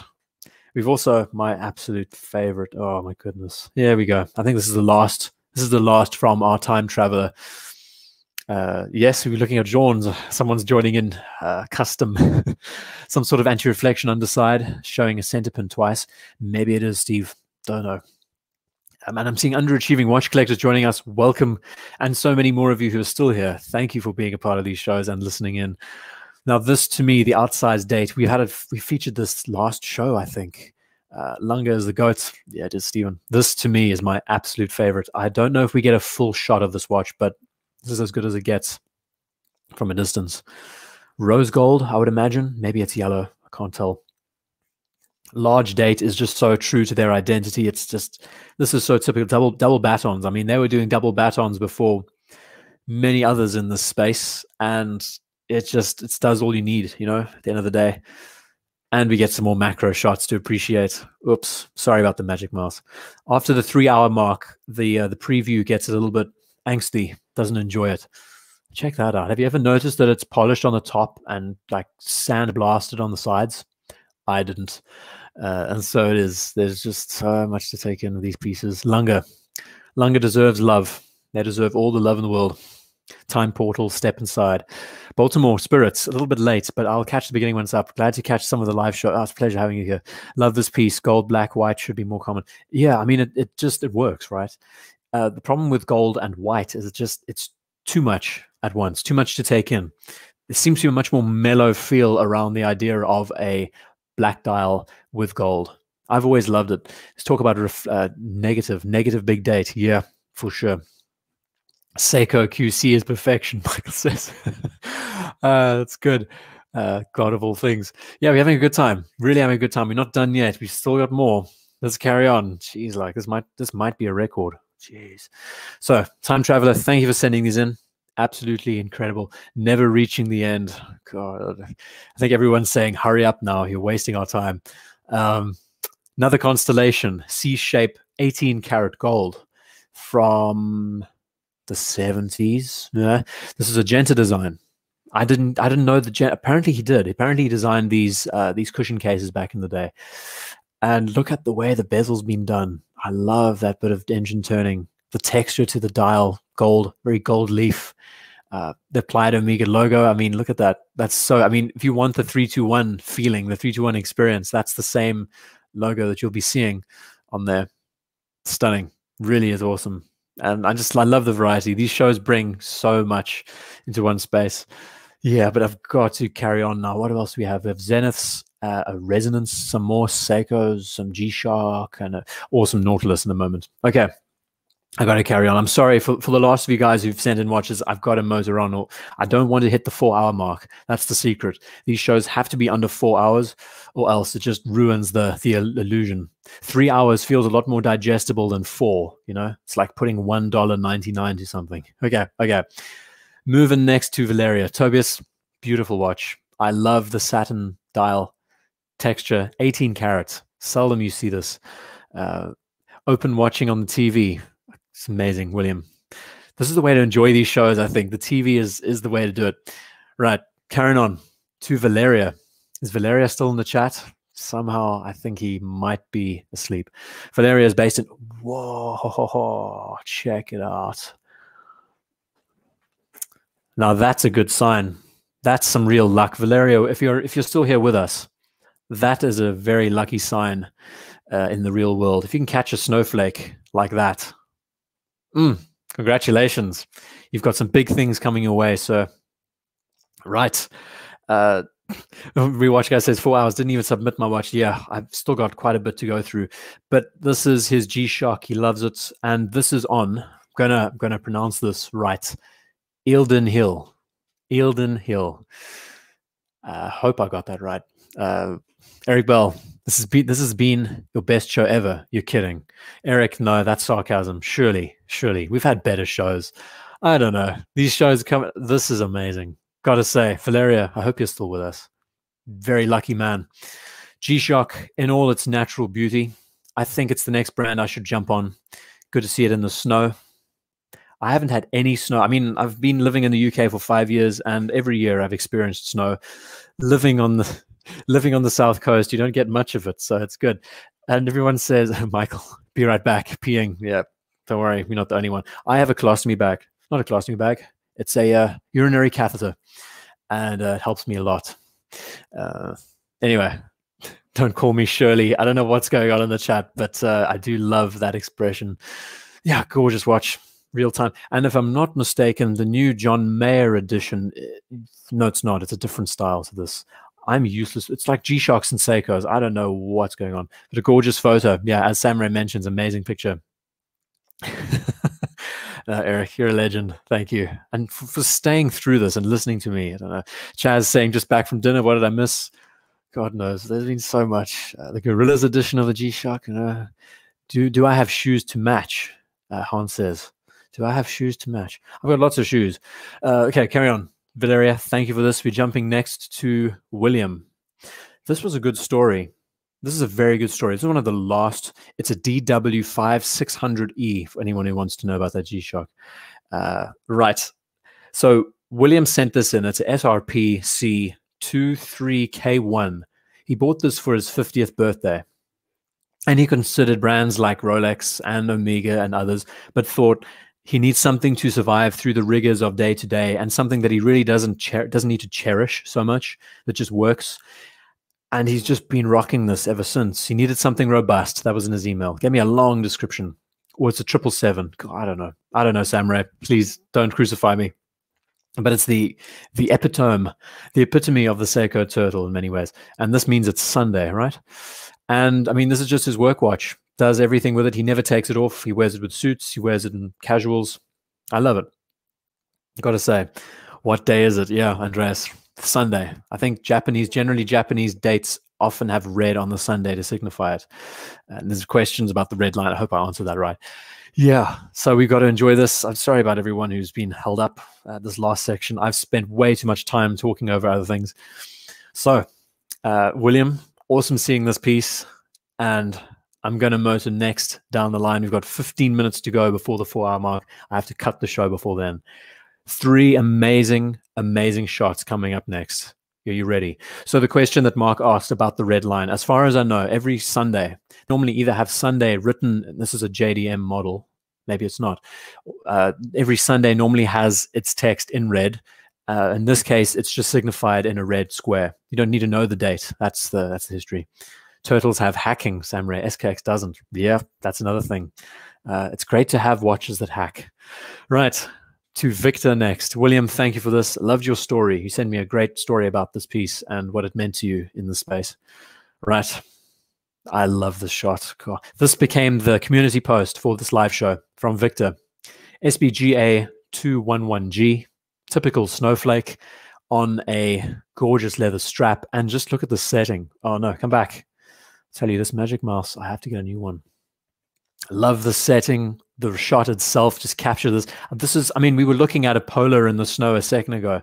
Isn't it funny that I'm so nonchalant about these things now because we've done so many of these shows, but we saw a polar explorer in the snow a second ago, right? Now we're seeing a snowflake in the snow. And I'm just saying, nah, it's great. It's bad. I've got to appreciate these things more. We're seeing a snowflake in its natural habitat. I mean, this is what inspired this dial. Look at the texture. God, these photos are incredible. I can never get tired or get over this. Yeah, I think this is the only snowflake we've seen. We generally get a lot of them, but not in the wild like this. beautiful photograph. This is one of, I think, one of the best photographs of the show. And of course, it has to be saved to the very end, as it is. That's the grand secret to have, Eric. It epitomizes the brand so well in the way they've executed the handset. Love those Dauphine sharp edges and so many aspects to it. And the strap choice, as mentioned by Sam Ray and a few others, great strap choice. Dresses it down a lot more, makes it more casual. A real sports watch that's casual. Yeah, it's awesome. Just awesome. I'm sorry if I'm missing you all in the chat. I do have to motor through the rest of this. Sunday has the red block. Thank you for that exhibit. Am I, Mark, mentioning thanks? My pleasure. Okay, next up, Victor, one of the best shots of the show, hands down. Cannot disagree. Next to Fahim. Now, he sent in, earlier on, he sent in his Vacheron Overseas Gen 2. We're going to be having a look at his Pride and Joy. The hands look like they could cut you. They're super sharp. I mean, that's the idea, right? That's always been the idea of their aesthetic. It's just beautiful. What an amazing photograph. Tell you what. Carrying on to Fahim. Now, this is his Pride and Joy, and I thought it's good to share this because he loves his photographs. Again, if you're on Instagram, King Flume, getting drunken thumbs here. There we go. Follow him on Instagram and be amazed by the photography. This is his Pride and Joy. It's a brass movement, Jaune resonance. There's so much to take in about this watch. I've featured it often on the show, and if Fahim is still watching, which I'm sure he isn't, I saved it for last just so that we can enjoy taking in all the aspects. It's such a quirky watch, you know, frog eye aesthetic. The whole idea is that these two movements basically counterbalance each other out, and they regulate each other. That's the idea. An amazing approach. It's actually an anomaly that Jaune capitalized on with this piece. Yeah, it's awesome. Really is stunning. And Russell, I'm sure Russell would appreciate this piece. He loves these. You must get yourself into Jaune, Russell, I think. But you are a Lunga fan, right? Looking forward to seeing that when it arrives. But Russell, you're up next. I decided to save this to be one of the last, and then we're jumping to Ziraha to end the show. Jaune isn't my thing, but this is great. Yeah. It is definitely has its own aesthetic in the space. To Russell next. Now this watch, surprisingly, you didn't know this. I'm sure a few of you didn't know this, that Patek just discontinued the 5711. Just out of the blue, they decided, no, it's enough. So people are losing their minds. Have I spoken? I think I spoke about this earlier. Yeah, and there's rumors that there's going to be a titanium and a white gold, and I thought, why not feature the Nautilus to end all Nautiluses in this space, the full-on perpetual calendar, the cleanest of all in this area. If it comes to owning a Nautilus, I think this would be the one I would jump on, because I love the whole idea of you have this complication on top of a sports watch. It's in white gold, and yeah, this is a real value prop. Eric says this will soar. This is the top of the top. And Russell was very fortunate to pick up this. He has a handful of these, I think. Russell's got a very interesting taste in pieces. Like, I always find it fascinating. I can't wait to meet you, Russell, when this world opens up for us, right? I mean, he lives 40 miles up the road from me. I love how his take on watches can be so out there and peculiar with brands like Ulysse Nardin. But then also, he has a selection of like 3 Nautiluses that speak to him the best. And also just loves hopping onto Lunga and picking up those pieces too. Yeah, it's just great. Lots to take in about this piece. When this was released in Basel World 2017 or whatever, I was very impressed, honestly. The first time that they'd ever released this complication in this watch, and long overdue. I mean, let's be honest. They've got everything else. They've got time zones and chronographs and everything, but this was the top tier. It's like I can't remember the reference. It's a 50-40 or something. I don't know. Not for me, Roar of the Tiger. I mean, it definitely isn't for everyone. I just love the whole juxtaposition arrangement there of a sports watch that has this kind of caliber complication inside it. I don't know. I like the 40th anniversary more, if everyone. Yeah, I mean, the 40th has a much more vibrant dial, we could say. It also, I think, has a diamond on it, and it's, yeah, peculiar taste for sure, Russell. I'm giving you a jab. And it's the 5740. Thank you for that. Okay, so this was the final submission in this high-tier caliber. And next up, we're jumping to some more El Primeros to cap off the show. The last 5 minutes, maybe, and then we can call it before the end of the 3-hour mark. Now, we were just chatting about The So Russell says the 40th dial is exactly the same. Oh, really? I mean, you would know. That's great. That is great. And Sam Ray says Genta Designs are the best, Lunga by a length. I love it.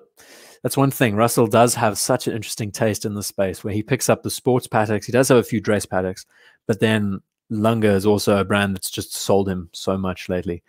So I thought, what a cool way to end the show. This was also by complete chance that Ziraha, who was here earlier, sent in El Primeros for us to look at. And hold on, we've got some movements to enjoy. Let's have a look at that for a sec. And this is just on the new release of the Chronomaster Sport. No, yeah, the Chronomaster Sport. Look forward to talking about it a bit more in the coming week. But we can just appreciate all the little aspects to what makes the movement. And hold on a sec, there's a bit more here. Long exposure. We can appreciate the movement itself, the whirring of the gears, and I just love it. El Primero, ladies and gentlemen, it's so nice to see that the watch is getting attention, getting a lot more attention as it deserves. I focused in on this class because I thought this is the way to do butterfly deployants. Lots of brands cheap out when it comes to deployants, not having push button releases. When it comes to owning a deployant, this is the one for me, where it has, a longer extension on one side and shorter on the other. Just comfortable, superb. This is the watch on the alligator strap itself, and yeah, I mean, this is the 38. They have so many in the space. This is the 38 mil, and it's quite directly inspired by the A386. One thing that I think this watch does better than the Chronomaster Sport is the idea of this black ring that runs around. I think it's so nice. It just breaks it up a bit more, Something that I think the new one is missing is that black ring inside. It just clear it up. But even the batons are the same. The colorway is the same when we look at the hands and everything there, and the subdials. Yeah, it's great. I look forward to discussing it more. I've got to somehow find my voice by tomorrow so I can sit down and do a, I don't know, 7 or 8 minute recording around the watch and talking about the Daytona and all of that there. And everyone's leaving now. It's great to have you. It's been great having you here. Hans saying a toast to me. 38 is the best. It's a good size, good looking movements. Yeah. When we start with luxury, Michael says, yeah, I mean, we have kind of deviated away, right? We're looking at the beaters now in this category. No, I think Zenith is just one of those brands. I'm so happy that they're getting more attention now. A column wheel chronograph, automatic. The history behind this watch kind of outshines everything in the space, being one of the first automatic chronos. I mean, we were chatting about, we had a look at a Hoya Carrera earlier on, and this is just in that same kind of ballpark as the Hoya Carrera as a defined piece. Hans, it's a pleasure having you here. I think you mentioned top show as always. Never a fan of the squint date. Got to be 3 p.m. date for me. That's the thing. Divides opinion for sure. I'm not so much of a fan when you have a white date window on a silver dial. But it's funny how Zenith has just made that their calling card with all of these pieces, don't you think? Yeah, stunning watch. I really looking forward to chatting about this and the new release and what it kind of spells for the watch space. Very interesting. I'm loving how these brands are starting to get more footing in. Ira saying, just joined. Want to hear more about the new Chronomaster? Yes, for sure. For sure. I think if the bezel were blue to match the 3 subdials, yes, it would not be compared. Blue was one of the colors I've actually played with, for sure, and gray. I look forward to sharing it with all of you. There's lots to discuss around the model, and that'll be happening next week. By Tuesday, there'll be a video up about it. I think it's well worth discussing this new Zenith model that's been released. Yeah, but to all of you then who've been a part of the show, 3 hours 55, as we do, as is tradition, I'm going to close this off. We've had a hell of a good time. It's funny how I feel more energized by the end of the shows next to, the beginning of them. The beginning of them, it's like it's waking up. The first half an hour, and then by the end, I'm motoring for the next hour. I could probably sit down and discuss this new Chronomaster right now, but I won't because I got a headache. And yeah, it's been a good time. I was going to say something else, slipped my mind. I don't know. I've lost it. To all of you who've been a part of these shows, who've sent in your pieces, who've been here since the beginning of the show, which is just unbelievable. I cannot thank you all enough for sending in these pieces. That the variety has been amazing. It really has been sports watch madness, unexpected. Must not be important. I know it says that's funny. Another great Zeppelin length show. Love it, you guys. All of you wherever you are in the world, I hope you're looking after yourselves. I hope you are taking some time to reflect on your collections. This collection video that I put out this week discusses more about reigniting your love with the collection and what to look for. And yeah, there's so much to discuss. This hobby is an endless rabbit hole. Grab it hole. You'll get it if you watch the video. Mark, thank you for the super chat. Really, it's been an awesome time. Really have rare and attractive show. Thank you, Neferion. Come for the watches, stay for the comments. That's always the case. But yeah, I'm going to love and leave you. Tomorrow, I'm going to prepare this video and have it done by Tuesday. And then by Saturday, it's going to be a review on this new Seiko that I picked up. So hell, I've got a busy week ahead of me. I don't know how I'm going to do it, but we'll see. Yeah, there's just so much to do and so little time to prep it. You know. Lots of love, ladies and gents. Keep looking after yourselves. I hope you're definitely taking care with the winter climate that we're in the Northern Hemisphere. And yeah, it's been a good time. Lots of love as always. See you in the next one, I think in the next 2 weeks. And until then, keep enjoying your watches. And yeah, as always, cheers for now.